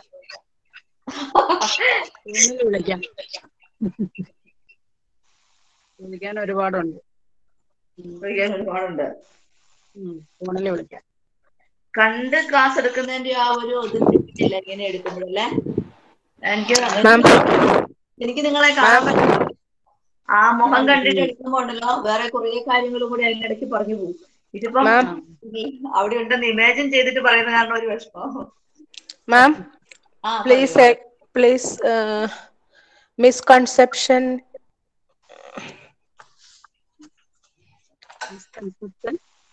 പറയൂ. ഒന്നുകൂടെ ക്ലിയർ ചെയ്യാവോ മാം? ഏത് പോയിന്റാ മോളെ? First book 243 page.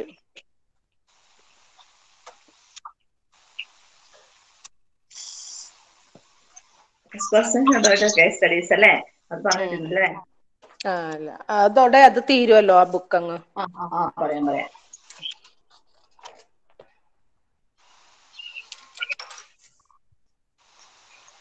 ഇതിനകത്ത് അവർ പറഞ്ഞിരിക്കുന്നത് theoretical knowledge is more valuable than concrete practical knowledge because one cannot generalise. അതല്ലേ ചോദിച്ചത്?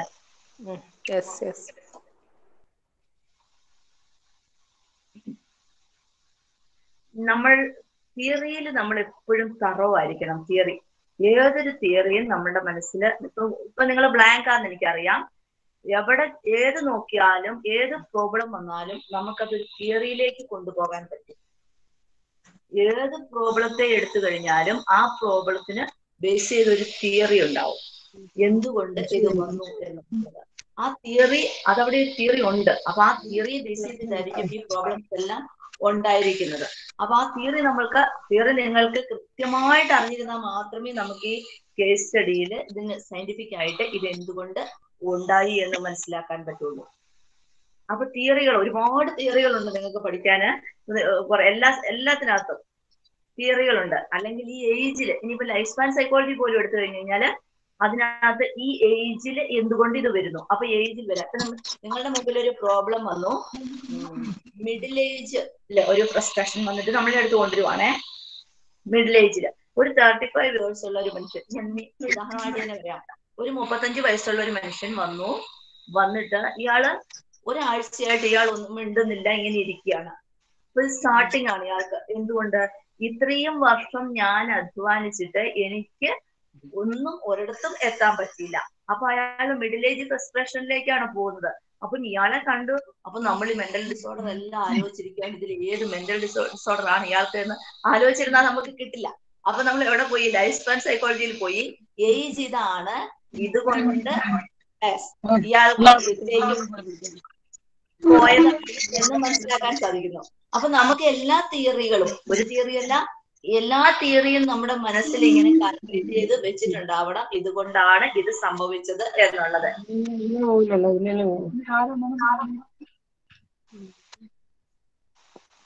ഹൈപ്പോത്തിസിസ് ചിലപ്പോൾ നമ്മൾ ഉണ്ടാക്കിയത് തെറ്റിപ്പോകും. ചില സമയത്ത് നമ്മൾ ഉണ്ടാക്കുന്ന ഹൈപ്പോത്തിസിസ് ഇത് four generating hypothesis, whereas other methods are for hypothesis testing and theory building എന്നാണ് പറഞ്ഞിരിക്കുന്നത്. അതായത് നമ്മൾ ഞാനൊരു ആരോ സംസാരിക്കുന്നുണ്ട്, ഞാനൊരു ഹൈപ്പോത്തിസിസ് ഉണ്ടാക്കി. ഇപ്പോ എന്റെ മോനെ തന്നെ പ്രോബ്ലം വന്നപ്പോ അത് ഞാൻ വളർത്തിയതിന്റെ കുഴപ്പം കൊണ്ടാണ്. സാധാരണ നമ്മൾ അവർ പറയും പേരന്റ്ഹുഡിന്റെ അല്ലെങ്കിൽ പേരന്റ്സിന്റെ പ്രോബ്ലം കൊണ്ടാണ് ഈ കുട്ടിക്ക് ഈ പ്രോബ്ലം വന്നത് എന്ന്. മ്യൂട്ട് ചെയ്ത് നോക്കൂ കേട്ടോ. ഈ കുട്ടിക്ക് ഈ പ്രോബ്ലം വന്നത് എന്ന് പറയുമ്പോ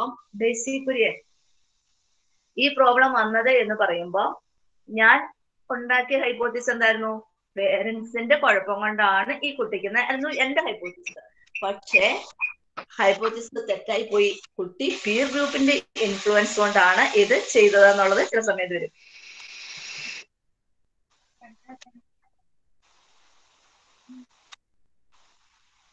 ചില സമയത്ത് റിസർച്ചറിനെ അല്ലെങ്കിൽ കേസ് സ്റ്റഡി നടത്തുന്ന ആളെ ഒട്ടും ഇഷ്ടപ്പെട്ടില്ല. ഒരു പ്രാവശ്യം ഒരു കൊച്ചിനെ കൊണ്ടുവന്നേ, ഇവരെ കാണാനാണോ എന്നെ കൊണ്ടുവന്നത്? എനിക്ക് ഇവരെ കാണണം. അങ്ങനെ പറയുന്ന കുട്ടികളുണ്ട്. അപ്പൊ എന്ത് സംഭവിക്കും? നമുക്ക് അവിടെ ഒന്നും ചെയ്യാൻ പറ്റാത്തതായിട്ട് വരും. ചില സമയത്തൊക്കെ ആ കൗൺസിലറിനെ ഇഷ്ടപ്പെടാതെ വരുന്ന സമയങ്ങള്. പിന്നെ കേസ് സ്റ്റഡിയിൽ വന്നിരുന്നു കഴിഞ്ഞാല് അവര് പറയുന്ന കുറെ വേർഡ്സ് ഉണ്ട്. നമ്മുടെ മുമ്പിൽ വരുന്നവര് പറയുന്ന ആ വേർഡ്സ് നമ്മള് കറക്റ്റ് ആയിട്ട് എടുത്തു വെച്ചിരിക്കണം. ആ വേർഡ്സിൽ വേർഡ്സ് അവർ പറയുന്നത് ചിലപ്പോ ഇപ്പം നമ്മളിപ്പോ ഒരു word association test, projective ടെക്നിക്സിലെ word association test വെച്ച് കഴിഞ്ഞാൽ ചില വേർഡ്സ് അത് അവരെ വല്ലാതെ ബാധിച്ചിട്ടായിരിക്കും അവര് പറയുന്നത്. അപ്പൊ ഈ ഒരു പ്രൊപ്പോസിഷൻസോ അഡ്ജക്റ്റീവ്സോ ഒക്കെ നമ്മള് കൃത്യമായിട്ട് കണ്ടെത്തി നോക്കി വെച്ചിരിക്കണം. എന്തുകൊണ്ട് വന്നു, എന്തുകൊണ്ട് പറയുന്നു എന്നൊക്കെ.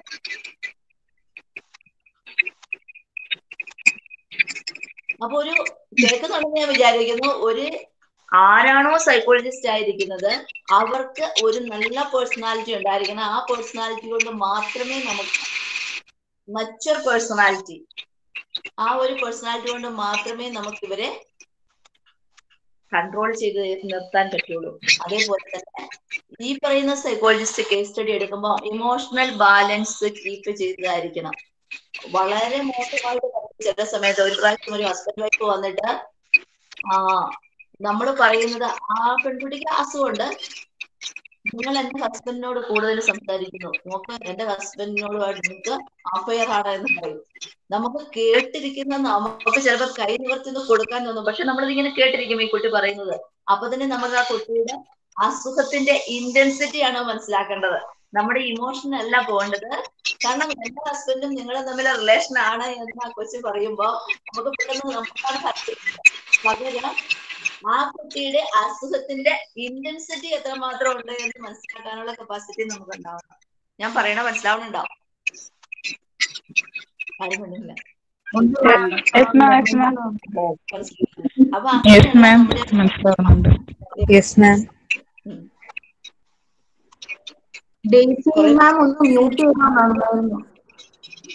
എന്തോ ഡേസി പറഞ്ഞ അതൊന്ന് മ്യൂട്ട് ചെയ്താ ക്ലിയർ ആവുമായിരുന്നു കുറച്ചും കൂടി. അതവിടെ എന്തോ വരുന്നുണ്ടായിരുന്നു ഇടയ്ക്കിടയ്ക്ക്. ഡേസി കുര്യൻ ഒന്ന് മ്യൂട്ട് ചെയ്ത്, ഡേസി കുര്യൻ ഒന്ന് മ്യൂട്ട് ചെയ്ത് വെക്കാൻ ഒരാവശ്യം. മ്യൂട്ട് ചെയ്യണോ? മ്യൂട്ട് ചെയ്യാം. സ്വരം വരുന്നുണ്ടേ? ഓക്കെ, ബാക്കിയുള്ളവർക്ക് കേൾക്കാൻ. ഞാനിത് പറഞ്ഞത് നമ്മളെ തന്നെ ഹർട്ട് ചെയ്യാണ് ചെയ്യുന്നത്. ചില സമയത്ത് ചിലർ വന്നിരുന്നു കഴിഞ്ഞാല് അപ്പൊ നമുക്ക് എന്ത് വരും, നമ്മളുടെ ഇമോഷണൽ ബാലൻസ് പോലും പോകും. ഇപ്പൊ ഞാൻ പറഞ്ഞ ഈ കേസില് എന്റെ ഹസ്ബൻഡിനോട് നിങ്ങൾക്ക് നിങ്ങൾ തമ്മിൽ ഇഷ്ടത്തിലായി എന്ന് പറയുമ്പോ നമുക്ക് എന്താ മനസ്സിലാക്കാൻ സാധിക്കുന്നത് കണ്ടോ? അയ്യോ, അപ്പൊ നമ്മുടെ ഇമോഷണൽ ബാലൻസ് പോലും പോവുകയാണെന്നാണ് ഞാൻ പറഞ്ഞത്. അങ്ങനെ വരുമ്പോ നമുക്ക് ഭയങ്കരമായിട്ട് ഹർട്ട് ചെയ്യും. അങ്ങനെ ഹർട്ട് ചെയ്യുമ്പോ അപ്പൊ നമ്മൾ ആദ്യം ചിന്തിക്കുന്നത് എന്താണ്, ഈ കുട്ടി എന്നോട് ഇത് പറഞ്ഞെങ്കിൽ വീട്ടിൽ എന്തായിരിക്കും അവസ്ഥ?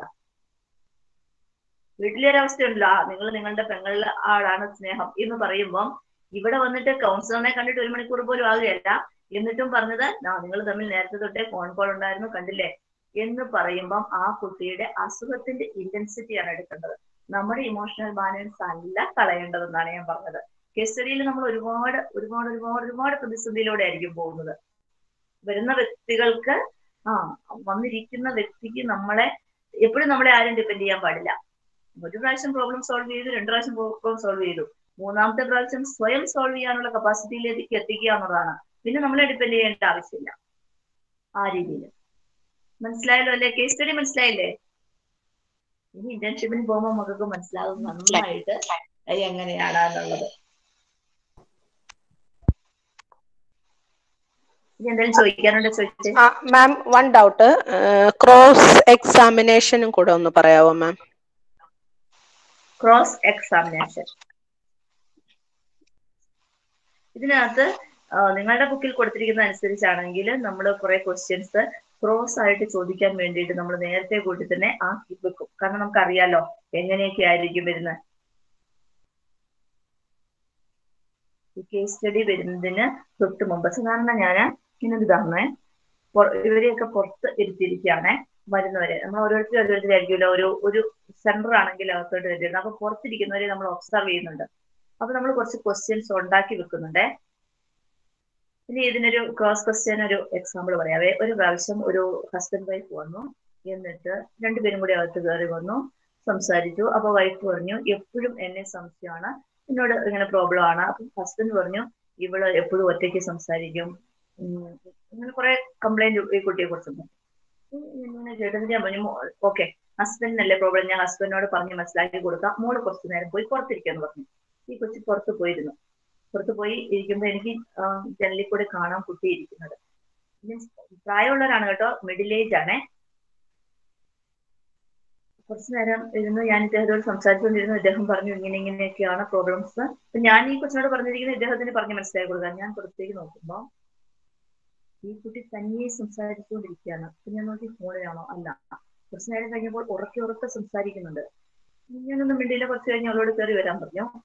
അപ്പോഴത്തേക്കും ഇവളെ പുറത്തിരുത്തിയിട്ട് വന്നു കഴിയുമ്പോഴത്തേക്കും എന്റെ കയ്യിൽ കുറെ ക്വസ്റ്റ്യൻസ് ഞാൻ തന്നെ പ്രിപ്പയർ ചെയ്തിട്ടുണ്ട് മനസ്സിൽ. ഇവൾ ഒറ്റയ്ക്ക് സംസാരിച്ചില്ല എന്നതാണ് ഇവള് പറയുന്നത്. ഇവൾ ഒറ്റയ്ക്ക് സംസാരിച്ചു എന്ന് പ്രൂവ് ചെയ്ത് കൊടുക്കേണ്ടത് എന്റെ ആവശ്യമാണ്. ഒരു എക്സാമ്പിൾ. ഇനി വേറെയും ഉണ്ടാവും. അഡോളസൻസ് കുട്ടികൾ വരുമ്പോൾ അവര് പുറത്തിരിക്കുമ്പോൾ തന്നെ മിക്കവാറും ഞാനിവിടെ പാലക്കാടുള്ള പോലീസുകാരുടെ ഫാമിലി മുഴുവൻ വരാറുണ്ട് കേട്ടോ. ഇങ്ങനെ കുട്ടികളെ കൊണ്ട് വരുമ്പോൾ ചിലപ്പോൾ ചില പോലീസുകാർ വരുമ്പോൾ അവർക്ക് വലിയ വിഷമം ഉണ്ടാവും കുട്ടികളെ വരുമ്പോൾ. അപ്പൊ അവര് വരുന്നതിന് മുമ്പ് തന്നെ അവര് വരുമ്പോഴേ നോക്കിയിട്ടുണ്ടാവും. ഒബ്സർവേഷൻ ഉണ്ടല്ലോ രണ്ടും കൂടി വരുമ്പോൾ. അങ്ങനെ ഞാൻ ഒരു പ്രാവശ്യം തൃശ്ശൂർ നിന്നായിരുന്നു കേട്ടോ. പോലീസുകാർ വന്നപ്പം ഒരു കൊച്ചിനെ കൊണ്ടാണ് വന്നിരിക്കുന്നത്, ഒരു അഡോളസെന്റ് കുട്ടിയുണ്ട്. ഞാൻ ഈ കൊച്ചിനോട് ചോദിക്കാനുള്ള എല്ലാ ക്വസ്റ്റ്യൻസും ഒറ്റ ഒബ്സർവേഷനിൽ എന്റെ കയ്യിലുണ്ട്. അത് മുഴുവൻ ക്രോസ് ക്വസ്റ്റ്യൻസ് ആയിരുന്നു. ഒന്ന്, അറിയപ്പെടുന്ന പോലീസുകാരന്റെ മകൻ. എവന്റെ വേഷം എന്ന് പറഞ്ഞു കഴിഞ്ഞാല് നിങ്ങൾക്കറിയാം, ഈ പാൻസ് ലോ വേസ്റ്റ് ഇടുക, അതിനനുസരിച്ചുള്ള ബനിയൻ ഇടുക, മുടി എങ്ങനെ വെക്കുക. അപ്പൊ ഈ മനുഷ്യനെ സംബന്ധിച്ചിടത്തോളം ഈ കൊച്ചിനെ ഒരിക്കലും കൂടെ കൊണ്ടുപോകാൻ പറ്റില്ല. അപ്പൊ വന്നപ്പോഴേ ഞാൻ പറഞ്ഞു ഒരിക്കലും എവിടുന്നാ വരുന്നേ, ആരാ എന്ന് വെച്ചാൽ എനിക്ക് യാതൊരു പരിചയമില്ലാത്ത രീതിയിലാണ് ഞാൻ സംസാരിക്കാൻ തുടങ്ങിയത്. എന്നിട്ട് സംസാരിച്ചു. എന്നിട്ട് എന്താണ് കുട്ടിക്ക് പ്രോബ്ലം എന്നല്ല ഞാൻ ചോദിച്ചത്, മോൻ അച്ഛന്റെ കൂടെ വന്നതല്ലേ. അപ്പൊ കൊച്ചിനൊരു ഷർട്ട് ഇടാമായിരുന്നു, നല്ലൊരു പാൻസ് ഷർട്ട്. അച്ഛന്റെ കൂടെ വരുമ്പോ മാത്രം. അല്ലാത്ത ഉണ്ണിക്ക് ഇഷ്ടമുള്ളത് എന്ത് വേണേലും ഇട്ടു. എന്ന് വെച്ചാല് ഒരു പോസിറ്റീവും ഒരു നെഗറ്റീവും ബാലൻസ് ചെയ്ത് ഞാൻ അവിടെ ക്രോസ് ആയിട്ട് കൊണ്ടുപോകുന്നുണ്ട്. എന്തിനു വേണ്ടിയിട്ടാണ്? ഇവന് മനസ്സിലാകണം അച്ഛന്റെ വ്യക്തിത്വത്തെ ബാധിക്കുന്നുണ്ട്, അച്ഛന്റെ പ്രൊഫഷനെ ബാധിക്കുന്നുണ്ട് ഇവന്റെ. അപ്പൊ നമ്മൾ ആ ക്രോസ് ക്വസ്റ്റ്യൻസ് കുറെ അധികം ഉണ്ടാക്കി വെച്ചിട്ടുണ്ട്. മനസ്സിലായോ? ഒരാൾ പറയൂ. Yes ma'am. മനസ്സിലാവുന്നുണ്ടല്ലേ? Yes, ma'am. അപ്പൊ ആ ക്രോസ് ക്വസ്റ്റ്യൻസ് അപ്പൊ ഞാൻ ഈ കുട്ടിയോട് പറഞ്ഞു, നീ അച്ഛന്റെ കൂടെ അല്ലാത്തപ്പോ നീ ഇട്ടോ ഇടാതെയോ ഒക്കെ പോകും, പക്ഷെ അച്ഛൻ എന്ന ഒരു ഫിഗർ അവിടെയുണ്ട്, നല്ലൊരു പോലീസ് ഓഫീസറാണ്, അറിയപ്പെടുന്ന വ്യക്തിയാണ്. അപ്പൊ ആള് ഇതെന്റെ മകൻ എന്ന് പറഞ്ഞ് കാണിക്കുമ്പം എങ്ങനെയായിരിക്കണം? അപ്പൊ നീ നല്ല അതിനുവേണ്ടി നീ ഒരു പാൻസ് ഷർട്ടും വെച്ചേക്ക. അന്ന് മാത്രം നീ ഇതിനെ സ്ട്രൈക്ക് ആക്കരുത്, നന്നായിട്ട് വൃത്തിയായിട്ട് പോകും. ബാക്കി ദിവസം നിന്റെ കൂട്ടുകാരുടെ കൂടെ പോകുമ്പോൾ നീ അവരുടെ കൂടെ കുടിക്കും, പക്ഷെ അച്ഛനെ ഒരിക്കലും ബ്ലെയിം ചെയ്യും. അപ്പൊ രണ്ട് കാര്യം കുട്ടിക്കോടെ മനസ്സിലാവുന്നുണ്ട്. അവനെയും ഞാൻ അംഗീകരിക്കുന്നുണ്ട്.